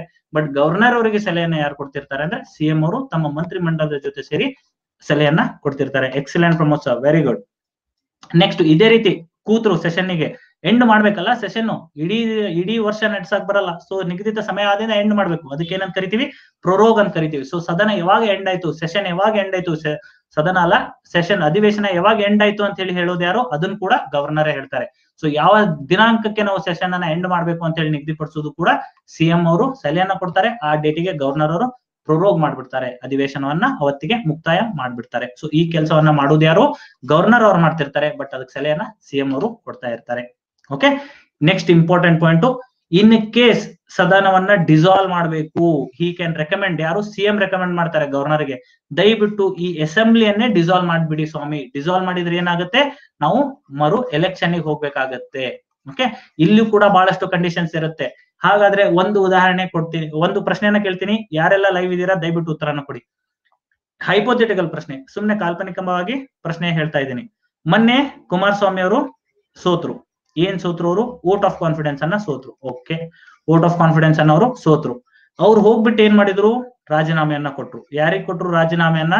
ಗವರ್ನರ್ಗೆ ಕೊಟ್ರು. ಓಕೆ, ಇನ್ ಕೇಸ್ ಅವ್ರು ರಾಜೀನಾಮೆ ಕೊಡು ಬದಲು ಹೋಗಿ ಸದನವನ್ನ ಡಿಸಾಲ್ವ್ ಮಾಡಿ ಸ್ವಾಮಿ ನಾವು ಮರು ಎಲೆಕ್ಷನ್ ಹೋಗ್ತೀವಿ ಅಂತ ಹೇಳಿ ಕೇಳಿದ್ರೆ ಗವರ್ನರ್ ಅವರು ಅದನ್ನ ಸ್ವೀಕರಿಸಬೇಕಿತ್ತಾ? ಸ್ವೀಕರಿಸಬಹುದಾ? ಯಾರು ಉತ್ತರ ಕೊಡ್ತೀರಾ? ಸಿಂಪಲ್ ಪ್ರಶ್ನೆ ಇದೆ. ನಮ್ಮ ಪ್ರೀವಿಯಸ್ ಮುಖ್ಯಮಂತ್ರಿಗಳು ವೋಟ್ ಆಫ್ ಕಾನ್ಫಿಡೆನ್ಸ್ ಅನ್ನ ಕಳ್ಕೊಂಡಿದ್ದಾರೆ. ಅವರು ಸದನದಲ್ಲಿ ಬಹುಮತವನ್ನ ಸಾಬೀತು ಮಾಡಕ್ ಆಗಿಲ್ಲ. ಅದಕ್ಕೋಸ್ಕರ ಇವ್ರ ಕಡೆ ಇರುವುದು ಎರಡು. ಈಗ ಒಂದು, ಐದರ್ ರಾಜೀನಾಮೆಯನ್ನ ಕೊಡಿ ನೀವು, ಅಥವಾ ಗವರ್ನರ್ ಅವರು ನಿಮ್ಮನ್ನ ಡಿಸ್ಮಿಸ್ ಮಾಡ್ತಾರೆ. ಎರಡು ಕಂಡೀಷನ್ಸ್ ಮಾತ್ರ ಅವ್ರ ಕಡೆ ಅವೈಲೇಬಲ್ ಇದೆ. ಬಟ್ ನಾ ಕೇಳ್ತಾ ಇರೋ, ಈಗ ಮುಖ್ಯಮಂತ್ರಿ ಬೇಕಾದ್ರೆ ಇಲ್ಲಿ ಏನ್ ಹೇಳ್ತಾ ಇದೆ ನೋಡಿ, ಹಿ ಕ್ಯಾನ್ ರೆಕಮೆಂಡ್. ಹಿ ಅಂದ್ರೆ ಯಾರು? CM can recommend the dissolution of legislative assembly to the governor. ದಯವಿಟ್ಟು ಸದನವನ್ನ ಡಿಸಾಲ್ವ್ ಮಾಡ್ಬಿಡಿ, ಈ ಸದನವೇ ಬೇಡ, ನಾವು ಇನ್ನೊಮ್ಮೆ ಎಲೆಕ್ಷನ್ ಅನ್ನ ನಡೆಸಿ ಹೊಸ ಸದನವನ್ನ ಸೃಷ್ಟಿ ಮಾಡೋಣ ಅಂತ ಹೇಳಿ ಕೇಳ್ತಾರೆ. ಓಕೆ, ಹೇಳ್ಬಹುದು CM ಅವರು ಗವರ್ನರ್ಗೆ ಹೇಳ್ಬಹುದು. ಹಾಗಾದ್ರೆ ಇನ್ ಕೇಸ್ ಮೊನ್ನೆ ಕುಮಾರಸ್ವಾಮಿ ಅವರು ಡಿಸಾಲ್ವ್ ಮಾಡಿ ಸ್ವಾಮಿ ಗವರ್ನರ್ ಅವರಿಗೆ ಕೇಳ್ಕೊಂಡಿದ್ರೆ ಗವರ್ನರ್ ಅವರು ಅದನ್ನ ಡಿಸಾಲ್ವ್ ಮಾಡಬಹುದಾ? ಮಾಡ್ಬೋದು Basavaraj sir. Okay, very good. ಉಳ್ಕಿ ಸ್ನೇಹಿತರು ಇಲ್ಲ ಅಂತ ಹೇಳ್ತಿದ್ದಾರೆ. ಓಕೆ, ನೋಡೋಣ ಏನು ಸರಿಯಾದ ಉತ್ತರ ಅಂತ ಹೇಳಿ ನೋಡೋಣ. ಡೆಫಿನೆಟ್ಲಿ ಡಿಸಾಲ್ವ್ ಮಾಡಕ್ ಬರಲ್ಲ. ಎಸ್, ಇಲ್ಲೇ ಹೇಳ್ತಾ ಇದೆ, ಸಿಎಂ ಅವ್ರು ಹೋಗ್ಬಿಟ್ಟು ಸದನವನ್ನ ಡಿಸಾಲ್ವ್ ಮಾಡಿಯಪ್ಪ ಅಂತ ಹೇಳಿ ಕೇಳಿದಾಗ ಗವರ್ನರ್ ಅವರು ಅದನ್ನ ಡಿಸಾಲ್ವ್ ಮಾಡ್ಬೇಕು. ಬಟ್ ಈ ಸಿಚುವೇಶನ್ ದಲ್ಲಿ ಯಾಕೆ ಮಾಡಕ್ ಬರಲ್ಲ ಅಂದ್ರೆ ಇಲ್ಲಿ ಕಂಡೀಷನ್ ಇದೆ. ಗವರ್ನರ್ ಅವರು ಯಾವ ಮುಖ್ಯಮಂತ್ರಿಗಳ ಮಾತನ್ನ ಕೇಳ್ಬೇಕು, ಯಾವ ಮುಖ್ಯಮಂತ್ರಿ ವೋಟ್ ಆಫ್ ಕಾನ್ಫಿಡೆನ್ಸ್ ಗೆದ್ದಿರ್ತಾರೆ, ಯಾವ ಮುಖ್ಯಮಂತ್ರಿ ಸದನದಲ್ಲಿ ಆ ಮ್ಯಾಜಿಕ್ ನಂಬರ್ ಬಹುಮತ ಅಂತ ಏನ್ ಕರಿತೀವಿ ಅದನ್ನ ಇರುತ್ತೆ ಆ ಮುಖ್ಯಮಂತ್ರಿ ಕಡೆ ಬಹುಮತ ಇರುತ್ತೆ. ಆ ಮುಖ್ಯಮಂತ್ರಿ ಏನಾದ್ರೂ ಗವರ್ನರ್ಗೆ ಡಿಸಾಲ್ವ್ ಮಾಡಿ ಅಂದ್ರೆ ಮಾತ್ರ ಡಿಸಾಲ್ವ್ ಮಾಡ್ಬೋದು. ಒಂದು ಮುಖ್ಯಮಂತ್ರಿ ವೋಟ್ ಆಫ್ ಕಾನ್ಫಿಡೆನ್ಸ್ ಅನ್ನ ಸೋತ ಮುಖ್ಯಮಂತ್ರಿ ಬಂದು ಡಿಸಾಲ್ವ್ ಮಾಡಿ ಅಂದ್ರೆ ಅದನ್ನ ಸ್ವೀಕರಿಸುವ ಬೇಕಾಗಿಲ್ಲ, ಅದನ್ನ ಬೇಕಾದ್ರೆ ತಿರಸ್ಕಾರ ಮಾಡಬಹುದು. ಓಕೆ, ಸೊ ಆದ್ರೆ ದಯವಿಟ್ಟು ನೆನ್ಪಿಟ್ಕೊಳ್ಳಿ, ಇನ್ ಕೇಸ್ ಒಂದು ಮುಖ್ಯಮಂತ್ರಿ ಏನಾದ್ರು ಮೆಜಾರಿಟಿ ಇದ್ದ ಮುಖ್ಯಮಂತ್ರಿ ನಾವು ಹೋಗಿ ಸದನವನ್ನ ಡಿಸಾಲ್ವ್ ಮಾಡಿ ವಾಪಸ್ ಎಲೆಕ್ಷನ್ ಹೋಗ್ತೀವಿ ಅಂತ ಹೇಳಿದ್ರೆ ಆಗ ಗವರ್ನರ್ ಸದನವನ್ನ ಡಿಸಾಲ್ವ್ ಮಾಡ್ತಾರೆ. ದೆನ್ ಫೈನಲಿ ನೋಡೋಣ, ಗವರ್ನರ್ ಅವರು ಸಿಎಂ ಅವ್ರು ಬಂದ್ಬಿಟ್ಟು ಸದನದಲ್ಲಿ ಎಲ್ಲಾ ಗವರ್ಮೆಂಟ್ ಪಾಲಿಸೀಸ್ ಗಳನ್ನ ಅನೌನ್ಸ್ ಮಾಡ್ತಾ ಇರ್ತಾರೆ. ಓಕೆ, ಐ ಹೋಪ್ ಇದೆಲ್ಲ ತಿಳಿದಿದೆ ಅಂತ ಹೇಳಿ ಭಾವಿಸಿದ್ದೀನಿ. ಸೊ ಸ್ನೇಹಿತರೆ, ಯಾರೆಲ್ಲ ಕ್ಲಾಸ್ ಅಲ್ಲಿ ಲೈವ್ ಇದ್ದೀರಾ ದಯವಿಟ್ಟು ಒಮ್ಮೆ ಥಮ್ಸ್ ಅಪ್ ಅನ್ನ ಕೊಟ್ಬಿಡಿ. ಸೊ ಈಗ ನೋಡೋಣ, ಕೇವಲ 2 ನಿಮಿಷದಲ್ಲಿ ಏನ್ ಇಷ್ಟೆಲ್ಲ ಡಿಸ್ಕಸ್ ಮಾಡಿದೀವಿ ಇದನ್ನ ಮೈಂಡ್ ಮ್ಯಾಪ್ಸ್ ಮುಖಾಂತರ ಯಾವ ತರ ರಿವಿಷನ್ ಮಾಡಬಹುದು ಅಂತ ಹೇಳಿ ನೋಡೋಣ. ಓಕೆ, ಸೊ ರಿವಿಷನ್ ಮಾಡಕ್ಕೆ ನಮ್ ಕಡೆ 2 ಪ್ರಕ್ರಿಯೆ ಇರುತ್ತೆ, ದಯವಿಟ್ಟು ಕಾನ್ಸಂಟ್ರೇಟ್ ಕೊಡಿ. ಯಾವ ತರ ನಾವು ರಿವಿಷನ್ ಅನ್ನ ಮಾಡಬಹುದು ಈಗ ಆಲ್ರೆಡಿ ಹೇಳಿದೀನಿ ನಮ್ಮ ಸ್ನೇಹಿತರಿಗೆ. ನಾವು ರಿವಿಷನ್ ಅನ್ನ ಮುಖ್ಯವಾಗಿ 2 ತರದಿಂದ ಮಾಡಬಹುದು. ಒಂದು MCQs ಮುಖಾಂತರ, ಇನ್ನೊಂದು ಮೈಂಡ್ ಮ್ಯಾಪ್ ಮುಖಾಂತರ. ಈ MCQs ಅಂದ್ರೆ ಸಿಂಪಲ್, ಎಲ್ಲರಿಗೂ ಗೊತ್ತಿದೆ. ಮೊದಲು ಒಂದು ಟಾಪಿಕ್ ಅನ್ನ ಓದ್ಕೊಳ್ಳಿ ನೀಟಾಗಿ, ಮತ್ತೆ ಹಾಗೆ ಇಮಿಡಿಯೇಟ್ಲಿ MCQs ಅನ್ನ ಸಾಲ್ವ್ ಮಾಡಬಾರ್ದು. ಯಾಕಂದ್ರೆ ತಕ್ಷಣನೇ ಓದಿರ್ತೀರಾ, ಫ್ರೆಶ್ ಇರುತ್ತೆ, ಇಮಿಡಿಯೇಟ್ಲಿ ಉತ್ತರ ಕೊಡ್ತೀರಾ. ಕೆಲವೊಂದು 2 ದಿನ 3 ದಿನ ಬಿಟ್ಟು ಆ ಟಾಪಿಕ್ ಅನ್ನ ರಿವೈಸ್ ಮಾಡದೆ MCQs ಕೊಡ್ಬೇಕು, ಆಗ ನಿಮ್ಗೆ ರಿವಿಷನ್ ಆಗುತ್ತೆ ಆ ಟಾಪಿಕ್ ಮೇಲೆ. ಸೊ ಆ ಮುಖಾಂತರ ನಾವು MCQs ಅನ್ನ ಸಾಲ್ವ್ ಮಾಡಬಹುದು. ಅದನ್ನ ಬಿಟ್ರೆ ಇನ್ನೊಂದೇನು, ಮೈಂಡ್ ಮ್ಯಾಪ್. ಏನಪ್ಪಾ ಇದು ಮೈಂಡ್ ಮ್ಯಾಪ್? ಇಲ್ಲಿದೆ ನೋಡಿ, ಈ ತರ ಸಿಂಪಲ್. ಇದು ಒಂದೇ ಚಾಟದಲ್ಲಿ ನಮ್ಗೆ ಎಂಟೈರ್ ಸಿಎಂ ಬಗ್ಗೆ ಮುಗಿದು ಹೋಗುತ್ತೆ ನೋಡಿ. ಇದು ಎಷ್ಟು ಸರಳ ಆಗುತ್ತೆ ನಿಮ್ಗೆ ಎಕ್ಸಾಮ್ ಟೈಮ್ ರಿವೈಸ್ ಮಾಡಕ್ಕೆ. ಏನೆಲ್ಲ ಗೊತ್ತಿರಬೇಕು, ಇವೆಲ್ಲ ಪಾಯಿಂಟ್ಸ್ ನಾವು ಡಿಸ್ಕಸ್ ಮಾಡಿದ್ವಿ. ಇನ್ ಕೇಸ್ ಯಾವ್ದೋ ಸ್ನೇಹಿತರು ಗೊತ್ತಿಲ್ಲ ಅಂದ್ರೆ ಕ್ಲಾಸ್ ಅಲ್ಲಿ ಎಲ್ಲ ಡಿಸ್ಕಸ್ ಆಗಿದೆ, ದಯವಿಟ್ಟು ಕಾನ್ಸಂಟ್ರೇಟ್ ಕೊಡಿ. ಚೀಫ್ ಮಿನಿಸ್ಟರ್ ಯಾರು? He is the real executive authority. Governor ಬಂದ್ಬಿಟ್ಟು ನಾಮಿನಲ್ ಎಕ್ಸಿಕ್ಯೂಟಿವ್ ಅಥಾರಿಟಿ ಅಂತ ಬರ್ತಾರೆ. ಚೀಫ್ ಮಿನಿಸ್ಟರ್ ಬಂದ್ಬಿಟ್ಟು ರಿಯಲ್ ಎಕ್ಸಿಕ್ಯೂಟಿವ್ ಅಥಾರಿಟಿ. 1ನೇ ಪಾಯಿಂಟ್ ಮುಗೀತು. ನೆಕ್ಸ್ಟ್ ಇಂಪಾರ್ಟೆಂಟ್ ಪಾಯಿಂಟ್ ನೋಡೋಣ, ಅಪಾಯಿಂಟ್ಮೆಂಟ್ ಬಗ್ಗೆ ಏನ್ ಹೇಳುತ್ತೆ ಸಂವಿಧಾನ. No procedure in the constitution. S, ಸಂವಿಧಾನದಲ್ಲಿ ಯಾವ ತರ ಮುಖ್ಯಮಂತ್ರಿಯನ್ನು ಅಪಾಯಿಂಟ್ ಮಾಡ್ಬೇಕಂತ ಹೇಳಿ ಏನು ಪ್ರೊಸೀಜರ್ ಮೆನ್ಷನ್ ಇಲ್ಲ. ಮತ್ತೇನ್ ಮೆನ್ಷನ್ ಇದೆ ಸಂವಿಧಾನದಲ್ಲಿ ಒಂದು ಆರ್ಟಿಕಲ್ ಇದೆ 164 ಅಂತ ಹೇಳಿ, ಅದರಲ್ಲಿ ಹೇಳುತ್ತೆ ಗವರ್ನರ್ ಅವರು ಸಿಎಂ ಅನ್ನ ಅಪಾಯಿಂಟ್ ಮಾಡ್ಬೇಕು, ಕೇವಲ ಅಷ್ಟೇ ಹೇಳುತ್ತೆ. ಹಾಗಾದ್ರೆ ಗವರ್ನರ್ ಅವರು ಆರ್ಟಿಕಲ್ 164 ಮುಖಾಂತರ ಸಿಎಂ ಅನ್ನ ಅಪಾಯಿಂಟ್ ಮಾಡ್ಬೇಕಂದ್ರೆ ಯಾರು ಬೇಕಾದವ್ರನ್ನ ಅಪಾಯಿಂಟ್ ಮಾಡ್ಬೋದಾ? ನೋ, ಅದನ್ನ ಕೂಡ ಹೇಳಿದೆ. ಏನಂತೆ, ಇನ್ ಕೇಸ್ ಮೆಜಾರಿಟಿ ಬಂದಿದ್ರೆ, ಇದ್ರೆ ಆ ಮೆಜಾರಿಟಿ ಪಕ್ಷದ ನಾಯಕನ ಯಾರಿರ್ತಾರೆ, ಯಾವ್ದಾದ್ರು ಒಂದು ಪಕ್ಷಕ್ಕೆ ಮೆಜಾರಿಟಿ ಬಂದಿತ್ತಂದ್ರೆ, ಬಹುಮತ ಬಂದಿತ್ತಂದ್ರೆ ಆ ಪಕ್ಷದ ನಾಯಕನಾಗಿ ಯಾರಿರ್ತಾರೆ ಅವನ್ನೇ ಕಂಪಲ್ಸರಿಯಾಗಿ ಸಿಎಂ ಮಾಡ್ಬೇಕು. ಇನ್ ಕೇಸ್ ಮೆಜಾರಿಟಿ ಬಂದಿಲ್ಲ, ಆಗ ಏನಂತ ಕರಿತೀವಿ, ಹಂಗ್ ಅಸೆಂಬ್ಲಿ ಅಂತ ಹೇಳಿ ಕರಿತೀವಿ. ಆಗ ಅವರು ಗವರ್ನರ್ ತಮ್ಮ ಪರ್ಸನಲ್ ಡಿಸ್ಕ್ರಿಪ್ಷನ್ ಅನ್ನ ಬಳಕೆ ಮಾಡಬಹುದು. ಅಂದ್ರೆ ತಮ್ಗೆ ಯಾರನ್ನ ಬೇಕು ಆ ಪ್ರಯಾರಿಟಿ ಕೊಟ್ಟಿದ್ದೆ, ನೆನಪಿದೆ ಅಂತ ಹೇಳಿ ಭಾವಿಸಿದೀನಿ. ಲಾರ್ಜೆಸ್ಟ್ ಲೀಡರು, ಪ್ರೀಪೋಲ್ ಅಲಯನ್ಸ್, ಅದನ್ನ ಬಳಕೆ ಮಾಡ್ಬಿಟ್ಟು leader of the largest house ಅನ್ನ ಕರೆದು ಮೊದಲು ಅವರಿಗೆ ಮುಖ್ಯಮಂತ್ರಿಯಾಗಿ ಅಂತ ಹೇಳ್ತಾರೆ. ನಂತರ ಅವ್ರಿಗೆ ಒಂದು ಟೈಮ್ ಕೊಟ್ಬಿಟ್ಟು ಆ ಟೈಮ್ ಒಳಗಡೆ ನೀವು ನಿಮ್ ಕಡೆ ಬಹುಮತ ಇದೆ ಅಂತ ಹೇಳಿ ಸಾಬೀತ್ ಮಾಡಿ ಅಂತ ಹೇಳಿ ಹೇಳ್ತಾರೆ. Ranjita ma'am, welcome ma'am, very good evening. Okay, ಸಭಾಪತಿಗಳು ಕರೆಯಲ್ಲ sir, ಸಭಾಪತಿಗಳು ಕರೆಯಲ್ಲ, ಅಧಿವೇಶನವನ್ನ governor ಕರೀತಾರೆ. ಅದು MCQ ಪ್ರಶ್ನೆ ಸರ್, ದಯವಿಟ್ಟು ಕನ್ಫ್ಯೂಸ್ ಮಾಡ್ಕೋಬೇಡಿ. ಸ್ಪೀಕರ್ ಅವರು ಕರೆಯಲ್ಲ, ಗವರ್ನರ್ ಅವರು ಕರೀತಾರೆ. ಓಕೆ, 100% ಅದನ್ನ ನೆನ್ಪಿಟ್ಕೊಳ್ಳಿ, MCQs ದಲ್ಲಿ ಕೇಳ್ತಾರೆ. ಓಕೆ, ಸೊ ನೆಕ್ಸ್ಟ್ ಸರಿ, ಹಾಗಾದ್ರೆ ಅಪಾಯಿಂಟ್ಮೆಂಟ್ ಬಗ್ಗೆ ಇಷ್ಟೆಲ್ಲ ಆಯ್ತು. ಓತ್ ಬಗ್ಗೆ ಏನ್ ಹೇಳುತ್ತೆ ಸಂವಿಧಾನದಲ್ಲಿ? ಎಸ್, ಓತ್ ಅನ್ನ ಯಾರು ಕೊಡ್ಬೇಕು? ಗವರ್ನರ್ ಕೊಡ್ಬೇಕು. ಎಷ್ಟು ತರದ ಓತ್ ಕೊಡ್ತಾರೆ? ಒಂದು ಓತ್ ಆಫ್ ಆಫೀಸ್ ಅಂತ ಕೊಡ್ತಾರೆ, ಓತ್ ಆಫ್ ಸೀಕ್ರೆಸಿ ಅಂತ ಹೇಳಿ 2 ಕೊಡ್ತಾರೆ. ಇದ್ರ ಬಗ್ಗೆ ಆಲ್ರೆಡಿ ಕ್ಲಾಸ್ ಅಲ್ಲಿ ಚರ್ಚೆ ಆಗಿದೆ. ನೆಕ್ಸ್ಟ್ ಅವಧಿ ಬಗ್ಗೆ ಏನ್ ಹೇಳುತ್ತೆ? ಇವತ್ತಿನ ಕ್ಲಾಸ್ ಅಲ್ಲಿ ಚರ್ಚೆ ಮಾಡಿದ್ವಿ. ಅವಧಿ ಏನ್ ಹೇಳುತ್ತೆ? ಅವಧಿ it is not fixed by the constitution. ಸಂವಿಧಾನದಲ್ಲಿ ಫಿಕ್ಸ್ ಆಗಿಲ್ಲ, ಹೇಳಿದ್ದೀನಿ. 5 ವರ್ಷ ಅಂತ ತಪ್ಪು ತಿಳ್ಕೊಬೇಡಿ. ಸಂವಿಧಾನದಲ್ಲಿ ಮುಖ್ಯಮಂತ್ರಿಗಳ ಅವಧಿಯನ್ನ ಫಿಕ್ಸ್ ಮಾಡಿಲ್ಲ. ಮತ್ತೇನ್ ಫಿಕ್ಸ್ ಮಾಡಿದೆ? ಅವರು ಪ್ಲೆಜರ್ ಆಫ್ ಗವರ್ನರ್, ಎಲ್ಲಿವರೆಗೂ ಗವರ್ನರ್ ವಿಲ್ ಇರುತ್ತೆ ಈ ವ್ಯಕ್ತಿನ ಸಿಎಂ ಆಗಿ ಮುಂದುವರಿಸಬಹುದು ಅಂತ ಹೇಳಿ ಅಲ್ಲಿವರೆಗೂ ಮುಂದುವರಿತಾರೆ. ಹಾಗಾದ್ರೆ ಗವರ್ನರ್ ಯಾವಾಗ ಬೇಕಾದ್ರೂ ತೆಗಿಬಹುದಾ? No. Confidence of the house ಇದೆಯಾ? ವೋಟ್ ಆಫ್ ಕಾನ್ಫಿಡೆನ್ಸ್, ಬಹುಮತನ ಸಾಬೀತ್ ಮಾಡಿದ್ದಾರೆ. ಎಸ್, ಸಾಬೀತ್ ಮಾಡಿದ್ದಾರೆ. ಹಾಗಾದ್ರೆ ಆ ವ್ಯಕ್ತಿಯನ್ನ ಗವರ್ನರ್ ಕೆನಾಟ್ ಡಿಸ್ಮಿಸ್, ತೆಗಿಯಕ್ ಬರಲ್ಲ. ಅವರು ಬಹುಮತವನ್ನ ಸಾಬೀತ್ ಮಾಡ್ಲಿಲ್ವಾ? ನೋ, ಮಾಡ್ಲಿಲ್ಲ. ಹಾಗಾದ್ರೆ ಗವರ್ನರ್ ಅವರನ್ನ ಡಿಸ್ಮಿಸ್ ಮಾಡಬಹುದು ಅಥವಾ ಆ ವ್ಯಕ್ತಿ ರಾಜೀನಾಮೆಯನ್ನ ಕೊಡಬಹುದು. ಇದಿಷ್ಟು ಮುಗೀತು ಅವಧಿ ಬಗ್ಗೆ. ಇದನ್ ಬಿಟ್ರೆ ಬೇರೆ ಏನೂ ಇಲ್ಲ. ನೆಕ್ಸ್ಟ್ ನೋಡಿ, ಸ್ಯಾಲರಿ ಬಗ್ಗೆ ಏನಪ್ಪಾ important ನೆನ್ಪಿಟ್ಕೋಬೇಕು. Salary is determined by the state legislature. ಮುಗೀತು, ಇದಿಷ್ಟೇ ನೆನ್ಪಿಟ್ಕೊಳ್ಳಿ.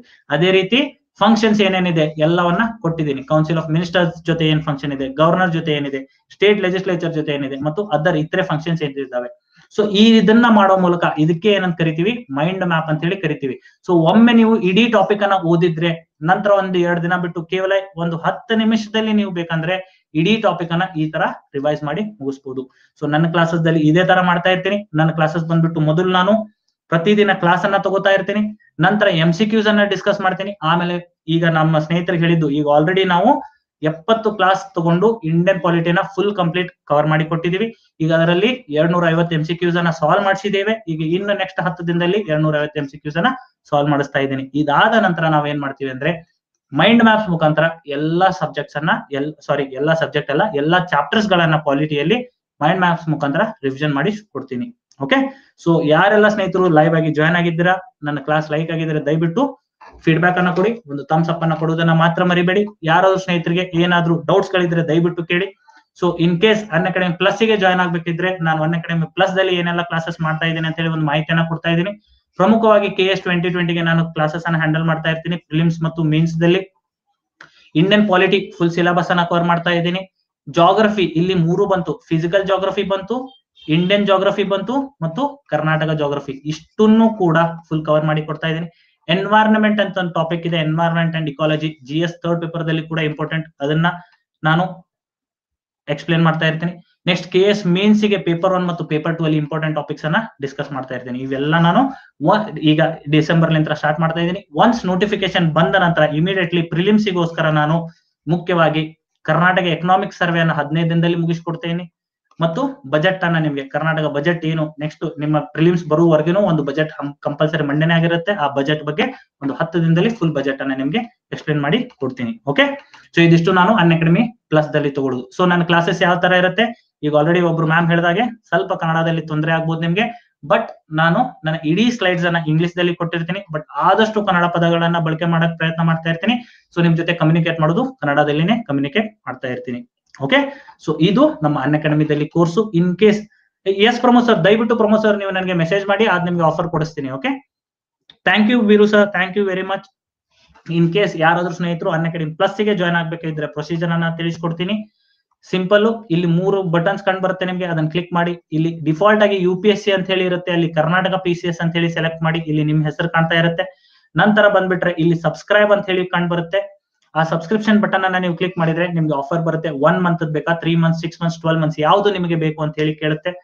ಈಗ ಇವತ್ತಿನ ದಿನ ನವೆಂಬರ್ ತಿಂಗಳಿಗೆ 1 ಮಂತಿನ ಫೀಸ್ ಬಂದ್ಬಿಟ್ಟು 1400 rupees ಇದೆ. ಬಟ್ ಇದನ್ನ ಈಗ ಸದ್ಯಕ್ಕೆ ಸನ್ರೈಸ್ ಆಫರ್ ಅಂತ ಹೇಳಿ ಕರ್ನಾಟಕ ರಾಜ್ಯೋತ್ಸವ ಇರುವುದರಿಂದ ಕೇವಲ ನವೆಂಬರ್ ಒಂದೇ ಒಂದು ತಿಂಗಳಿಗೆ ಇದನ್ನ 249 rupees ಗೆ ಕೊಡ್ತಾ ಇದ್ದಾರೆ. ಸೊ ಯಾರಾದ್ರೂ ಸ್ನೇಹಿತರು ನಾವು ಮೊದಲು 1 ತಿಂಗಳ ಯೂಸ್ ಮಾಡಿ ನೋಡ್ತೀವಿ ಅನ್ಅಕಾಡೆಮಿ ಪ್ಲಸ್, ನಂತರವೇ 1 year ಸಬ್ಸ್ಕ್ರಿಪ್ಷನ್ ಪಡಿತೀನಿ ಅಂದಿದ್ರೆ ನಿಮ್ಗೆ ಒಂದು ಒಳ್ಳೆ ಅವಕಾಶ ಇದೆ. ಕೇವಲ 249 ಗೆ 1 ಮಂತ್ ನೀವು ಸಬ್ಸ್ಕ್ರೈಬ್ ಆಗ್ಬೋದು. ತಕ್ಷಣನೇ ನಮ್ಮ ಎಲ್ಲಾ ಕ್ಲಾಸಸ್ ಕೇವಲ ಇನ್ ಮುಂದಿನವಲ್ಲ, ಇಷ್ಟು ದಿನ ಏನ್ ನಾನು ಪಾಲಿಟಿ ಕಳಿಸಿದೀನಿ, ನಾನು ಒಬ್ಬನೇ ಅಲ್ಲ, ಎಲ್ಲಾ ಎಜುಕೇಟರ್ಸ್ ಏನ್ ಇಷ್ಟು ದಿನ ಪಾಠ ಮಾಡಿದ್ದಾರೆ, ಎಲ್ಲಾ ಕ್ಲಾಸಸ್ ನಿಮ್ಗೆ ಆಫ್ಲೈನ್ ಸಿಗುತ್ತೆ. ಎಲ್ಲವನ್ನ ನೀವು ನೋಡ್ಬೋದು, ಎಲ್ಲಾ PDF ಗಳನ್ನ ನೀವು ಡೌನ್ಲೋಡ್ ಮಾಡ್ಕೋಬಹುದು. ನಂತರ ನಿಮ್ಗೆ ಕ್ಲಾಸ್ ಇಷ್ಟ ಆಗ್ತಾ ಇದ್ರೆ ನಂತರ 1 year ಗೆ ಮುಂದಿನ ತಿಂಗಳಿಂದ ಕಂಟಿನ್ಯೂ ಮಾಡ್ಬೋದು. So in case 1 year ತಗೊಂಡ್ಬಿಟ್ರೆ fees ಬಂದ್ಬಿಟ್ಟು 7,000 rupees ಫೀಸ್ ಇದೆ. ಒಂದು ರೆಫರಲ್ ಕೋಡ್ ಇದೆ ಇಲ್ಲಿ. ನೆಕ್ಸ್ಟ್ ನೀವು 1 year ಕ್ಲಿಕ್ ಮಾಡಿ ಅಥವಾ 1 ಮಂತ್ ಕ್ಲಿಕ್ ಮಾಡಿ ಕಂಟಿನ್ಯೂ ಅಂತ ಹೊಡೆದ ನಂತರ ಇಲ್ಲಿ ಆಡ್ ಯುವರ್ ರೆಫರಲ್ ಕೋಡ್ ಅಂತ ಬರುತ್ತೆ. ಅಲ್ಲಿ SANTOSH ಒಂದೇ ಹೆಚ್ ಬರುತ್ತೆ, then continue IREMATH. Santosh Hiremath ನನ್ನ ಹೆಸರು, ಬಟ್ ಸಂತೋಷ್ ಮತ್ತು ಹಿರೇಮಠ್ ಸೇರಿಸಿ ಒಂದೇ ಹೆಚ್ ಬರುತ್ತೆ. ಅದನ್ನ ಹಾಕ್ಬಿಟ್ಟು ಅಪ್ಲೈ ಅಂತ ಹೊಡೆದ್ರೆ 10% ಡಿಸ್ಕೌಂಟ್ ಸಿಗ್ಬಿಟ್ಟು ನಿಮ್ಗೆ 6,300 rupees ಗೆ ಕಂಪ್ಲೀಟ್ 1 year ಪ್ಯಾಕೇಜ್ ಸಿಗುತ್ತೆ. ಸೊ ಎಲ್ಲಾ ಎಕ್ಸಾಮ್ಸ್ ಗೆ ಏನೆಲ್ಲ ಕ್ಲಾಸಸ್ ನಡೀತಾ ಇರುತ್ತೆ, ಎಲ್ಲಾ ಎಜುಕೇಟರ್ ಎಲ್ಲಾ ಕ್ಲಾಸಸ್ ಅನ್ನ ನೀವು ಫ್ರೀ ಈ ಪೇಮೆಂಟ್ ಗೆ 6,300 rupees ಗೆ ಆಕ್ಸೆಸ್ ಮಾಡಬಹುದು. ಓಕೆ, ಸೊ ಫೈನಲಿ 6,300 rupees ಆಗುತ್ತೆ. ನಂತರ ಇಂಟರ್ನೆಟ್ ಬ್ಯಾಂಕಿಂಗ್ ಇದ್ರೆ ಅದರ ಮೂಲಕ, ನೆಟ್ ಬ್ಯಾಂಕಿಂಗ್ ಇದ್ರೆ ಅದರ ಮೂಲಕ, ಅಥವಾ ಗೂಗಲ್ ಪೇ ಇದ್ರೆ ಅದರ ಮೂಲಕ ನೀವು ಅದನ್ನ ಪೇ ಮಾಡಬಹುದು. So this is my referral code Santosh Hiremath ಅಂತ ಹೇಳಿ ನೋಟ್ ಡೌನ್ ಮಾಡ್ಕೊಳ್ಳಿ. ನಾನು ನಿಮ್ಗೆ ಕರ್ನಾಟಕ ಜಾಗ್ರಫಿ ಮೇಲೆ ಆಲ್ರೆಡಿ 10 ನಿಮಿಷದ ಕ್ಲಾಸ್ ಅನ್ನ ಹಾಕಿದ್ದೀನಿ. ಇನ್ ಕೇಸ್ ಅದನ್ನ ನೋಡಕ್ಕೆ ಇಷ್ಟ ಇದ್ರೆ ನನ್ನ ಪ್ರೊಫೈಲ್ ಹೋಗ್ಬಿಟ್ಟು ಅವನು ಕೂಡ ನೀವು ನೋಡ್ಬೋದು, ಮತ್ತು ನಾ ಇದ್ರೆ ಎಲ್ಲಾ ಕ್ಲಾಸಸ್ ಏನ್ ತಗೊಂಡಿದ್ದೀನಿ ಅದನ್ನ ಕೂಡ ನೀವು ನೋಡ್ಬೋದು. Okay, so this is my referral code, ಇದನ್ನ ಯೂಸ್ ಮಾಡಿ ಅನ್ಅಕಾಡೆಮಿ ಪ್ಲಸ್ ಗೆ ನೀವು ಸಬ್ಸ್ಕ್ರೈಬ್ ಆಗ್ಬಹುದು. ಸೊ ಯಾರು ಸ್ನೇಹಿತರಿಗೆ ಅದು ಸಬ್ಸ್ಕ್ರೈಬ್ ಆಗಕ್ಕೆ ತೊಂದರೆ ಬರ್ತಾ ಇದೆ ಅಥವಾ ಸಬ್ಸ್ಕ್ರೈಬ್ ಆಗಕ್ಕೆ ಇಂಟ್ರೆಸ್ಟ್ ಇದ್ರೆ ನೀವು ಬಂದು ನನಗೆ ನನ್ನ ಪ್ರೊಫೈಲ್ ದಲ್ಲಿ ಮೆಸೇಜ್ ಮಾಡಿದ್ರೆ ಅದ್ರ ಬಗ್ಗೆ ನಿಮ್ಗೆ ಇನ್ನೂ ಹೆಚ್ಚಿನ ಮಾಹಿತಿ, ಅದು ಇದು ಪ್ಲಸ್ ಬಗ್ಗೆ ಏನಾದ್ರು ಮಾಹಿತಿ ಇದ್ರೆ, ಏನಾದ್ರು ಡೌಟ್ಸ್ ಗಳಿದ್ರೆ, ಯಾವ ತರ ಕ್ಲಾಸ್ ನಡೆಯುತ್ತೆ, ಅದು ಏನಾದ್ರು ನಿಮಗೆ ಮಾಹಿತಿ ಬೇಕಂದ್ರೆ ನೀವು ಬಂದು ನಂಗೆ ಮೆಸೇಜ್ ಹಾಕಿದ್ರೆ ಸಂಪೂರ್ಣ ಮಾಹಿತಿಯನ್ನ ಕೊಡ್ತೀನಿ. ಪ್ರಮೋದ್ ಸರ್ ನೀವು ಮರಕ್ ಹೋಗ್ಬೇಡಿ, ನೀವು ಬಂದು ಮೆಸೇಜ್ ಹಾಕಿ ನಿಮ್ಗೆ ಅದು ಆಫರ್ ಯಾಕೆ ಬರ್ತಿಲ್ಲ ಅಂತೇಳಿ ಕೇಳಿ ಹೇಳ್ತೀನಿ. ಓಕೆ, ಸೊ ಯಾರೆಲ್ಲ ಸ್ನೇಹಿತರು ಜಾಯ್ನ್ ಆಗಿದ್ದೀರಾ ದಯವಿಟ್ಟು ಒಂದು ಥಮ್ಸ್ ಅಪ್ ಅನ್ನ ಕೊಡೋಕೆ ಮರೆಯಬೇಡಿ. ಸೊ ದಯವಿಟ್ಟು ರೇಟ್ ಮಾಡಿ ಕ್ಲಾಸ್ ಅನ್ನ. ಏನಾದ್ರೂ ನನ್ನ ಕ್ಲಾಸ್ ದಲ್ಲಿ ನಿಮ್ಗೆ ಬದಲಾವಣೆ ಬೇಕಾದ್ರೆ ದಯವಿಟ್ಟು ಅದನ್ನ ಕೂಡ ಕೇಳ್ಬೋದು, ನಿಮ್ಗೆ ಬದಲಾವಣೆ ಕೂಡ ಕೊಡ್ತೀನಿ. ಈಗ ಸ್ಪೆಷಲ್ ಕ್ಲಾಸೇ ಹಾಕ್ಬೇಕು ನಾನು ಈ ವಾರ ಮುಂದಿನ ವಾರ ಬಹಳಷ್ಟು ಸ್ಪೆಷಲ್ ಕ್ಲಾಸ್ ಅನ್ನ ತಗೊಂಡ್ ಬರ್ತಾ ಇರ್ತೀನಿ. ಸೊ ಯಾವ ತರ ಪಾಲಿಟಿ ಮೇಲೆ ಕೆಲವೊಂದು ಟಾಪಿಕ್ಸ್ ಗಳ ಮೇಲೆ MCQs ಅನ್ನ ತಗೊಂಡ್ ಬರ್ತೀನಿ. ಸೊ ಅದಕ್ಕೂ ಕೂಡ ಎಲ್ಲರೂ ಅಟೆಂಡ್ ಆಗಿ MCQs ಯಾವ ತರ ನೀವು ಸಾಲ್ವ್ ಮಾಡ್ತೀರಾ ಅಂತ ಹೇಳಿ ನೀವು ಕೂಡ ಒಂದು ಅನಲೈಸ್ ಮಾಡ್ಕೋಬಹುದು. ಓಕೆ, ನಾವು ಕೂಡ ಯಾವ ತರ MCQs ಕ್ಲಾಸಸ್ ಅನ್ನ ನಡೆಸ್ತಾ ಇರ್ತೀವಿ ಅಂತ ಕೂಡ ನೀವು ಅಲ್ಲಿ ನೋಡ್ಕೋಬಹುದು. ಓಕೆ, ಸೊ ಯಾರಿಗಾದ್ರೂ ಏನಾದ್ರೂ ಡೌಟ್ಸ್ ಇದೆಯಾ, ಪ್ರಶ್ನೆ ಇದೆಯಾ ಚೀಫ್ ಮಿನಿಸ್ಟರ್ಸ್ ಮೇಲೆ, ಅಥವಾ ಏನಾದ್ರೂ ನೀವು ಡಿಸ್ಕಷನ್ ಮಾಡ್ಬೇಕಂತಿದ್ರೆ ದಯವಿಟ್ಟು ಒಂದು 2 minutes ವೇಟ್ ಮಾಡ್ತೀನಿ, ಡಿಸ್ಕಷನ್ಸ್ ಅನ್ನ ಮಾಡಬಹುದು. ಈ PDF ಅನ್ನ ದಯವಿಟ್ಟು ಡೌನ್ಲೋಡ್ ಮಾಡ್ಕೊಳ್ಳಿ. ಈ PDF ಬಂದ್ಬಿಟ್ಟು ನಿಮ್ಗೆ ಫ್ರೀಲಿ ಅವೈಲೇಬಲ್ ಇರುತ್ತೆ, ನಿಮ್ಗೆ ನೋಟ್ಸ್ ರೂಪದಲ್ಲಿ ಕೂಡ ಕೆಲಸ ಮಾಡುತ್ತೆ. ಓಕೆ, ನಾನು ಪಾಲಿಟಿಯನ್ನ ಎಲ್ಲಿಂದ ನೋಟ್ಸ್ ಮಾಡ್ತೀನಪ್ಪ ಅಂದ್ರೆ ನಿಮ್ಗೆ ಲಕ್ಷ್ಮೀಕಾಂತ್ ಸರ್ ಪುಸ್ತಕ ಏನಿದೆ, ಈ ಲಕ್ಷ್ಮೀಕಾಂತ್ ಸರ್ ಪುಸ್ತಕದಿಂದ ನಿಮ್ಗೆ ಫುಲ್ ನೋಟ್ಸ್ ಅನ್ನ ಕೊಡ್ತಾ ಇರ್ತೀನಿ. ಸೊ ಯಾರು ಇಂಗ್ಲಿಷ್ ಮಾಧ್ಯಮದಲ್ಲಿ ಓದ್ತಾ ಇದ್ದೀರಾ, ನಿಮ್ಗೆ ಬ್ಯೂಟಿಫುಲ್ ಆಗಿ ನೋಟ್ಸ್ ಸಿಕ್ಕಂಗಾಗುತ್ತೆ. ದಯವಿಟ್ಟು ಈ ನೋಟ್ಸ್ ಗಳನ್ನ ಡೌನ್ಲೋಡ್ ಮಾಡ್ಕೊಳ್ಳಿ. ಥ್ಯಾಂಕ್ ಯು ಗೈಸ್, ಎಲ್ಲ ನನ್ನ ಸ್ನೇಹಿತರಿಗೆ ಧನ್ಯವಾದಗಳು ಕ್ಲಾಸ್ ಅನ್ನ ಅಟೆಂಡ್ ಆಗಿದ್ದಕ್ಕೆ. ದಯವಿಟ್ಟು ಫೀಡ್ಬ್ಯಾಕ್ ಅನ್ನ ಕೊಡೋದು ಮಾತ್ರ ಮರಿಬೇಡಿ. ಓಕೆ, ಸೊ ಮತ್ತೆ ಬರೋಣ, ಮತ್ತೊಂದು ಫ್ರೀ ಕ್ಲಾಸ್ ತಗೊಂಡ್ ಬರ್ತೀನಿ. ಇದೇ ವೀಕ್ MCQs ತಗೊಂಡ್ ಬರ್ತೀನಿ, MCQs ಅನ್ನ ಡಿಸ್ಕಸ್ ಮಾಡೋಣ. Okay, S, thank you sir, thank you ಸ್ನೇಹಿತರೆ ಎಲ್ಲರಿಗೂ. Sir Lakshmikant sir text book ತಗೋಬೇಕಾ? ಪ್ರಮೋದ್ ಸರ್, ನೀವು ಯಾವ ಮಾಧ್ಯಮದಲ್ಲಿ ಓದುವುದು, ಇಂಗ್ಲಿಷ್ ಮಾಧ್ಯಮ ಅಥವಾ ಕನ್ನಡ ಮಾಧ್ಯಮ? ಇಂಗ್ಲಿಷ್ ಮಾಧ್ಯಮದಲ್ಲಿ ಸರ್ ಡೆಫಿನೆಟ್ಲಿ ತಗೊಳ್ಳಿ ಸರ್. ಒಂದು 400 ರೂಪಾಯಿ ಏನೋ ಇದೆ, ಅದು ಆಫರ್ ಇರುತ್ತೆ ಅಮೆಝಾನ್ ದಲ್ಲಿ ಎಲ್ಲ. ಡೆಫಿನೆಟ್ಲಿ ಆ ಬುಕ್ ಅನ್ನ ಬಿಟ್ಟು ಎಂದು ಇರಕ್ ಹೋಗ್ಬೇಡಿ. ಪಾಲಿಟಿ ಅನ್ನ ಓದ್ತಾ ಇದ್ರೆ ಡೆಫಿನೆಟ್ಲಿ ತಗೊಳ್ಳಿ. ನಿಮ್ಗೆ ಇನ್ ಕೇಸ್ PDF ಓದೋ ಹವ್ಯಾಸ ಇದ್ರೆ, PDF ಮುಖಾಂತರ ಓದ್ತೇನೆ ಅಂದ್ರೆ ಫ್ರೀಲಿ ಗೂಗಲ್ ದಲ್ಲಿ PDF ಸಿಗುತ್ತೆ. ಇಡೀ ಪುಸ್ತಕನ ಫ್ರೀ ಆಗಿ ನೀವು ಗೂಗಲ್ ದಲ್ಲಿ ಡೌನ್ಲೋಡ್ ಮಾಡ್ಕೋಬಹುದು. ಓಕೆ, ನನ್ನ ಪುಸ್ತಕವೇ ಬೇಕಪ್ಪ, ನನ್ನ ಕೈಯಲ್ಲಿ ಫಿಸಿಕಲ್ ಬುಕ್ ಇದ್ರೆ ಮಾತ್ರ ಓದ್ಬೋದು, ಆ ತರ ಇತ್ತಂದ್ರೆ ನೀವು ಡೆಫಿನೆಟ್ಲಿ ಬುಕ್ ಅನ್ನ ತಗೊಳ್ಳಿ. ಇಲ್ಲ ನನಗೆ ಬುಕ್ ಇದ್ರೆ ಸಾಕು, ಲ್ಯಾಪ್ಟಾಪ್ ದಲ್ಲಿ ಕೂಡ ಓದ್ಬೋದು ಅಂತಿತ್ತಂದ್ರೆ ಫ್ರೀಲಿ ನಿಮ್ಗೆ ಅವೈಲೇಬಲ್ ಇದೆ, ಅದು ದಯವಿಟ್ಟು ತಗೊಳ್ಳಿ. ಓಕೆ, ಯಾವ ತರ ನಮ್ಮ ಪಾಲಿಟಿ ಕ್ಲಾಸಸ್ ಎಲ್ಲ ನನ್ನ ಸ್ನೇಹಿತರಿಗೆ ಹೇಳೋದೇನಂದ್ರೆ, ಯಾರು ಕ್ಲಾಸ್ ಅನ್ನ ನಂದು ಅಟೆಂಡ್ ಮಾಡ್ತಾ ಇರ್ತಾರೆ ಪ್ಲಸ್ ದಲ್ಲಿ, ಫಸ್ಟ್ ಸ್ಟೆಪ್ ಬಂದ್ಬಿಟ್ಟು ನಾನು ಪ್ರತಿದಿನ 1.5 ಗಂಟೆ ಕ್ಲಾಸ್ ಮಾಡ್ತಾ ಇರ್ತೀನಿ, ಬೆಳಿಗ್ಗೆ 11ರಿಂದ 12ವರೆಗೆ. ಓಕೆ, ಸೊ ಫಸ್ಟ್ ಸ್ಟೆಪ್ ಈ ಕ್ಲಾಸ್ ಅನ್ನ ಅಟೆಂಡ್ ಆಗ್ಬೇಕು. ಎಲ್ಲ ನಾನು ಕನ್ಸೆಪ್ಟ್ಸ್ ಅನ್ನ ಕ್ಲಿಯರ್ ಮಾಡಿ ಕೊಡ್ತಾ ಇರ್ತೀನಿ. ಅಲ್ಲಿ ಡೌಟ್ಸ್ ಇದ್ರೆ ಡೌಟ್ಸ್ ಅನ್ನ ಕ್ಲಿಯರ್ ಮಾಡ್ತಾ ಇರ್ತೀನಿ. ನೆಕ್ಸ್ಟ್ ಆದ ತಕ್ಷಣ 10 ನಿಮಿಷಕ್ಕೆ ನಿಮ್ಗೆ PDF ಅವೈಲೇಬಲ್ ಇರುತ್ತೆ, PDF ಡೌನ್ಲೋಡ್ ಮಾಡ್ಕೋಬೇಕು. 1.25 ಗಂಟೆ ಕ್ಲಾಸ್ ಕೂತಿರ್ತೀರಾ, ಹೋಗಿ ಫ್ರೆಶ್ ಆಗಿ ಬನ್ನಿ, ಕೇವಲ ಅರ್ಧ ಗಂಟೆಯಲ್ಲಿ ಇಡೀ PDF ಅನ್ನ ಓದ್ಬೋದು. ಯಾಕಂದ್ರೆ ಇಡೀ ಕ್ಲಾಸ್ ಅದರ ಬಗ್ಗೆನೇ ಮಾಹಿತಿ ಕೊಟ್ಟಿರ್ತೀನಿ, ಅರ್ಧ ತಾಸದಲ್ಲಿ PDF ಓದ್ ಬಿಡ್ತೀರಾ, ಮುಗೀತು. ಇಲ್ಲಿ ನಿಮ್ದು 90% ಜಾಬ್ ಇಸ್ ಡನ್. ಇನ್ನು 10% ಏನಿದೆಯಲ್ಲ, ಲಕ್ಷ್ಮೀಕಾಂತ್ ಸರ್ ಪುಸ್ತಕನ ಇಡೀ ಪುಸ್ತಕ ಓದೋದಲ್ಲ, ಇವತ್ತಿನ ದಿನ ಯಾವ ಟಾಪಿಕ್ ಡಿಸ್ಕಸ್ ಆಗಿದೆ ಆ topic chapter ತೆಗಿಬೇಕಲ್ಲಿ, chief minister chapter ತೆಗಿಬೇಕು, ಎಲ್ಲ ಹೆಡ್ಡಿಂಗ್ ನೋಡ್ತಾ ಹೋಗ್ಬೇಕು. ಇವೆಲ್ಲ ಹೆಡ್ಡಿಂಗ್ ನಾವು ಕವರ್ ಮಾಡಿದೀವಿ ಇವತ್ತು ಕ್ಲಾಸ್ ದಲ್ಲಿ, ಎಸ್ ಮಾಡಿದೀವಿ. ಯಾವ್ದಾದ್ರು ಬಿಟ್ಟಿದ್ರೆ ಬಹಳ ಸಿಂಪಲ್ ಇರುತ್ತೆ ಅಂತ ಹೇಳಿ ಬಿಟ್ಟಿರ್ತೀನಿ. 99% ಯಾವ ಹೆಡ್ಡಿಂಗ್ ಅನ್ನ ಬಿಟ್ಟಿರಲ್ಲ, ಎಲ್ಲ ಇಂಪಾರ್ಟೆಂಟ್ ಕವರ್ ಮಾಡಿರ್ತೀನಿ. ಅದರಲ್ಲಿ ನೀವು ಏನಾದ್ರೂ ಒಂದು ಮಿಸ್ ಆಗಿದ್ರೆ ಅದನ್ನಲ್ಲಿ ಓದ್ಬಿಟ್ಟು ನಿಮ್ಮ PDF ದಲ್ಲಿ ನೋಟ್ ಡೌನ್ ಮಾಡ್ಕೊಂಡ್ಬಿಡು. ಇಷ್ಟು ಮಾಡಿದ್ರೆ ನಿಮ್ಮ ಪ್ರಿಪರೇಷನ್ 100% ಮುಗಿಯುತ್ತೆ. ಓಕೆ, ಸೊ ಈ ತರ ನಾನು ಎಲ್ಲ ನಮ್ಮ ಸ್ನೇಹಿತರಿಗೆ ಯಾರು Unacademy ಪ್ಲಸ್ ದಲ್ಲಿ ಸೇರಿರ್ತಾರೆ ಇದೇ ಸಲಹೆಯನ್ನ ಕೊಟ್ಟಿದ್ದೀನಿ. ದಯವಿಟ್ಟು ನೀವು ಕೂಡ ಇದನ್ನೇ ಫಾಲೋ ಮಾಡಿದ್ರೆ ಫುಲ್ ನಿಮ್ದು ಪಾಲಿಟಿ ಮತ್ತು ಜಾಗ್ರಫಿ ಮುಗಿತಾ ಇರುತ್ತೆ. ಓಕೆ, ಸೊ ಎಲ್ಲ ಸ್ನೇಹಿತರಿಗೂ ಧನ್ಯವಾದಗಳು, ಯಾರನ್ನ ಎಲ್ಲ ಕ್ಲಾಸ್ ಅನ್ನ ಜಾಯ್ನ್ ಆಗಿದ್ರ. ಸೊ ಡೆಫಿನೆಟ್ಲಿ ಮ್ಯಾಮ್ ಹೆಸರು ಮರ್ತೆ ನಾನು, ಯಾವ ಮ್ಯಾಮ್ ಅವರು, ಮ್ಯಾಮ್ ನೀವೇನು ಹೇಳಿದ್ರಿ, ಸಾರಿ ಹೆಸರು ಮರೆತು ಬಿಟ್ಟಿದ್ದೀನಿ. ಡೆಫಿನೆಟ್ಲಿ ಕನ್ನಡ ಇಂಪ್ರೂವ್ ಮಾಡ್ಕೊಳಕ್ ಪ್ರಯತ್ನ ಮಾಡ್ತೀನಿ ಮ್ಯಾಮ್. ಓಕೆ ಸರ್, PSI ಗೆ ಲಾಸ್ಟ್ ಮೂಮೆಂಟ್ ಪ್ರಿಪರೇಷನ್ ತಿಳಿಸಿ. ಬಿರು ಸರ್, PSI ಕೂಡ ಲಾಸ್ಟ್ ಮೂಮೆಂಟ್ ಪ್ರಿಪರೇಷನ್ ಬಂದ್ಬಿಟ್ಟು ನೋಡಿ, ಈಗ ಆಲ್ರೆಡಿ ಎಕ್ಸಾಮ್ ಕಾಲ್ ಔಟ್ ಆಗಿದೆ. ಪ್ರತಿಭಾ ma'am, I am very sorry. In case ನಾನು ಕನ್ನಡ ಅಂತ ನಿಮ್ಗೆ ಬೇಜಾರಾಗಿದ್ರೆ ಡೆಫಿನೆಟ್ಲಿ ನಾನು ಕನ್ನಡ ಇಂಪ್ರೂವ್ ಮಾಡ್ಕೊಳಕ್ ಪ್ರಯತ್ನ ಮಾಡ್ತೀನಿ. ಸರ್, ಲಾಸ್ಟ್ ಮೂಮೆಂಟ್ ಪ್ರಿಪರೇಷನ್ಸ್ ನೋಡಿ, ಹೊಸದಂತ್ರ ಏನು ಓದಕ್ ಹೋಗ್ಬೇಡಿ. ನನಗೆ ನಿಮ್ ಬಗ್ಗೆ ಗೊತ್ತಿಲ್ಲ, ಲೈಕ್ ನಿಮ್ದು ಪ್ರಿಪರೇಷನ್ ಯಾವ ಲೆವೆಲ್ ಇದೆ, ಏನೆಲ್ಲ ಓದಿದಿರಾ ಗೊತ್ತಿಲ್ಲ. ಸೊ ಒಂದೇ ಸಲಹೆನ ನಾವು ಕೊಡ್ಬೋದು, ದಯವಿಟ್ಟು ಏನ್ ಓದಿದಿರಾ ಅದನ್ನೇ ಎಷ್ಟು ಸತಿ ರಿವಿಷನ್ ಆಗುತ್ತೆ ಅಷ್ಟು ಸತ ರಿವೈಸ್ ಮಾಡ್ಕೊಳ್ಳಿ. ಲಾಸ್ಟ್ ಮೂಮೆಂಟ್ ಹೊಸದನ್ನ ಓದಕ್ ಹೋಗ್ಬಿಡಿ, ಆದಷ್ಟು ಕಡಿಮೆ ಓದಿ. ಲಾಸ್ಟ್ ಮೂಮೆಂಟ್ ಹೊಸದನ್ನ ಕಡಿಮೆ ಓದಿ, ಓದಿದ್ದನ್ನ ಪದೇ ಪದೇ ರಿವೈಸ್ ಮಾಡ್ಕೊಂಡು ಹೋಗಿ. ಓಕೆ, ನಿಮ್ಮ ಓದಿದ್ರ ಮೇಲೆ ನಿಮ್ಗೆ ಕಾನ್ಫಿಡೆನ್ಸ್ ಇರ್ಲಿ, ನಾನು ಎಲ್ಲ ಸೂಕ್ತವಾಗಿ ಓದಿದ್ದೀನಿ, ಉತ್ತಮವಾಗಿ ಓದಿದ್ದೀನಿ. ಸೊ ಅದನ್ನೇ ಪದೇ ಪದೇ ರಿವೈಸ್ ಮಾಡಿ ಹೋಗಿ. ಲಾಸ್ಟ್ ಮೂಮೆಂಟ್ ಗಾಬರಿಯಾಗಿ ಹೊಸದನ್ನ ಓದಕ್ ಪ್ರಾರಂಭಿಸಬೇಡಿ. ಸೊ ಒಂದು ನನಗೆ ಖುಷಿ ಸಂಗತಿ ಏನಂದ್ರೆ, ಇವತ್ತು ಏನು ಬೆಳಿಗ್ಗೆ ಪೊಲೀಸ್ ಕಾನ್ಸ್ಟೇಬಲ್ ಎಕ್ಸಾಮ್ ಆಯ್ತು, ಇದರಲ್ಲಿ ಬಂದ 9 ಇಂಡಿಯನ್ ಪಾಲಿಟಿ ಕ್ವಶನ್ಸ್ ಗಳನ್ನ ನಾವು ಆಲ್ರೆಡಿ ಕ್ಲಾಸ್ ದಲ್ಲಿ ಡಿಸ್ಕಸ್ ಮಾಡಿದ್ವಿ. ಓಕೆ, ಸೊ ಇಷ್ಟು ಕ್ವಶನ್ಸ್ ಬಂದಿದಾವೆ. ಇದನ್ನು ನಾ ಫಸ್ಟ್ ದಿನ ಕ್ಲಾಸ್ ಅಲ್ಲಿ ಹೇಳಿದೀನಿ. ನಿಮ್ಮ KS ಪ್ರಿಲಿಮ್ಸ್ ಕೂಡ ಗ್ಯಾರಂಟಿ ಕೊಡ್ತೀನಿ ನಾನು. ಏನು ಒಂದು 16ರಿಂದ 18 ಪಾಲಿಟಿ ಪ್ರಶ್ನೆ ಬರುತ್ತೆ, ಮಿನಿಮಮ್ 12ರಿಂದ ಹಿಡಿದು 14 ನಮ್ಮ ಕ್ಲಾಸ್ ರೂಮ್ ಲಿಂದ ಪಕ್ಕ ಬಂದೇ ಬರುತ್ತೆ ಅಂತ ಹೇಳಿ. ಗ್ಯಾರಂಟಿ ಕೊಟ್ಟಿದ್ದೀನಿ, ಡೆಫಿನೆಟ್ಲಿ ಅದು ಬರುತ್ತೆ. ಅದಕ್ಕೆ ಉದಾಹರಣೆ ಇವತ್ತು ಏನು ಪೊಲೀಸ್ ಕಾನ್ಸ್ಟೇಬಲ್ ಪರೀಕ್ಷೆ ನಡೀತು, 9 ಪ್ರಶ್ನೆಗಳು ನಮ್ಮ ಕ್ಲಾಸ್ ನಿಂದ ಡೆಫಿನೆಟ್ಲಿ ಬಂದಿದ್ದಾವೆ. Okay, so thank you guys, thank you ಎಲ್ಲರ ಸ್ನೇಹಿತರು ಕ್ಲಾಸ್ ಅನ್ನ ಜಾಯ್ನ್ ಆಗಿದ್ದಕ್ಕೆ. ಯಾರು ಸ್ನೇಹಿತರು ಆಲ್ರೆಡಿ ಪ್ಲಸ್ ದಲ್ಲಿ ಇದ್ದೀರಾ, ದಯವಿಟ್ಟು 8 ಗಂಟೆಲಿಂದ 9:30 ಈಗ ಪ್ಲಸ್ ಕ್ಲಾಸ್ ಇದೆ, ದಯವಿಟ್ಟು ಆ ಕ್ಲಾಸಿಗೆ ಕೂಡ ನೀವು ಜಾಯ್ನ್ ಆಗ್ಬಹುದು. ಓಕೆ